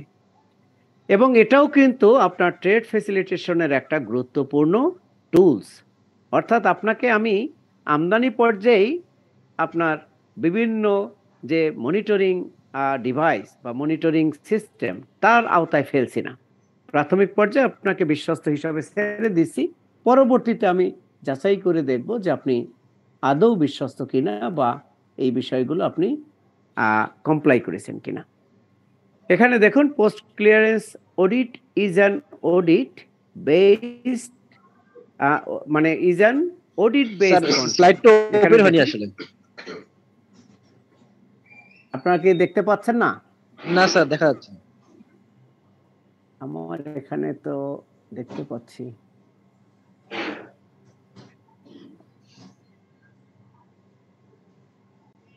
এবার দেখুন তো ওপেন হয়েছে? জি স্যার, এখন দেখা যাচ্ছে। পোস্ট ক্লিয়ারেন্স অডিট,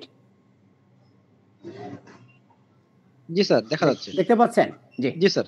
তো এখানে দেখি আমরা যে পোস্ট ক্লিয়ারেন্স অডিটটা তাহলে কি বলা হয়েছে, যে post clearance audit is an audit based control, অর্থাৎ অডিট নির্ভর একটা নিয়ন্ত্রণ ব্যবস্থা, conducted by customs after the release of goods to ensure compliance with customs and other related laws and regulations.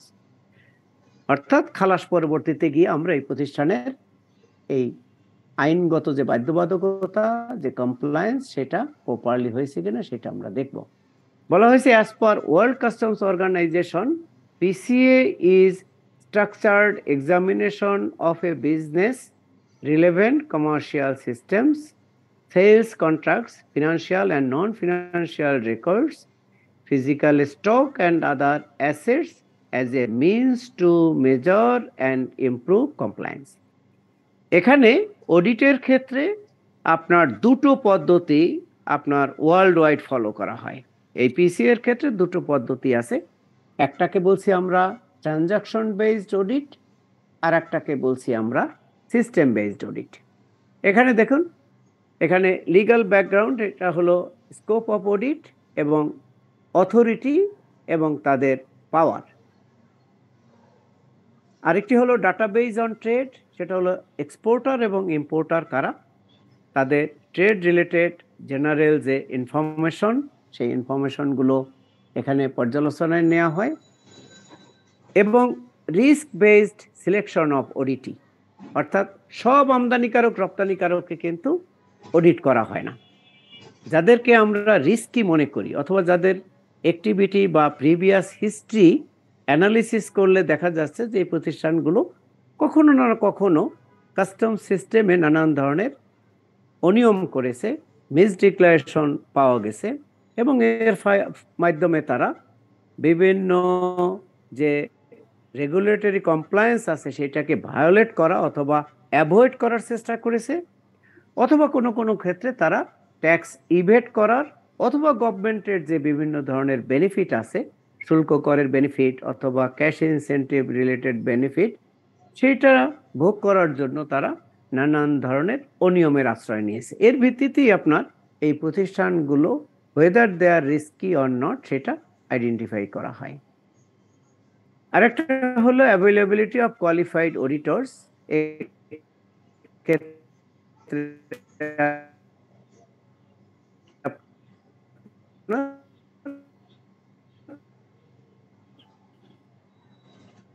কর্মকর্তাদের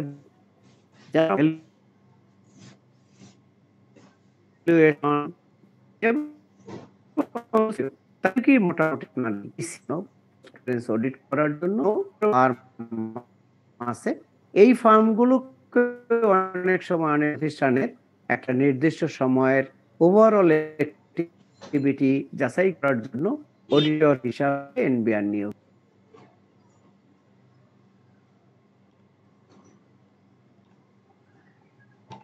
Recording in progress. Quick clearance to facilitate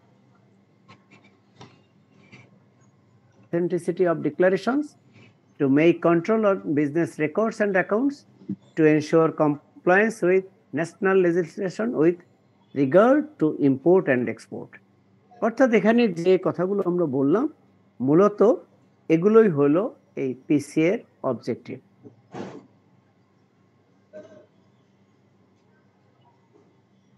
এখন আসি যে PCA এর গুরুত্বটা কি।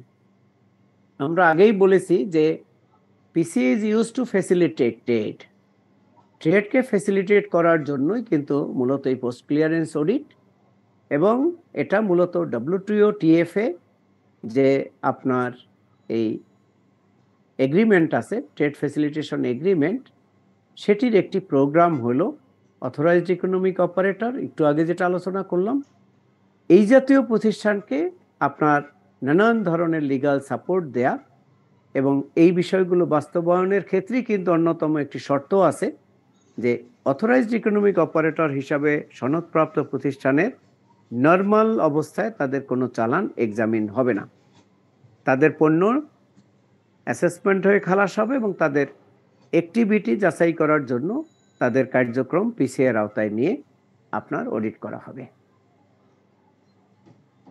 বলা হয়েছে যে PCA not only facilitate the smooth release of goods but also assist to improve integrity in customs and in the governance of stake holders.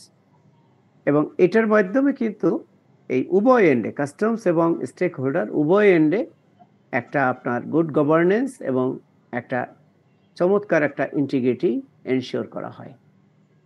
এবং বিভিন্ন প্রতিষ্ঠানের যে রিস্ক লেভেল আছে সেটাও কিন্তু এই পিসিএ এর মাধ্যমে সার্টেইন করা হয়, অ্যাসেস করা হয়। এবং আমরা যে বললাম যে দুটো পদ্ধতি এখানে ফলো করা হয়, একটা হলো ট্রানজাকশন বেসড অডিট আর একটা হলো system based audit. Transaction based audit সেটা হলো আমরা ইন্ডিভিজুয়াল কনসাইনমেন্ট ভিত্তিক যখন কোনো অডিট করি তখন সেটা হলো আপনার এই ট্রানজাকশন বেসড অডিট। আর সিস্টেম বেসড অডিটের ক্ষেত্রে কোনো একটা প্রতিষ্ঠানের একটা নির্দিষ্ট সময়কালের আপনার টোটাল সিস্টেমটা, তার টোটাল ইম্পোর্ট এক্সপোর্ট এবং তার যে লোকাল সেলস, লোকাল ম্যানুফ্যাকচারিং, এই টোটাল বিষয়টা আপনার অডিট করে দেখা হয়। অর্থাৎ সেখানে শুধু তার আমদানি রপ্তানি না, আমদানি রপ্তানির সাথে তার ম্যানুফ্যাকচারিং এবং ম্যানুফ্যাকচারিং সিস্টেমে আদৌ তার এই র মেটেরিয়ালের প্রয়োজনীয়তা আছে কিনা, অর্থাৎ তখন তার আবার ওই ভিএটি রিলেটেড যে ডকুমেন্ট ডিক্লারেশন সেই বিষয়গুলো কনসিডারেশনে নিয়ে এই কাজটি এখানে করা হয়। এবং পিসিএ এর মাধ্যমে বেনিফিট হলো আমদানিকারকরা এখান থেকে তাদের পণ্য চালান দ্রুত খালাস দিতে পারেন, আর কাস্টমসের উপরে নর্মাল এক্সামিনেশন এবং অ্যাসেসমেন্ট অর্থাৎ পণ্যের ক্লিয়ারেন্স লেভেলে তাদের উপরে ওয়ার্কলোড অনেক কমে যায় এবং তারা তাদের ওয়ার্কলোডটাকে অন্য একটি দপ্তরের উপরে, যেমন কাস্টমস ভ্যালুয়েশন এবং ইন্টারনাল অডিট দপ্তরের উপরে তারা শিফট করতে পারেন। এখানে অডিট করার ক্ষেত্রে যারা অডিট করবে তাদের দক্ষতার বিষয় আছে। এটা মূলত কাস্টমস অডিটের সাথে, এই ধরনের অডিটের সাথে যারা রিলেটেড তাদের বিষয়, যেমন কিভাবে একটা প্রতিষ্ঠানকে অডিট করবেন, তাদের সিলেক্টিভিটি ক্রাইটেরিয়া কি হবে, তাদের এই যে অ্যাকাউন্টিং প্রিন্সিপাল, এই টেকনিক, এই বিষয়গুলো সম্পর্কে তাদের ধারণা থাকতে হবে। সেক্টর ওয়াইজ কাস্টমস ল এবং রুলসগুলো সম্পর্কে ধারণা থাকতে হবে। ভ্যালুয়েশন, ক্লাসিফিকেশন, অরিজিন রিলেটেড যে বিধিবিধান আছে আমাদের, সে বিষয়গুলো সম্পর্কে তাদের ধারণা থাকতে হবে। কম্পিউটার বেসড অ্যাকাউন্টিং যেখানে মেনটেইন হয় সেই বিষয়গুলো তাদের জানতে হবে এবং সেখানে তাদের দক্ষতা থাকতে হবে। অর্থাৎ একজন অডিটরকে অবশ্যই অডিট রিলেটেড যে বিধিবিধান আছে বা পদ্ধতি আছে, নীতি পদ্ধতি আছে, সে বিষয়গুলো সম্পর্কে সম্যক ধারণা নিয়ে সেই কাজটি করতে হবে। এখানে দেখুন একজন অডিটরের যে যোগ্যতা, কম্পিটেন্স, সেটার একটা ফ্লো চার্ট দেয়া আছে। অর্থাৎ এখানে প্রফেশনাল স্কিল এবং নলেজ সেখান থেকে সেটা থাকলেই হবে না, তাদের ইন্টিগ্রিটি লেভেল ভালো থাকতে হবে। কনফিডেন্সিয়ালিটি, কোনো কোনো ক্ষেত্রে তাদের বিভিন্ন তথ্য উপাত্তের গোপনীয়তা বা এগুলোর সিক্রেসি সেটা মেনটেন করতে হবে। ডিউ কেয়ার এবং ডিলিজেন্স থাকতে হবে এবং যাদের অডিট করবেন সেক্ষেত্রে তাদের ইম্পার্শিয়ালিটি এবং তাদের কোনো ধরনের পক্ষপাতিত্ব না করা এবং আইন এবং বিধির যথাযথ প্রয়োগের মাধ্যমে এই কার্যক্রমগুলো সম্পাদন করতে হবে। একটা ইফেক্টিভ পিসিএস সিস্টেমে নর্মালি আপনার যে প্রসেসটা ফলো করা হয় সেটা হলো এটা যে লিগ্যাল এবং অপারেশনাল ফ্রেমওয়ার্ক, তারপর স্ট্র্যাটেজিক প্ল্যানিং, অর্থাৎ একটা হলো যে আপনার আইন আপনাকে এ ধরনের কার্যক্রম করার ক্ষেত্রে অ্যালাউ করছে কিনা, অর্থাৎ আইনে আপনার এই নীতি পদ্ধতিটা আছে কিনা। যদি লিগ্যাল প্রভিশন থাকে এবং সেই বিষয়ে আপনার পরিকাঠামো থাকে, তাহলে আপনি কাজটি যথাযথভাবে করতে পারবেন। এবং সেটা থাকলে হবে না, সেক্ষেত্রে আপনার একটা সুষ্ঠু প্ল্যানিং থাকতে হবে। আপনি এই কার্যক্রমটা কিভাবে করবেন, আগে কোনটা করবেন, পরে কোনটা করবেন, এবং রিস্ক ম্যানেজমেন্ট।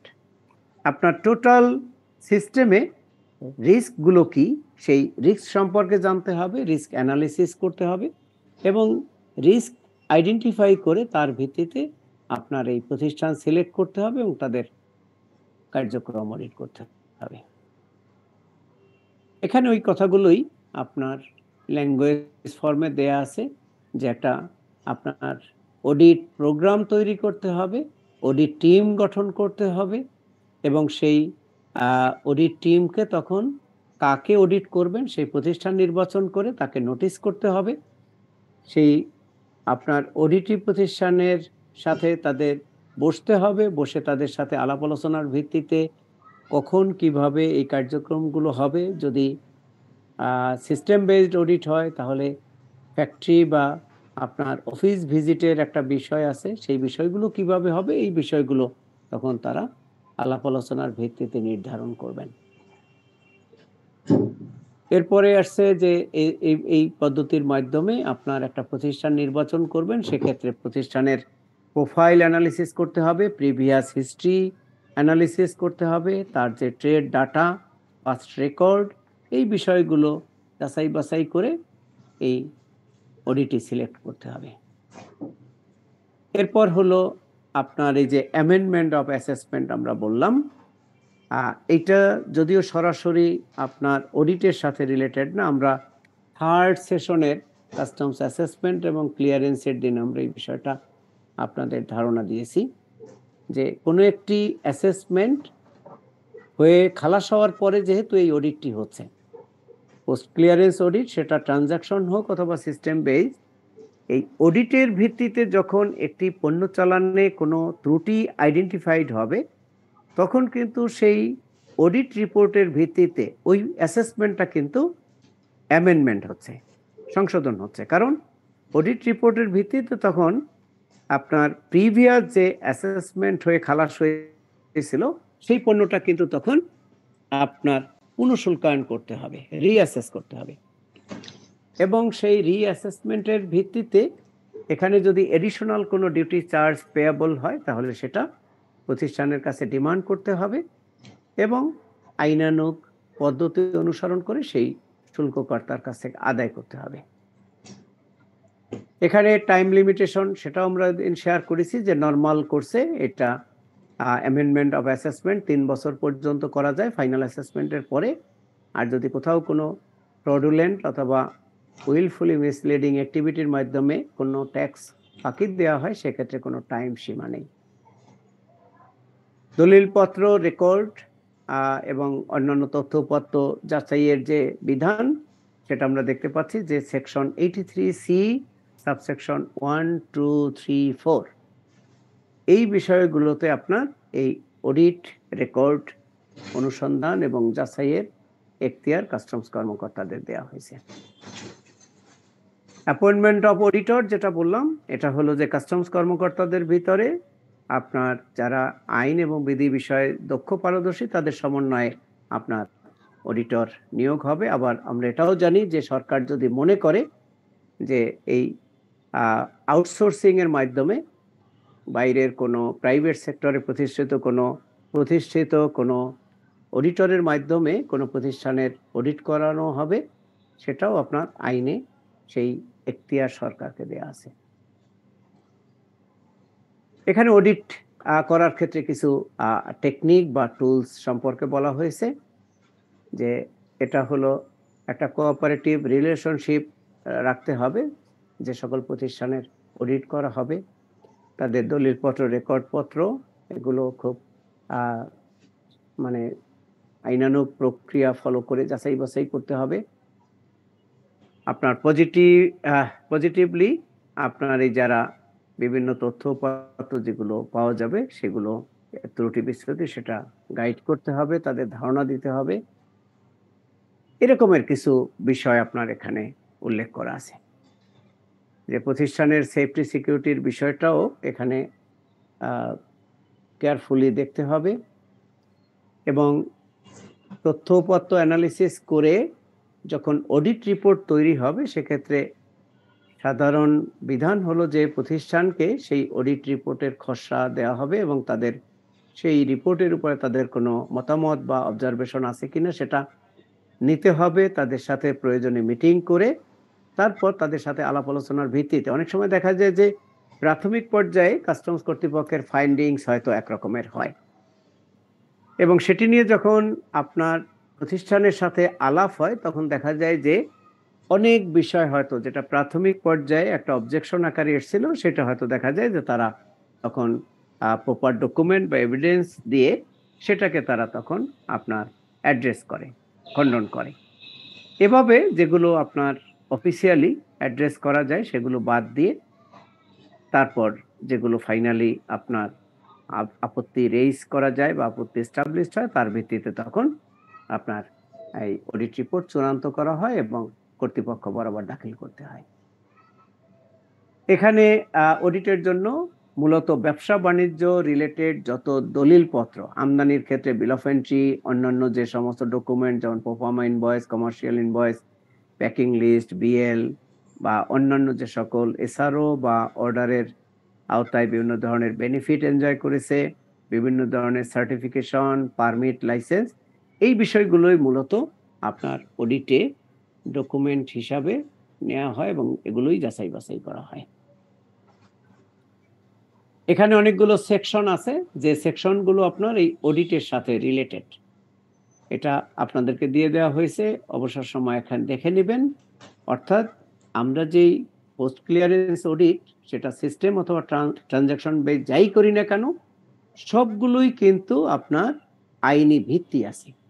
কাস্টমস আইনের এখানে সেকশন 7 থেকে শুরু করে সেকশন 166 এর বিভিন্ন ধারা এবং বিধিতে মূলত অডিট রিলেটেড আপনার যে বিধিবিধানগুলো, অর্থাৎ কোন কোন ক্ষেত্রে কি কি ধরনের অ্যাক্টিভিটি এই অডিট কর্মকর্তাগণ গ্রহণ করতে পারবেন, কোন কোন ডকুমেন্টগুলো তারা কোন আইনের আওতায় বা কাস্টমস আইনের কোন কোন ধারার আওতায় তারা এগুলো যাচাই বাছাই করবেন, সেটি আপনার এই সেকশনগুলোতে ক্লিয়ারলি মেনশন করা আছে। পোস্ট ক্লিয়ারেন্স অডিটের ক্ষেত্রে এই মুহূর্তে আমাদের একটি আদেশ আছে, আদেশ নম্বর 221/2018, এবং এই আদেশের মাধ্যমে আমাদের একটা ম্যানুয়াল পাবলিশ করা হয়েছে। ম্যানুয়ালটি বেশ বড়, সেটা এখানে আপনাদের দেয়া নেই। আর এই পর্যায়ে এই মুহূর্তে জাতীয় রহস্য বোর্ড আমাদের যে ম্যানুয়ালটি আছে সেটা হলো আপনার ট্রানজাকশন বেসড অডিটের ম্যানুয়াল। আর বর্তমানে একটি খসড়া তৈরি করা হয়েছে যেটা হয়তো ধরুন আগামী 15-20 দিনের ভিতরে চূড়ান্ত হবে। সেখানে আপনার টোটাল এই ট্রানজাকশন বেসড এবং সিস্টেম বেসড অডিট কিভাবে পরিচালিত হবে তার টোটাল কার্যক্রম বিষয়ে একটা ম্যানুয়াল তৈরি করা হচ্ছে। আমরা আশা করছি আগামী 1-1.5 মাসের ভিতরে আপনার পিসিএ রিলেটেড টোটাল একটি ম্যানুয়াল আপনার পাবলিশড হবে, যেটার মাধ্যমে কাস্টমস কর্তৃপক্ষ এবং ট্রেড উভয়ই অডিট রিলেটেড একটি ধারণা এখান থেকে পেয়ে যাবেন। তো এই ছিল মোটামুটি আপনাদের সাথে আমার আজকের আলোচনা, এবং আজকের সহ মোট 5 দিনে আমরা 10টি ইস্যুর উপরে, কাস্টমস রিলেটেড ইস্যুর উপরে আপনাদের সাথে ডিসকাস করলাম। তো এই পর্যায়ে যদি আপনাদের কোনো ধরনের প্রশ্ন বা জিজ্ঞাসা থাকে, হালিম সাহেব বলেছেন যে আপনাদের সম্ভবত জুলাই মাসে এই কাস্টমস বিষয়ে যে ধারণাটি পেলেন এর উপরে হয়তো আপনাদেরকে একটি পরীক্ষায় অবতীর্ণ হতে হবে। তো ও বিষয়েও যদি আপনাদের কোনো জিজ্ঞাসা থাকে আপনারা একে একে প্রশ্ন করবেন প্লিজ। জি স্যার, স্যার একটা কোশ্চেন ছিল। বলুন। স্যার সেটা হচ্ছে স্যার প্রোফর্মা ইনভয়েস এবং কমার্শিয়াল ইনভয়েসের মধ্যে পার্থক্যটা একটু বলবেন। প্রোফর্মা ইনভয়েস সংক্ষেপে আমরা বলি পিআই। এই প্রোফর্মা ইনভয়েসটা কিন্তু এক ধরনের আপনার চুক্তি, এটাকে আমরা এক ধরনের চুক্তি বলতে পারি। কার ভিতরে চুক্তি? এক্সপোর্টার এবং ইম্পোর্টারের ভিতরে চুক্তি, অথবা বলতে পারি বায়ার এবং সেলারের ভিতরে চুক্তি। ধরুন আপনি বিদেশ থেকে কোনো একটি পণ্য আমদানি করবেন, এই বিদেশি সাপ্লায়ার ধরো জাপানি কোনো একটা কোম্পানি, তাহলে আপনার পণ্য আমদানির আগেই ওই জাপানি সাপ্লায়ারের সাথে আপনার একটি সমঝোতা স্মারক বা চুক্তি সম্পাদিত হয়। এটি হলো এই প্রোফার্মা ইনভয়েস। আপনারা যদি কখনো একটি প্রোফার্মা ইনভয়েসের নমুনা দেখে থাকেন তাহলে দেখবেন এই প্রোফার্মা ইনভয়েসে মূলত আপনি কার কাছ থেকে, কোন দেশ থেকে, সেই দেশের কোন ব্যক্তির কাছ থেকে বা কোন প্রতিষ্ঠান থেকে কি ধরনের পণ্য, কি পরিমাণে আমদানি করবেন, কোন সময়ে আমদানি করবেন, তার প্রতিটি পণ্যের এইচএস কোড কত, ডেসক্রিপশন কি, তার art number, part number, country of origin, model number, প্রযোজ্য ক্ষেত্রে সিসি, অর্থাৎ মানে ইম্পোর্ট ম্যাটেরিয়াল রিলেটেড যত স্পেসিফিকেশন আছে, পার্টিকুলার্স আছে, সেই বিষয়গুলো আপনার এই প্রোফার্মা ইনভয়েসে উল্লেখ থাকে। এবং আপনি টোটাল পণ্যটা একটা শিপমেন্টে আমদানি করতে চান নাকি একাধিক শিপমেন্টে অর্থাৎ পার্ট শিপমেন্টে আমদানি করতে চান, এবং এই পণ্যটা আপনি কি ফর্মে আমদানি করবেন, এটা কি সিবিইউ না সিকেডি নাকি পার্টস, এবং সেই পণ্যের ট্রানজাকশন মোড কি। আপনি ওই যে আমরা বিভিন্ন ইনকোটার্ম নিয়ে আলাপ করেছিলাম, এফওবি, সিএনডএফ, সিআইএফ, সিএফআর, ইএক্সডাব্লিউ, নানান ধরনের টার্মস আছে। এই কোন টার্মে আমদানি করবেন, এই বিষয়গুলো ডিটেলস আপনার এই প্রোফার্মা ইনভয়েসে থাকে। এবং লাস্ট পেজে বায়ার এবং সেলার অর্থাৎ ইম্পোর্টার এবং এক্সপোর্টারের নাম, ঠিকানা এবং উভয়ের স্বাক্ষর থাকে। তার মানে এটা একটা এক ধরনের কন্ট্রাক্ট, চুক্তি। এবং সাপ্লায়ারকে এই চুক্তির ভিত্তিতেই পণ্যের সরবরাহ দিতে হয় এবং ইম্পোর্টারকে এই চুক্তির শর্ত অনুসারেই এলসি করতে হয় এবং তার পেমেন্ট দিতে হয়। এইটা হলো প্রোফার্মা ইনভয়েস। আর কমার্শিয়াল ইনভয়েস হলো এই প্রোফার্মা ইনভয়েসের ভিত্তিতে সাপ্লায়ার যখন আপনার পণ্যটা সরবরাহ দিবে, এখন ধরুন প্রোফার্মা ইনভয়েসের টোটাল চালানটা একটা কনসাইনমেন্টের ভিত্তিতে আসবে, তখন সাপ্লায়ার আপনার এই যে পণ্যটা রপ্তানি করবে সেই রপ্তানিকালে সে আর একটা ইনভয়েস বানায়, এবং সেই ইনভয়েসে কিন্তু এত তথ্য থাকে না। সেখানে ইনভয়েসে মূলত পণ্যের এইচএস কোড থাকে, বর্ণনা থাকে, পণ্যের পরিমাণটা থাকে, পণ্যের মূল্যটা থাকে, আর আপনার এই আর্ট নাম্বার, পার্ট নাম্বার, এই জাতীয় তথ্যটা থাকে। এবং এই কমার্শিয়াল ইনভয়েসটা তৈরি করার দায়িত্ব হলো সাপ্লায়ারের। এখানে কিন্তু আর ইম্পোর্টারের কোনো সিল স্বাক্ষর কিছু থাকে না, শুধু সাপ্লায়ারের আপনার প্রত্যয়ন থাকে। এবং এটা ব্যাংকিং চ্যানেলে আমদানিকারক পেয়ে যায়। এবং বিল অফ এন্ট্রি দাখিলের জন্য তখন এই প্রোফার্মা ইনভয়েস এবং কমার্শিয়াল ইনভয়েস দুটো ডকুমেন্টই কাস্টমস কর্তৃপক্ষ বরাবর দাখিল করতে হয়। এইবার আপনার কাছে পরিষ্কার যে প্রোফার্মা ইনভয়েস এবং কমার্শিয়াল ইনভয়েস। হ্যাঁ বলুন। হ্যালো স্যার, একটা কোশ্চেন ছিল। জি বলুন। Sir, bill of এন্ট্রিতে x bond R in bond বলতে কি বোঝায়? বিল of এন্ট্রিতে x bond R in bond bill of এন্ট্রিতে হয় না। এক্স বন্ড এবং ইন বন্ড হলো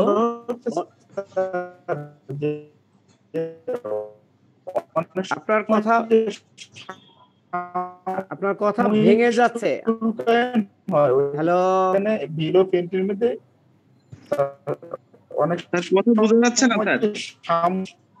আপনার কথাগুলো ভেঙে যাচ্ছে, আমরা শুনতে পাচ্ছি না, আবার বলুন। Sir, bill of এন্ট্রিতে x bond R in bond বলতে কি বোঝায়? হ্যাঁ, এটা বলছি আমি, আপনি শুনুন। স্যার, আমি এটা শুনিনি, নেটওয়ার্কের প্রবলেম ছিল।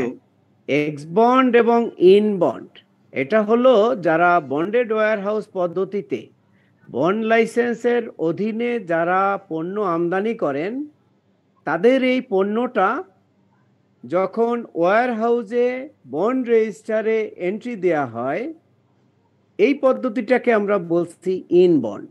অর্থাৎ আপনি পণ্যটা আমদানি হওয়ার পরে ওই বন্ডেড ওয়্যারহাউসে বন্ড লাইসেন্স বিধিমালা অনুসারে একটা প্রেসক্রাইবড রেজিস্টার আছে, ওই রেজিস্টারে আপনার আমদানিকৃত পণ্যের এন্ট্রি দিতে হয়। এন্ট্রি দেওয়ার পরে সেই পণ্যটা ওই বন্ড তদারককারী যে কর্মকর্তা আছে কাস্টমসের এআরও, যাকে আমরা বন্ড কর্মকর্তাও বলি, বন্ড অফিসার, তিনি আবার এই এন্ট্রিটা হওয়ার পরে তার স্বাক্ষরের একটি কলাম আছে, ঘর আছে, তিনি যখন এটা স্বাক্ষর করে কনফার্ম করেন তখন আমরা এটাকে বলছি ইনবন্ড। আর যখন আপনার এই বন্ডকৃত মালামাল, ইনবন্ডকৃত মালামাল আপনি আবার প্রোডাকশন ফ্লোরে ট্রান্সফার করবেন উৎপাদনের জন্য, তখন এই বন্ড রেজিস্টার থেকে যে পরিমাণে কাঁচামাল আপনি প্রোডাকশন ফ্লোরে নেবেন সেটাকে আপনার এখান থেকে আবার মাইনাস করা হয়। এটাকে বলছি আমরা এক্স বন্ড। আবার ধরুন যারা হোম কনজামশন বন্ডের আওতায় পণ্য আমদানি করে তারা কাস্টম হাউসে একটা বিল অফ এন্ট্রি দাখিল করে। কাস্টম হাউসে বিল অফ এন্ট্রি দাখিল করে তাদের হোম কনজামশন বন্ডের আওতায় মালামালটা নিয়ে আসে, খালাস করে নিয়ে আসে। ডিউটি ট্যাক্স কিন্তু সেই পর্যায়ে তারা দেয় না, আমদানি পর্যায়ে দেয় না। এই যে বিল অফ এন্ট্রির মাধ্যমে তাদের হোম কনজামশন বন্ডের মালটা খালাস করে নিল, এটাকেও আমরা বলছি আপনার ইন বন্ড। আবার এই বন্ড থেকে যখন সে পণ্যটা খালাস করে তখন সে আবার একটা বিল অফ এন্ট্রি দাখিল করে, যতটুকু মাল খালাস করবে সেটার এগেনস্ট একটা বিল অফ এন্ট্রি দাখিল করছে, এবং যতটুকু মাল খালাস হবে ওইটুকু মালের উপরে আমদানি পর্যায়ে যে শুল্ক কর প্রযোজ্য ছিল সেই শুল্ক করটা তারা পরিশোধ করে। এটাও আপনার এক ধরনের এক্স বন্ড, অর্থাৎ বন্ড থেকে আপনি পণ্যটা ডিউটি ট্যাক্স দিয়ে এখন খালাস নিয়ে নিলেন। Clear? G sir, thank you. Okay, next sir. Hello বলুন। কন্ট্রাক্টের ক্ষেত্রে স্যার এখানে ব্যাক টু ব্যাক আছে, সেলস কন্ট্রাক্ট একটা অপশন থাকে স্যার টিটি। স্যার টিটা নিয়ে একটু যদি বলতেন। টিটি, সেলস কন্ট্রাক্ট, এলসি, এগুলো সবই হলো আপনার ব্যাংকিং চ্যানেলে যে ট্রানজাকশনগুলো হয় সেই ট্রানজাকশনের একটা সিস্টেম, মোড। এটা আপনার ধরুন এলসি, এটা এক ধরনের পদ্ধতি, কন্ট্রাক্ট এক ধরনের পদ্ধতি, আপনার টিটি আর একটা পদ্ধতি। এখানে বায়ার এবং সেলারের যে ব্যাংক, আমরা যেটাকে ওই যে লিয়েন ব্যাংক বা অথরাইজ ডিলার ব্যাংক যাই বলি না কেন, এখানে মূলত এই ট্রানজাকশনের এই টার্মগুলো ডিল করে এই বায়ার এবং সেলারের যে ব্যাংক, অর্থাৎ বায়ারের একজন ব্যাংক আছে, সেলারের একজন, এক্সপোর্টারের একটা ব্যাংক আছে, আপনার ইম্পোর্টারের একটা ব্যাংক আছে। এই দুই ব্যাংকের মাধ্যমে এই টার্মগুলো ব্যবহার করে আপনার এই আর্থিক লেনদেনটা হয়। ধরুন আপনি যখন কোন একটা পণ্য বিদেশ থেকে আমদানি করবেন, সেখানে যদি টার্ম থাকে যে পেমেন্ট হবে টিটির মাধ্যমে, এখানে বায়ার এবং সেলারের যে ব্যাংক তারা এই পদ্ধতি ফলো করে আপনার এই পেমেন্টটা সম্পাদন করে।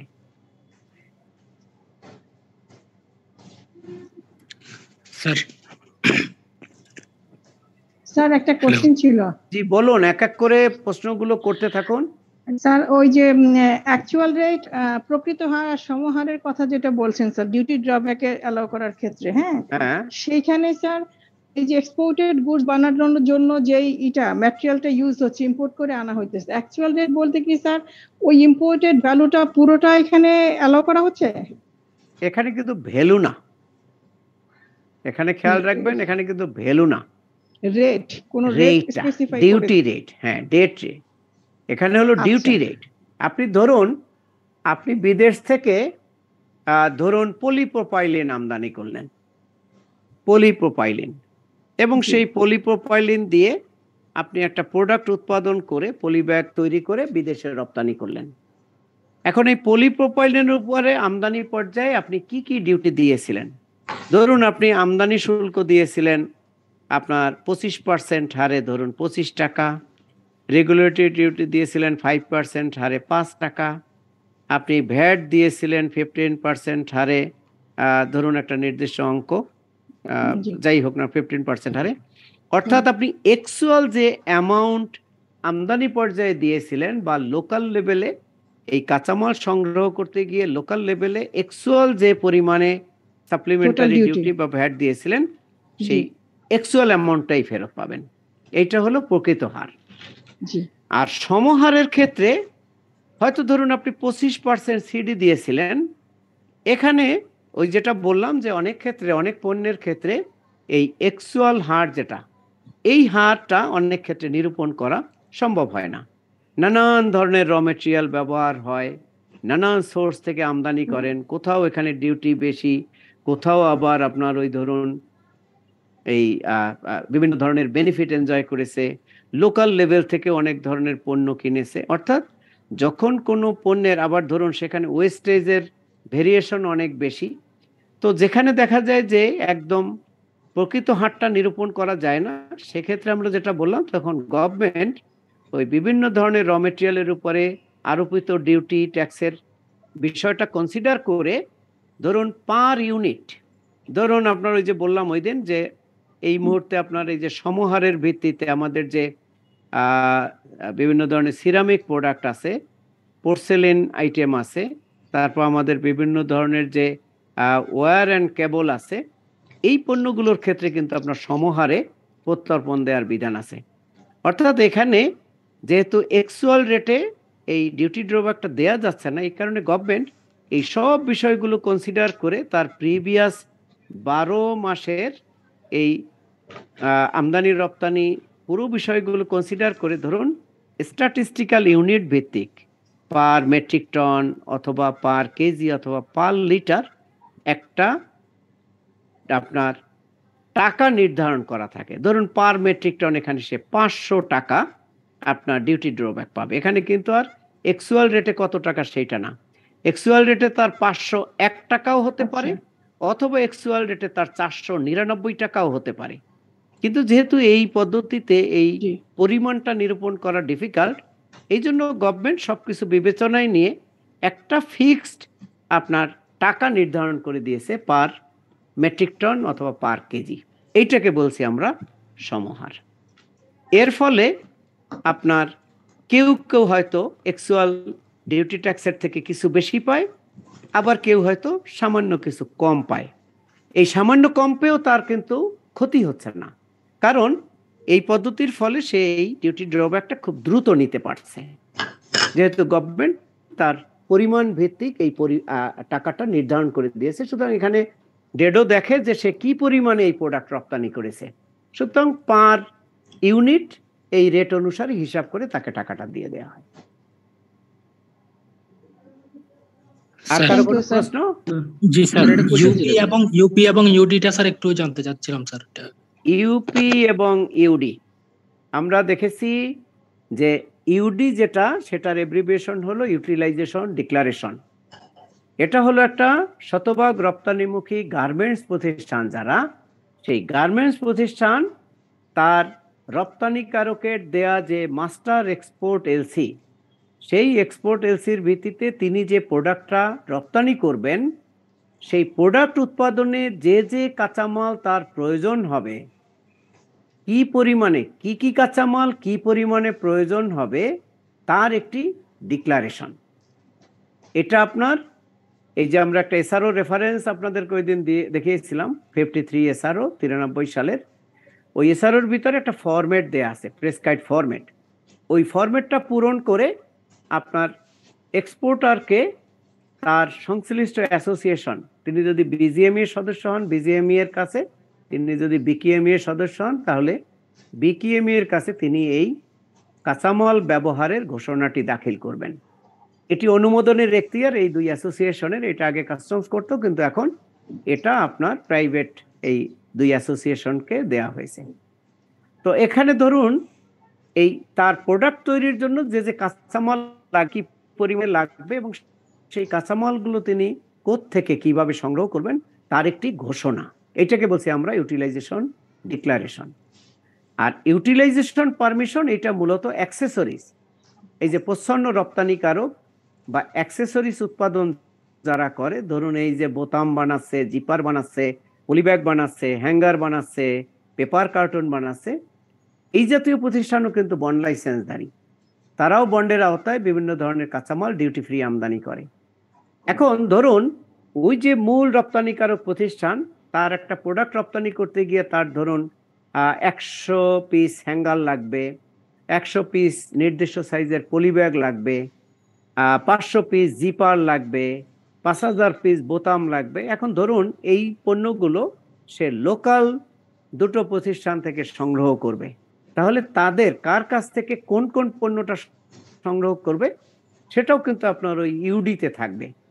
আর ইউডির ভিত্তিতে তখন এই লোকাল দুটো অ্যাক্সেসরিজ প্রতিষ্ঠান তাদের ধরুন এই 5000 পিস বোতাম তৈরি করার জন্য যে বোতামের যে র মেটেরিয়াল পলিপ্রোপাইলিন বা এই জাতীয় প্রোডাক্ট যেটা আছে, পিপি দানা বলি যেটা, সেটা কি পরিমাণে কতটুকু লাগবে এই ব্যবহার সম্পর্কিত যে অনুমতি সেটা নিতে হয় তাদেরকে এই ইউটিলাইজেশন পারমিশনের মাধ্যমে।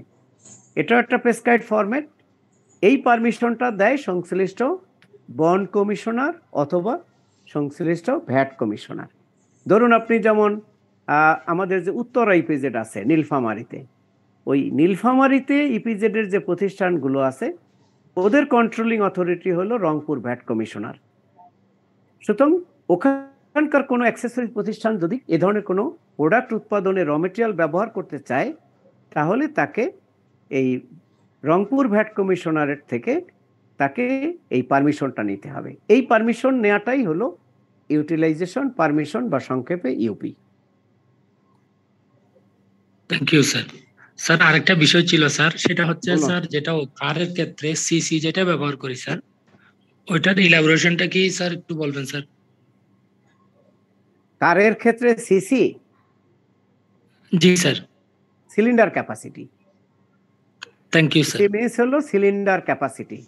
বিভিন্ন গাড়ির এই যে ইঞ্জিনের যে অ্যাক্টিভিটি, এটা দেখবেন অনেক সিলিন্ডার, কোনোটা 4 সিলিন্ডার বিশিষ্ট, কোনোটা 6 সিলিন্ডার বিশিষ্ট, অর্থাৎ এটা ইঞ্জিনের ক্যাপাসিটি আমরা বলি সিসি বা cylinder capacity.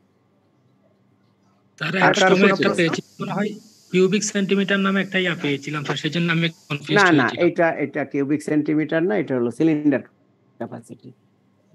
Sir এফওবিটা sir sir advance ruling পাওয়ার ক্ষেত্রে কোনো চ্যানেল কি বিবেচনা করা হবে? হ্যাঁ স্যার অ্যাডভান্স রুলিং পাওয়ার ক্ষেত্রে কোনো কি চ্যানেল বিবেচনা করা হবে? চ্যানেল মানে স্যার আমাদের যে কোম্পানিগুলো গ্রিন চ্যানেল ইয়েলো এগুলোর ক্ষেত্রে না একটা খেয়াল করবেন, অ্যাডভান্স রুলিং কিন্তু ওই জাতীয় চ্যানেল পাওয়ার জন্য না। অ্যাডভান্স রুলিং হলো আপনি কোনো একটা পণ্যের এইচএস কোড এবং কান্ট্রি অফ অরিজিন সম্পর্কে আপনি এনবিআর থেকে অগ্রিম একটা সিদ্ধান্ত নিয়ে নিলেন, এটা আপনাকে সাপোর্ট দিবে আমদানি এবং রপ্তানি পর্যায়ে। এ ধরনের রুলিং থাকলে কি হবে, কাস্টমস কর্তৃপক্ষ আপনি বিল অফ এন্ট্রির সাথে যখন এই রুলিং কপিটা গেঁথে দিবেন তখন আপনার পণ্যের এইচএস কোড নিয়ে কাস্টমস আর কোনো গবেষণাই করবে না, কোনো স্টাডি করবে না, এবং সেখানে এই অ্যাডভান্স রুলিং এর কপি থাকলে আপনার পণ্যের এইচএস কোড নিয়ে তাৎক্ষণিক কাস্টমস কোনো অবজেকশনও রেজ করতে পারবে না, কারণ এটা বলছি আমরা তাদের জন্য ম্যান্ডেটরি, এটা কমপ্লাই করা তাদের জন্য ম্যান্ডেটরি। এটা এক ধরনের বেনিফিট যে আপনি হ্যাসেল ফ্রি আপনার পণ্যের অ্যাসেসমেন্ট করে আপনি কুইক পণ্য ডেলিভারি নিয়ে বের হয়ে যেতে পারবেন। আরেকটা প্রশ্ন করেছিলেন এফওবি, তাই না? জি স্যার। এফওবির অ্যাব্রিভিয়েশন কি?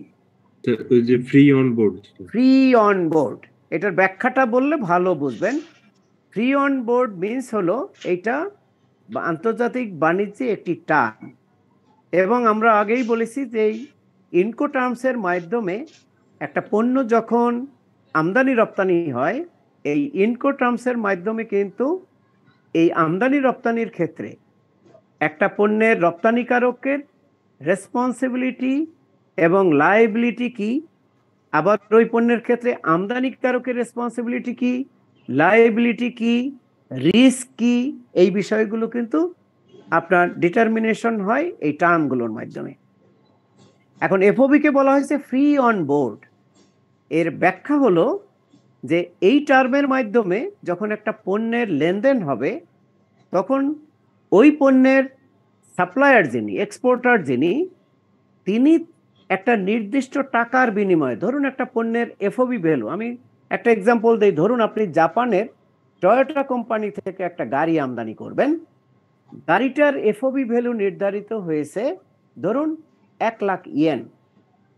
তার মানে আপনি বায়ার হিসাবে, ইম্পোর্টার হিসাবে আপনি জাপানের টয়োটা কোম্পানিকে 1,00,000 ইয়েন সরবরাহ দিবেন। বিনিময়ে টয়োটা কোম্পানি আপনাকে একটা গাড়ি সরবরাহ দিবে। তাহলে গাড়িটা কোন পর্যন্ত সরবরাহ দিবে? এফওবির বিষয়ে বলা হয়েছে ফ্রি অন বোর্ড। তার মানে জাপানের যে বন্দরের মাধ্যমে এই পণ্যটা বাংলাদেশে আসবে, সেই বন্দরে ভিড়ানো জাহাজে তুলে দেওয়া পর্যন্ত দায়টা হলো এক্সপোর্টারের। অর্থাৎ টয়োটা কোম্পানি আপনার ক্রয়কৃত গাড়িটা 1,00,000 ইয়েনের বিনিময়ে টোকিও বন্দরে ভিড়ানো ধরুন এক্স আপনার জাহাজে সে তুলে দিবে, তার দায় এইটুকু। এখানে খেয়াল করে দেখুন, এই গাড়িটা টয়োটা কোম্পানির ফ্যাক্টরি থেকে অথবা ওয়্যারহাউস থেকে আপনার কন্টেইনারে করে অথবা কোনো বাহনে করে টোকিও পোর্ট পর্যন্ত নিয়ে আসা এবং এই জাহাজে তোলা, এই পুরো দায়িত্ব, পুরো ব্যয় হলো টয়োটা কোম্পানির। এখানে ইম্পোর্টারের কোনো দায় নেই। প্রতিমধ্যে যদি গাড়িটা কোনো দুর্ঘটনায় ক্ষতিগ্রস্ত হয়, তাহলে তার দায় সাপ্লায়ারের, এক্সপোর্টারের, টয়োটা কোম্পানির। সে রিপ্লেসমেন্ট দিতে বাধ্য। গাড়িতে তুলে দেওয়া মাত্রই তার দায় শেষ, এরপরে দায় শুরু হলো ইম্পোর্টারের। এই গাড়িটা বাংলাদেশ পর্যন্ত ক্যারি করার জন্য এটার জাহাজ ভাড়া, এটার যদি ইন্স্যুরেন্স করতে চান তাহলে তার প্রিমিয়াম দেয়া এবং আমদানির পরে শুল্ক কর পরিশোধ করে খালাস, এই পুরো দায়টা তখন আমদানিকারকের। এটাই হলো আপনার এফওবি। পরিষ্কার? জি স্যার। স্যার পোর্ট রিলেটেড চার্জগুলো তো স্যার প্রেসক্রাইবড, হ্যাঁ, মানে পোর্ট হ্যান্ডলিং ফি বা ডেমারেজ চার্জ কিংবা লোড আনলোড চার্জ যেগুলো আর কি। হ্যাঁ, এগুলো কাস্টমস নিয়ন্ত্রণ করে না, এগুলো করে সংশ্লিষ্ট পোর্ট অথরিটি। ধরুন সমুদ্র বন্দরের ক্ষেত্রে সি পোর্ট, ল্যান্ড পোর্টের ক্ষেত্রে ল্যান্ড পোর্ট অথরিটি, আপনার বাই ইয়ারের ক্ষেত্রে আপনার সিভিল এভিয়েশন অথরিটি। তো এগুলো বিভিন্ন পণ্যের ক্ষেত্রে কোন সোর্স থেকে পাবো স্যার? এটা আপনি বন্দর কর্তৃপক্ষের সাথে একটু যোগাযোগ করবেন। এগুলো বিভিন্ন পণ্যের ক্ষেত্রে কিন্তু ওদের হ্যান্ডলিং চার্জ, স্টোরেজ ফি এগুলো আলাদা আলাদা। একটা নির্দিষ্ট সময় পর্যন্ত কোনো চার্জ নেই, ফ্রি অফ কস্ট বন্দরে রাখা যায়। সে ফর এক্সাম্পল কোনো একটা পণ্য প্রথম 4 দিন পর্যন্ত আপনাকে কোনো চার্জ করবে না, 5ম দিন থেকে 10ম দিন পর্যন্ত একটা নির্দিষ্ট হারে চার্জ করবে, 10ম দিন থেকে পরবর্তী ধরুন 5 দিন বা 10 দিন আবার এডিশনাল চার্জ। এগুলো বিভিন্ন পণ্যের নেচার অনুসারে আপনার এই রেটগুলো পোর্ট অথরিটি নির্ধারণ করে এবং আলাদা আলাদা রেট আছে। এগুলো কি স্যার আমরা ওই সংশ্লিষ্ট ওয়েবসাইটে কি পাবো ওই ধরনের ফিগুলো? চেক করে দেখতে পারেন, আমি শিওর না। আপনি বন্দর কর্তৃপক্ষের ওয়েবসাইটে ঢুকে আপনি সার্চ দিয়ে দেখতে পারেন, পেতেও পারেন। না পাওয়ার কিছু, এটা তো গোপন কিছু না, এটা তো আপনার একজন ব্যবসায়ীর অবগতির জন্য আপনার ওয়েবসাইটে থাকাই উচিত। চেক করে দেখেন। ইম্পোর্ট যখন স্যার সেলার যখন জাহাজে প্রোডাক্টটা উঠিয়ে দিল, তখন হচ্ছে এই প্রোডাক্টটা তখন ইম্পোর্টারের হয়ে গেল। কিন্তু স্যার যদি পরবর্তীতে যদি দেখা যাচ্ছে যে প্রোডাক্টটা কোনো ধরনের অল্টারেশন থাকে স্যার, যেমন গাড়িটারি যদি এক জেনারেশন পুরানো হয়, তখন সেক্ষেত্রে কিভাবে ক্লেম করতে হবে? তখন আপনি তো ওই যে বললাম প্রফর্মা ইনভয়েস আছে আপনার, এটাই হলো আপনার দুই পক্ষের মধ্যে সম্পাদিত এগ্রিমেন্ট বা কন্ট্রাক্ট। তখন আপনি তাকে সাপ্লায়ারকে দেখাবেন, ধরুন এরকমের অন্য আপনি যে মডেলের গাড়ি চেয়েছিলেন বা যে পণ্যটা চেয়েছিলেন সেই পণ্যটা সে সাপ্লাই দেয়নি, অন্য পণ্য চলে আসলো। তখন আপনি যখন পণ্য চেক করতে গেলেন বা খালাসের জন্য গেলেন, গিয়ে দেখলেন যে এই পণ্য তো সেই পণ্য নয়, তখন নিয়ম হলো যে আপনি পণ্যের ক্লিয়ারেন্স স্টপ রাখবেন এবং অফিসিয়ালি আপনি এক্সপোর্টারের সাথে যোগাযোগ করবেন এবং এক্সপোর্টার যখন দেখবে যে হ্যাঁ আসলেই তো অন্য একটা পণ্য, তখন আপনার নিয়ম হলো এক্ষেত্রে যে এই পণ্যটা সে তখন আপনাকে পাল্টে দিবে, এই পণ্যটা ফেরত যাবে, আপনি আর একটা পণ্য আসবে।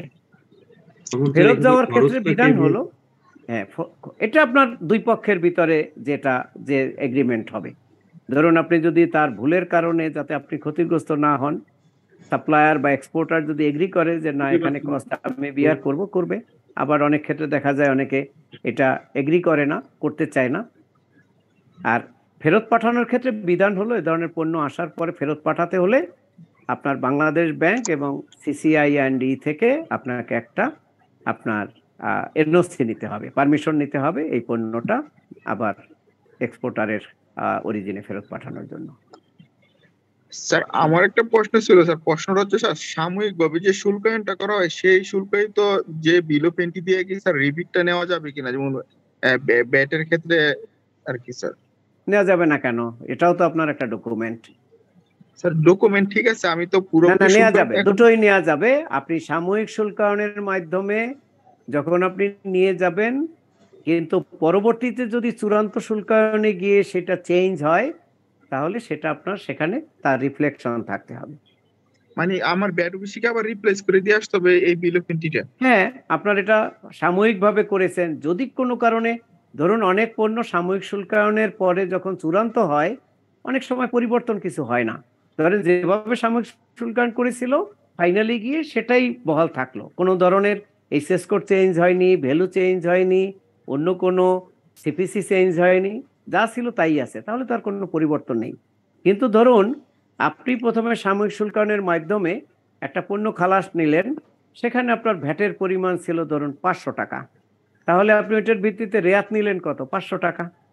পরবর্তীতে ফাইনাল করার পরে দেখা গেল যে আপনার এখানে ভ্যাটের পরিমাণ বাড়লো ফাইনাল অ্যাসেসমেন্টে গিয়ে, তাহলে অ্যাকর্ডিংলি আপনার ওইটা সংশোধন হবে, চেঞ্জ হবে।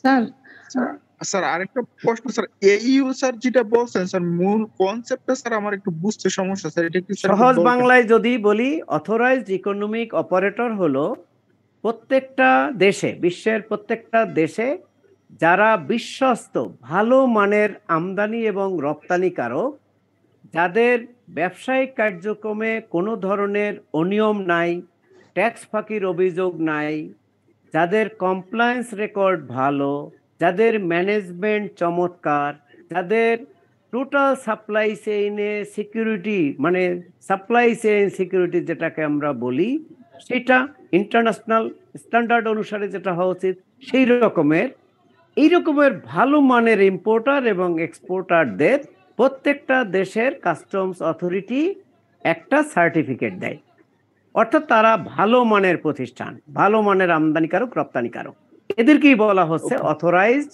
Economic operator. অর্থাৎ তাদেরকে সরকার অথরাইজ করছে, স্বীকৃতি দিচ্ছে, এবং এই স্বীকৃতি পাওয়ার কারণে তারা এই যে বেনিফিটগুলো বললাম এই বেনিফিটগুলো পায়। এখানে আরেকটা জিনিস একটু বলে রাখি, সেটা হলো এই অথরাইজড ইকোনমিক অপারেটরের ক্ষেত্রে আপনার মিউচুয়াল রিকগনিশনের একটা বিধান আছে। মিউচুয়াল রিকগনিশন কি? ধরুন আপনি বাংলাদেশে এই স্কয়ার ফার্মাসিউটিক্যালস ইন্ডাস্ট্রিকে আপনি এইইউ হিসাবে সনদ দিলেন, এখন সে তো এইইউ হিসাবে বাংলাদেশের স্বীকৃতি পেয়েছে, বাংলাদেশে নানান ধরনের বেনিফিট পায়। এখন তার প্রোডাক্টটা রপ্তানি হয় কোথায়? ধরুন তার প্রোডাক্টটা রপ্তানি হয় সুইজারল্যান্ডে।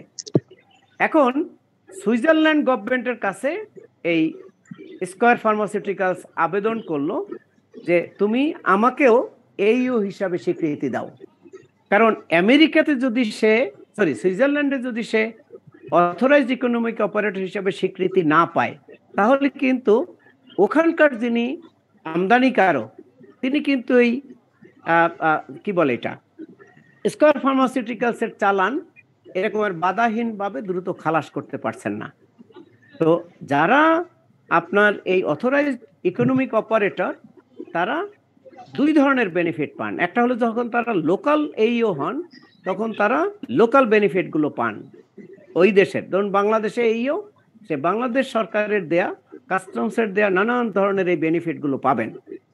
কিন্তু যখন এই এইও প্রতিষ্ঠান আবার মিউচুয়াল রিকগনিশন পাবেন, অর্থাৎ যে দেশে তিনি পণ্য রপ্তানি করেন ওই দেশের সরকারও যদি তাকে এইও হিসাবে সার্টিফিকেট দেয় তাহলে তিনি দুই দেশই এই সুবিধাটা পাবেন। পরিষ্কার এবার আপনার কাছে? জি স্যার। সোজা কথা, একটা বিশ্বস্ত ব্যবসায়ী তাকে সরকার নানান অ্যাঙ্গেলে বিশ্বাস করে, ডিপেন্ড করে, রিলাই করে, সেই কারণে তাকে একটা সার্টিফিকেট।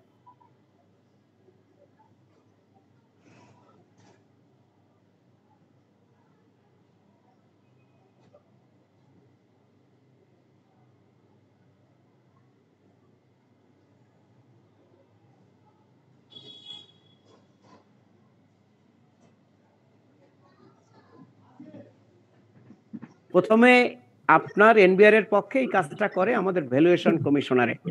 ভ্যালুয়েশন কমিশনারেট ধরুন একটা নির্দিষ্ট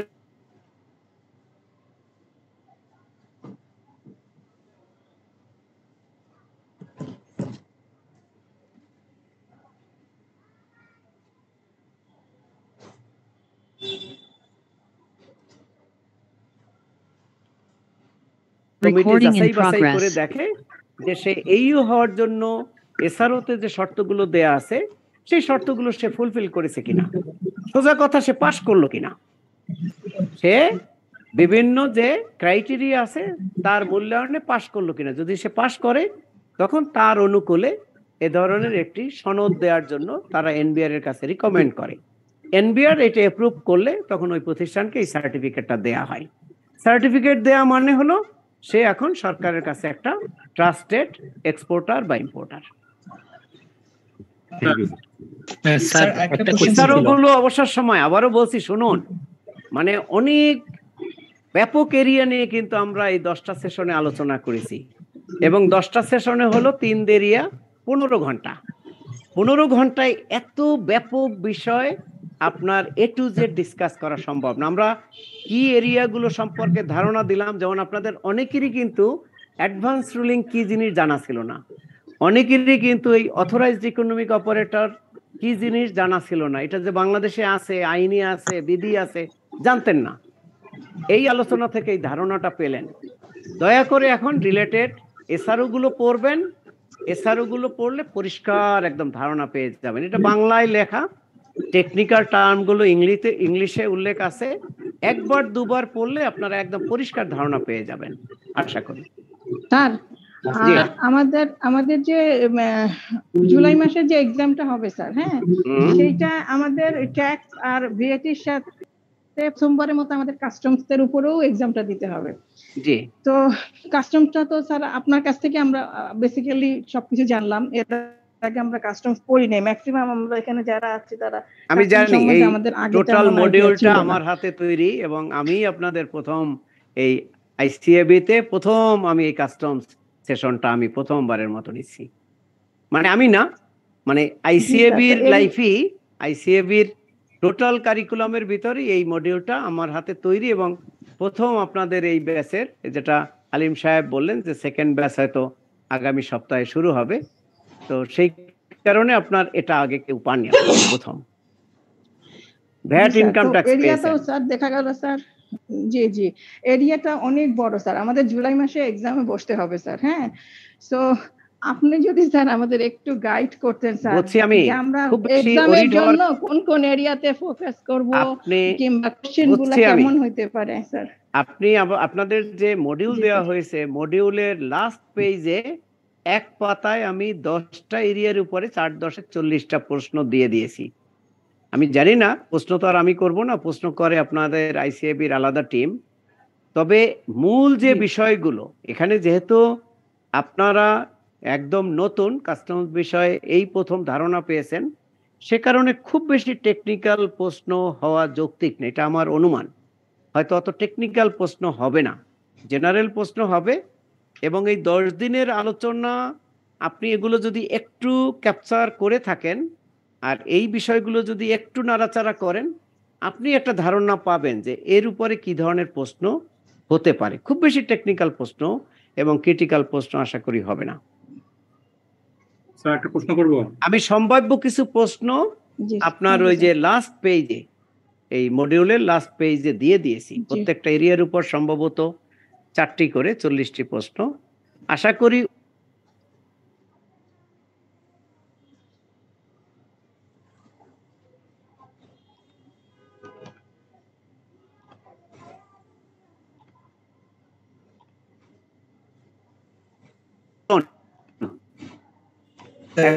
বলতে কি বুঝতাম, এটা সাব পেজে ছিল।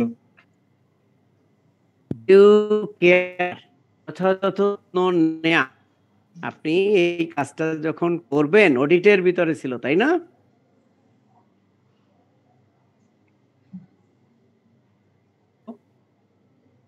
পদক্রিয়ায় এই অডিটের কার্যক্রম গুলো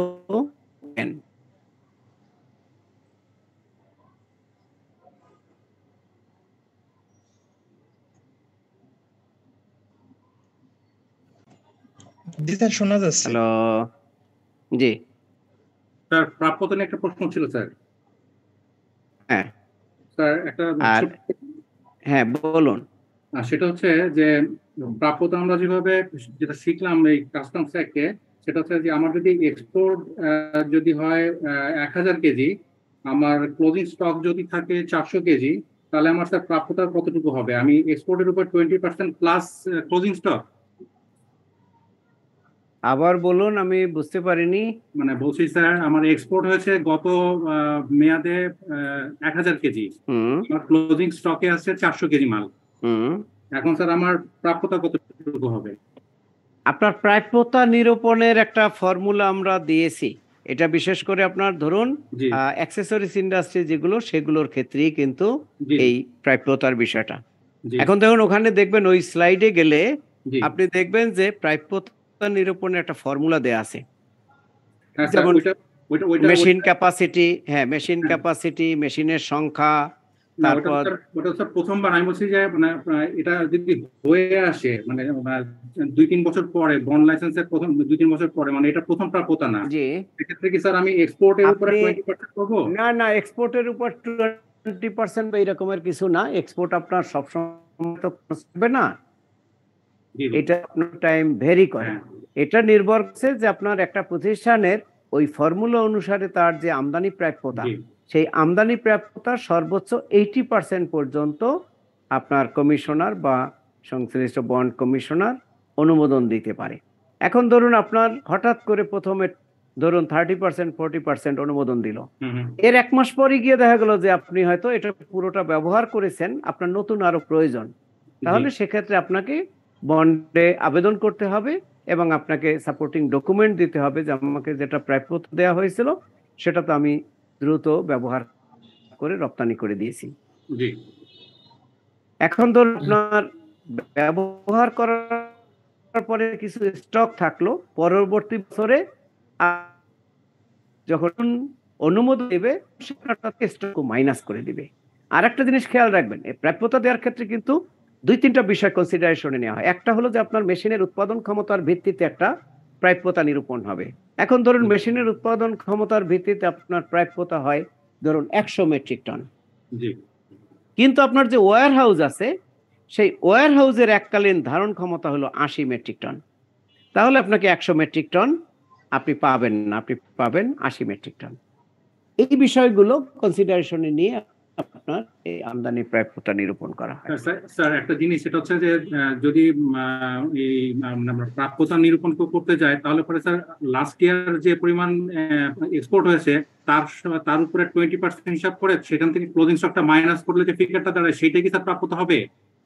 সেইটা হতে পারে কমবে। ধরুন আপনার গত বছরের এক্সপোর্টের উপর 20% যোগ করে স্টক মাইনাস করে দিয়ে দিল, আপনি সেটাও তো কনজিউম করে ফেলতে পারেন। আপনার যদি ভালো থাকে, আপনার এক্সপোর্ট সাপ্লাই বেশি হয়, আপনি সেটাও তো আপনার একটা নির্দিষ্ট সময় গিয়ে কমপ্লিট করে ফেলতে পারেন। তখন আপনি যদি বাড়তি প্রয়োজন হয় বাড়তি নেবেন। আবার দেখা গেল যে আপনার প্রোডাকশন ক্যাপাসিটি আছে, মেশিন ক্যাপাসিটি আছে, আপনার ওয়্যারহাউস ক্যাপাসিটি আছে, কিন্তু আপনার কাঙ্ক্ষিত এক্সপোর্ট নাই, তাহলে তো আপনি থাকার পরে ওইটা পাবেন না। বুঝতে পেরেছি স্যার। এটা নির্ভর করছে আপনার প্রোডাকশন ক্যাপাসিটি, স্টোরেজ ক্যাপাসিটি এবং আপনার এক্সপোর্ট পারফরম্যান্সের উপর। এই 3টা বিষয় পর্যালোচনা করে তারপর আপনার প্রাপ্যতা দেয়া হয়। স্যার এটা তো প্রাপ্যতাটা এমন ভাবে যে আপনি যে কাঁচামালের সংকটে আপনার ফ্যাক্টরি বন্ধ থাকবে সেটা কিন্তু হয় না। আপনার প্রয়োজন হলে সেক্ষেত্রে ওইটা কর্তৃপক্ষ, এবং ওইটার কারণেই তো যে আপনি মেশিন ক্যাপাসিটির অতিরিক্ত তো আর আপনি উৎপাদন করতে পারবেন না। আপনার মেশিন যতটা আছে আর তার যে ক্যাপাসিটি সেটা বিবেচনায় নিয়েই তো আপনার ওই প্রাপ্যতা দেয়া হয়। এর অতিরিক্ত আপনি কিভাবে করবেন? করা তো সম্ভব না কারো। Thank you sir. স্যার এই ক্ষেত্রে কি আমি 80% বেশি তো পাবো না আসলে? আমরা 2টো প্রশ্ন নিব, আপনার 11টা 6 বাজে, প্লিজ। স্যার আর 2টো প্রশ্ন। স্যার কোশ্চেন ছিল, সেটা হচ্ছে স্যার এইচএস কোডের এগেইনস্টে কি স্যার ইন্টারন্যাশনাল মার্কেট প্রাইস কি কনফার্ম করা কোনো আছে? এইচএস কোডের বিপরীতে মার্কেট প্রাইসটা ওভাবে নিশ্চিত করা যায় না, কারণ ইন্টারন্যাশনাল মার্কেটে যে কোনো পণ্যের মূল্য কিন্তু স্টেবল না। কন্টিনিউয়াসলি ফ্লাকচুয়েট করে বিভিন্ন কারণে। হঠাৎ ইউক্রেন রাশিয়া যুদ্ধ শুরু হলো, কিছু কিছু পণ্যের মূল্য হু হু করে বেড়ে গেল, আবার কিছু কিছু পণ্যের মূল্য ফল করলো। পণ্য মূল্য নিরূপণের ক্ষেত্রে বিধান হলো যে ভ্যালুয়েশন রুল, শুল্ক মূল্যায়ন বিধিমালা, বিধিমালার ভিতরে যে পদক্ষেপগুলো বিভিন্ন কন্ডিশনগুলো বলা আছে এইগুলো অনুসরণ করে আপনাকে আমদানি পণ্যের ট্রানজাকশন ভ্যালু, আলটিমেট গোল হলো ট্রানজাকশন ভ্যালু নিরূপণ করা। আর কারো কোনো প্রশ্ন? আর লাস্ট কোশ্চেন, আর কোনো প্রশ্ন নেই? সুযোগ তো দুটো দিয়েছিলাম। স্যার আপনি যে এক্সপোর্টে যেটা বললেন এটা কি 80% আমি নিতে পারবো? সর্বোচ্চ 80%। জি স্যার, মানে স্যার আমি মানে গত বছরে 80%। আপনি এসআরও সম্ভবত 14 রেফারেন্স দেয়া আছে আমার যে বন্ড রিলেটেড ডিসকাশন, সেখানে আমদানি প্রাপ্তার ওখানে দেখবেন একটা এসআরও রেফারেন্স আছে, সাধারণ আদেশ অথবা এসআরও 14 2008 সালের। ওইটা একটু থরলি পড়বেন। ওটার ভিতরে ওই যে ক্যালকুলেশন কিভাবে হবে, সর্বোচ্চ কতটুকু দেয়া যাবে, হ্যাঁ, এবং কি প্রক্রিয়া আপনি আবেদন করবেন, কি কি দলিল সহ আবেদন করবেন, সেই বিষয়গুলো ওই এসআরওটার ভিতরে বলা আছে। 2008। তো আমরা শেষ করি, আজকের মতো শেষ করি। তো দীর্ঘ সময় আপনাদের সাথে আলোচনা হলো, 5 দিন 10 সেশন। তো দীর্ঘ আলোচনায় অনেক কথা হলো, অনেক আলোচনা হলো। আপনারা সক্রিয় অংশ নিয়েছেন আলোচনায়, এবং আমার দীর্ঘ এই যে আলোচনা সেশন পরিচালনায় আপনারা সবাই সর্বতোভাবে আমাকে সহায়তা করেছেন, সেজন্য আমি আপনাদের সবার কাছে কৃতজ্ঞতা প্রকাশ করছি। সবাই ভালো থাকবেন, এবং জুলাই মাসে আপনাদের যে পরীক্ষা হবে, আশা করি সবাই আপনার পরীক্ষায় খুব সুন্দরভাবে উত্তীর্ণ হবেন। আমি জানি না এই 5 দিনের 10 সেশনে আমি কতটুকু আপনাদেরকে কাস্টমস বিষয়ে ধারণা দিতে পেরেছি, তবে আমার চেষ্টার কোনো ত্রুটি ছিল না। সবাই ভালো থাকবেন, সবার জন্য শুভ। আসসালামু আলাইকুম।